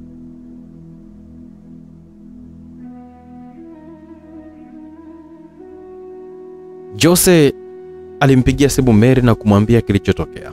Hivyo unasema Glory yupo njiani anakuja Kitunda? Ndio bosi. Hata kuja na polisi kweli ukahaba? Hawezi mkuu. Nimemteka dada yake ambaye anampenda sana na nimwambia kama akija tu na yeyote nitamuona dada yake. Vizuri sana. Una kiasi kikubwa sana kama malipo yako Jose. Umefanya kazi nzuri sana. Mary alifurahia sana. Nakuja sasa hivi. Sawa bosi. Mary alikata simu na kumgeukia Ramek ambaye alikuwa kimya tu akisikiliza. Naenda kufanya kila kitu kifike mwisho Ramek. Vipi utaenda? Hapana. Wewe nenda tu. Mimi kuna mtu hapa nahitaji kuona naye usiku wa leo. Sawa. Mary alikoki vizuri silaha yake na kuiweka kwenye pochi huku akivuta funguo ya gari na kutoka nje ya jumba hilo. Ramek hakuonekanika kufurahia kabisa. Houston akiwa amechanganyikiwa, simu ilianza kuita. Namba ilikuwa ni ngeni. Kevin akaisogelea na kuipokea. Hello. Hebu mpe Houston simu. Mwambie najua Glory alipo. Kevin akaweka loud speaker. Umesema? Houston. Mwambie kama najua Glory alipo. Houston alisogelea simu na kuichukua. Hello, niambie tafadhali Glory yuko wapi? Lameki akamueleza Houston, na Houston alitoka na kupanda gari lake huko akimpigia Jordan. Jordan alikata simu baada ya kuona namba ya Dr. Houston. Houston hakukata tamaa, alipiga tena. Jordan alipokea simu yake na kuweka sikioni. Nimejua Glory alipo. Hebu njoo nifuate elekea barabara ya Kitunda hivi. Houston alikata simu yake. Jordan aligeuza gari haraka na kuanza kufuata maelekezo ya Dr. Houston. Glory alifika mpaka nje ya jumba lilokuwa ameelekezwa. Lilikuwa ni gorofa ambalo halikuwa limemaliziwa kujengwa. Kigiza cha jioni hivi nacho kilikuwa kimeanza kuingia. Glory alikuwa akipiga hatua za logi kuingia ndani ya jumba hilo. Melissa, dada. Glory aliita huko akizidi kuingia ndani ya jumba hilo kwa hatua za kunyata. Melissa alikuwa amefungwa kitambaa mdomoni, mikononi pamoja na miguuni pia. Hakuweza kabisa kuongea. Alijikuta akiishia tu kulia, huku sauti yake ikiishia pale alipokuwepo yeye mwenyewe. Glory alikuwa anasonga mbele, kitu kizito kikampiga kichwani na kufanya apoteze fahamu, huku damu zikitoka upande wa kichwa chake. Glory alikuja kushtuliwa na mlio wa sauti ya kilio cha Melissa kilichosikika kwa mbali hivi. Glory akajaribu kuinuka huku kichwa chake kikiwa ni kizito na akihisi maumivu makubwa mno kichwani mwake. Wow, umeamka? Ilikuwa ni sauti ya kike. Glory alijaribu kufungua macho yake, alikuwa ni Mary akiwa yuko mbele yake. Melissa naye alikuwa pembeni akilia tu akiwa anamtazama Glory ambaye sasa aliamka na kujiweka vizuri, huku mikono na miguu yake ikiwa na kamba. Glory alimtazama Mary tu. Wewe ni nani? Glory aliuliza swali ambalo lilomchekesha sana. Mary alicheka tu. Mimi naitwa Mary Abraham, ni mke wa Dr. Houston. Glory na Melissa walitazamana huku bado akiwa anahisi maumivu makali sana. Pole kwa kuchelewa kunijua, ila leo nataka tu nimalize kila kitu, na baada ya hapa iongeleke historia mpya kabisa. Glory na Melissa walitoa machozi tu, wote wakionyesha ukata tamaa kabisa. Sawa, mimi nakubali kufa, ila tafadhali naomba muache dadangu aende. Hivi ni kweli Glory unikumbuki wala hujawahi kuniona mimi? Mary aliuliza kwa kebehi, huku akiwa anakaa vizuri kabisa kwenye kiti na kumtazama Glory kwa makini. Glory nyamaza tu kama vile kuvuta picha hivi. Alimkumbuka siku Houston anamwacha pale kanisani. Alipotoka, mtu wa pili kutoka alikuwa ni mwanamke ambaye alikuwa amevalia gauni jekundu na miwani mieusi Glory aliachia machozi tu. Ushanikumbuka si ndio? Nimekukumbuka vizuri tu. Huruma ni kwa mwanao tu ambaye aliyepata mama katili ambaye ana uwezo wa kuweza kuyatoa hata maisha ya mwanae. Glory aliongea. Kofi zito likatua vyema usoni mwake. Meli alionyesha ukasilishwa sana na kauli ya Glory. Usirudie kuitaja familia yangu hapa, weka hapa. Ni wewe ndo umeharibu kila kitu baada ya kuja kwenye maisha yetu. Leo nitakuwa kifo kibaya sana Glory. Najuta. Unajua najutia nini? Ule muda niliopoteza kupambana na Houston ningesha kumaliza wewe. Ila nikuhakikishie tu kwamba mwisho wako utakuwa ni mbaya sana, shetani mkubwa wewe. Mary aliangua kicheko tu. Mary aligeuka taratibu na kumtazama ambaye alikuwa akiita. Alikuwa ni Houston, huku nyuma yake akiwepo Jordan. Mary akaweka silaha yake vizuri huku akisimama na kumnyoshia Houston. Mary, naomba tuishie hapa. Naomba tusiendelee kufanya makosa ambayo tulishafanya tayari. Houston aliongea kwa upole huku akipiga hatua kumsogelea Mary. Usipige hatua. Nimekuambia Houston, simama hapo hapo. Huyu mwanamke kaharibu kabisa kila kitu kwenye maisha yetu. Mary aliongea kwa hasira. Houston akaendelea tu kupiga hatua kumsogelea Mary. Mary naye akarudi nyuma huku bado akimnyoshia Houston na Jordan silaha. Houston, nimekuambia simama. Houston akaendelea tu kupiga hatua zake kumsogelea Mary. Risasi moja ilitoa kwenye goti la kulia la mguu wa Dr. Houston. Wote waliokuwa ndani walishtuka na kubaki na amaki. Hapo waliamini sasa Mary hakuwa kitania. Houston akaendelea kujisogeza tu huku sasa akiwa yuko chini. Houston alimsogelea Glory alipokuwepo huko akilia tu. Pamoja na maumivu aliyokuwa nayo, alifungua kamba zilizokuwa mikononi mwa Glory. Mary alimgeukia na kuonyoshia silaha. Nisamehe Houston. Nisamehe sana mume wako. Mary aliongea. Ila lazima nimuue huyu mwanamke. Mary alikuwa kitena silaha yake na kuachia. Houston akamkumbatia Glory kwa nguvu, risasi nyingine ikapenya vyema kabisa mgongoni mwake. Mary mwenyewe akashtuka huku sasa akianza kulia. Jordan akiwa haelewi cha kufanya, Mary alimgeukia na yeye na kumnyoshia silaha. Jordan alikuwa kimya tu akilia huku akikumbuka alivyokuwa ameishi vizuri na Mary, huku akiamini kwamba ni mwanamke mpole na mnyenyekevu. Nisamehe Jordan. Mary alikuwa kisila yake huku akilia. Jordan alifunga tu macho yake. Mlio wa risasi ulitoka na Jordan alijua kabisa kwamba sasa hivi alikuwa yupo njiani kuelekea akhera madukani. Alitulia huku akifungua macho taratibu kabisa huku akiwa haamini. Wakati anazubari risasi ya pili ikatua vizuri kabisa kwenye kifua cha Mary. Mary alianguka chini tu. Jordan aligeuza shingo yake na kumtazama aliyekuwa amefanya hivyo. Alikuwa ni Lamek. Jordan alisogea na kumkimbilia Houston ambaye alikuwa ana hali mbaya sana. Glory naye alikuwa amemkumbatia Houston tu. Tena huku akiwa analia sana. Melissa pia alikuwa akilia huku akiwa haamini kama Mungu alimpa nafasi nyingine ya uhai. Houston aliachia tabasamu la maumivu tu huku machozi yakimtoka. Nisamehe Glory. Nisamehe kwa yote mama. Nimekusamea Houston, tafadhali kabisa usituache. Nisamehe pia kwa kurudi kwenye maisha yako na kupambana tu na wewe bila kumjua adui ni nani. Glory aliongea kwa kilia tu. Adui ni mimi Glory. Houston aliongea kwa kitabasamu. Hapana, useme hivyo Houston, tafadhali sana. Houston alitabasamu tu kwa kiuza macho yake na kumtazama Jordan ambaye alikuwa akilia tu. Naomba umwangalie mwanangu Jordan. Mwambie Patricia kwamba nampenda sana. Naomba unisamehe sana Glory, sikujua kama uliwahi kuwa na kiumbe changu tumboni. Glory alilia tu kwa kimvuta Houston na kumkumbatia kwa nguvu kweli kweli. Matukio yote aliyowahi kufanya na Houston yakarudia kichwani mwake. Hata mtu mbaya ana uzuri wake. Jordan alilia tu akijifuta machozi. Houston alinyamaza kimya huko sasa akifumba macho yake. Houston. Glory aliita huku akiwa anamtoa kifuani mwake. Houston alikuwa ni marehemu tayari. Glory alilia sana. Vingola vya polisi vikasikika nje. Polisi waliingia huku Lamek akiwa yuko chini ya ulinzi.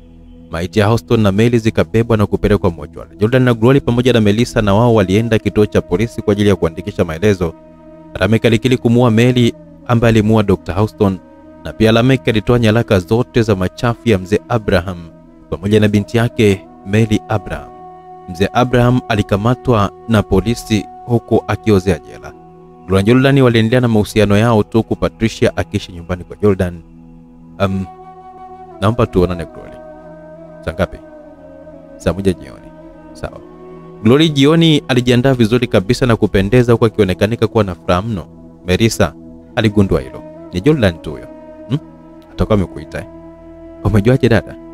Glory aliuliza kwa kitabasamu. Nani mwingine kwenye hii dunia akufanya upendeze hivyo? Dada, nilikwambia Jordan ni rafiki yangu tu eti. Melissa akaishia kucheka tu. Sawa, mimi nipo tu na nitaona tu. Glory akamkumbatia Melissa. Asante sana dada Melissa. Asante ni Glory. Asante kwa kunipokea siku ya kwanza kabisa na kukutana na wewe. Melissa alimtoa Glory na kuachia tabasamu. Wewe ndugu yangu na hakuna haja hata kuongelea vitu vilivyopita Glory. Glory na Melissa walitabasamu tu huku Glory akiaga na kuingia kwenye gari yake. Glory alifika mpaka nyumbani kwa Jordan ambapo watu walionekanika kuwa wengi sana siku hiyo. Hali iliyomshangaza mno. Jordan alichukua maiki na kuanza kuongea sasa. Leo ni siku muhimu sana kwangu.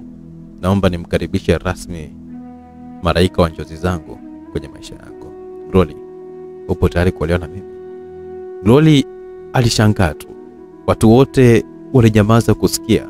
Jordan alipiga hatua na kupiga goti moja huku akiwa ameinamisha uso wake chini. Watu wote walitulia kimya. Ndio Jordan, nipo tayari. Watu wote walicheka kwa Jordan akisimama kumkumbatia Glory. Ilikuwa ni furaha kwa wote, si Jordan, si Glory, Joyce, Kevin wala Patricia. Wote walifurahi. Mtoto Patricia alimsogelea Glory na kumkumbatia, kisha akamgeukia Jordan ambaye alimbeba. Jordan na Glory wakafunga ndoa huku sasa wakianza maisha yao mapya kabisa ya furaha baada ya yote. Mpaka kufikia hapo sina la ziada ndani ya simulizi yetu nzuri kweli kweli iitwayo Mwanamke wa Shoka. Bila shaka umefurahi, umeburudika na pia umeelimika kupitia simulizi nzuri kweli kweli. Kwa ambao walikuwa nami mwanzo mpaka mwisho. Mtunzi ni Mhhh, mimi director wenu kutokea hapa Simulizi Mix. Hakikisha umesubscribe channel yetu Simulizi Fupi by Simulizi Mix, ambako huko utaendelea kupata simulizi nzuri na tamu zenye mafunzo na burudani siku hadi siku. Tukutane katika simulizi nyingine fupi kutokea hapa Simulizi Mix.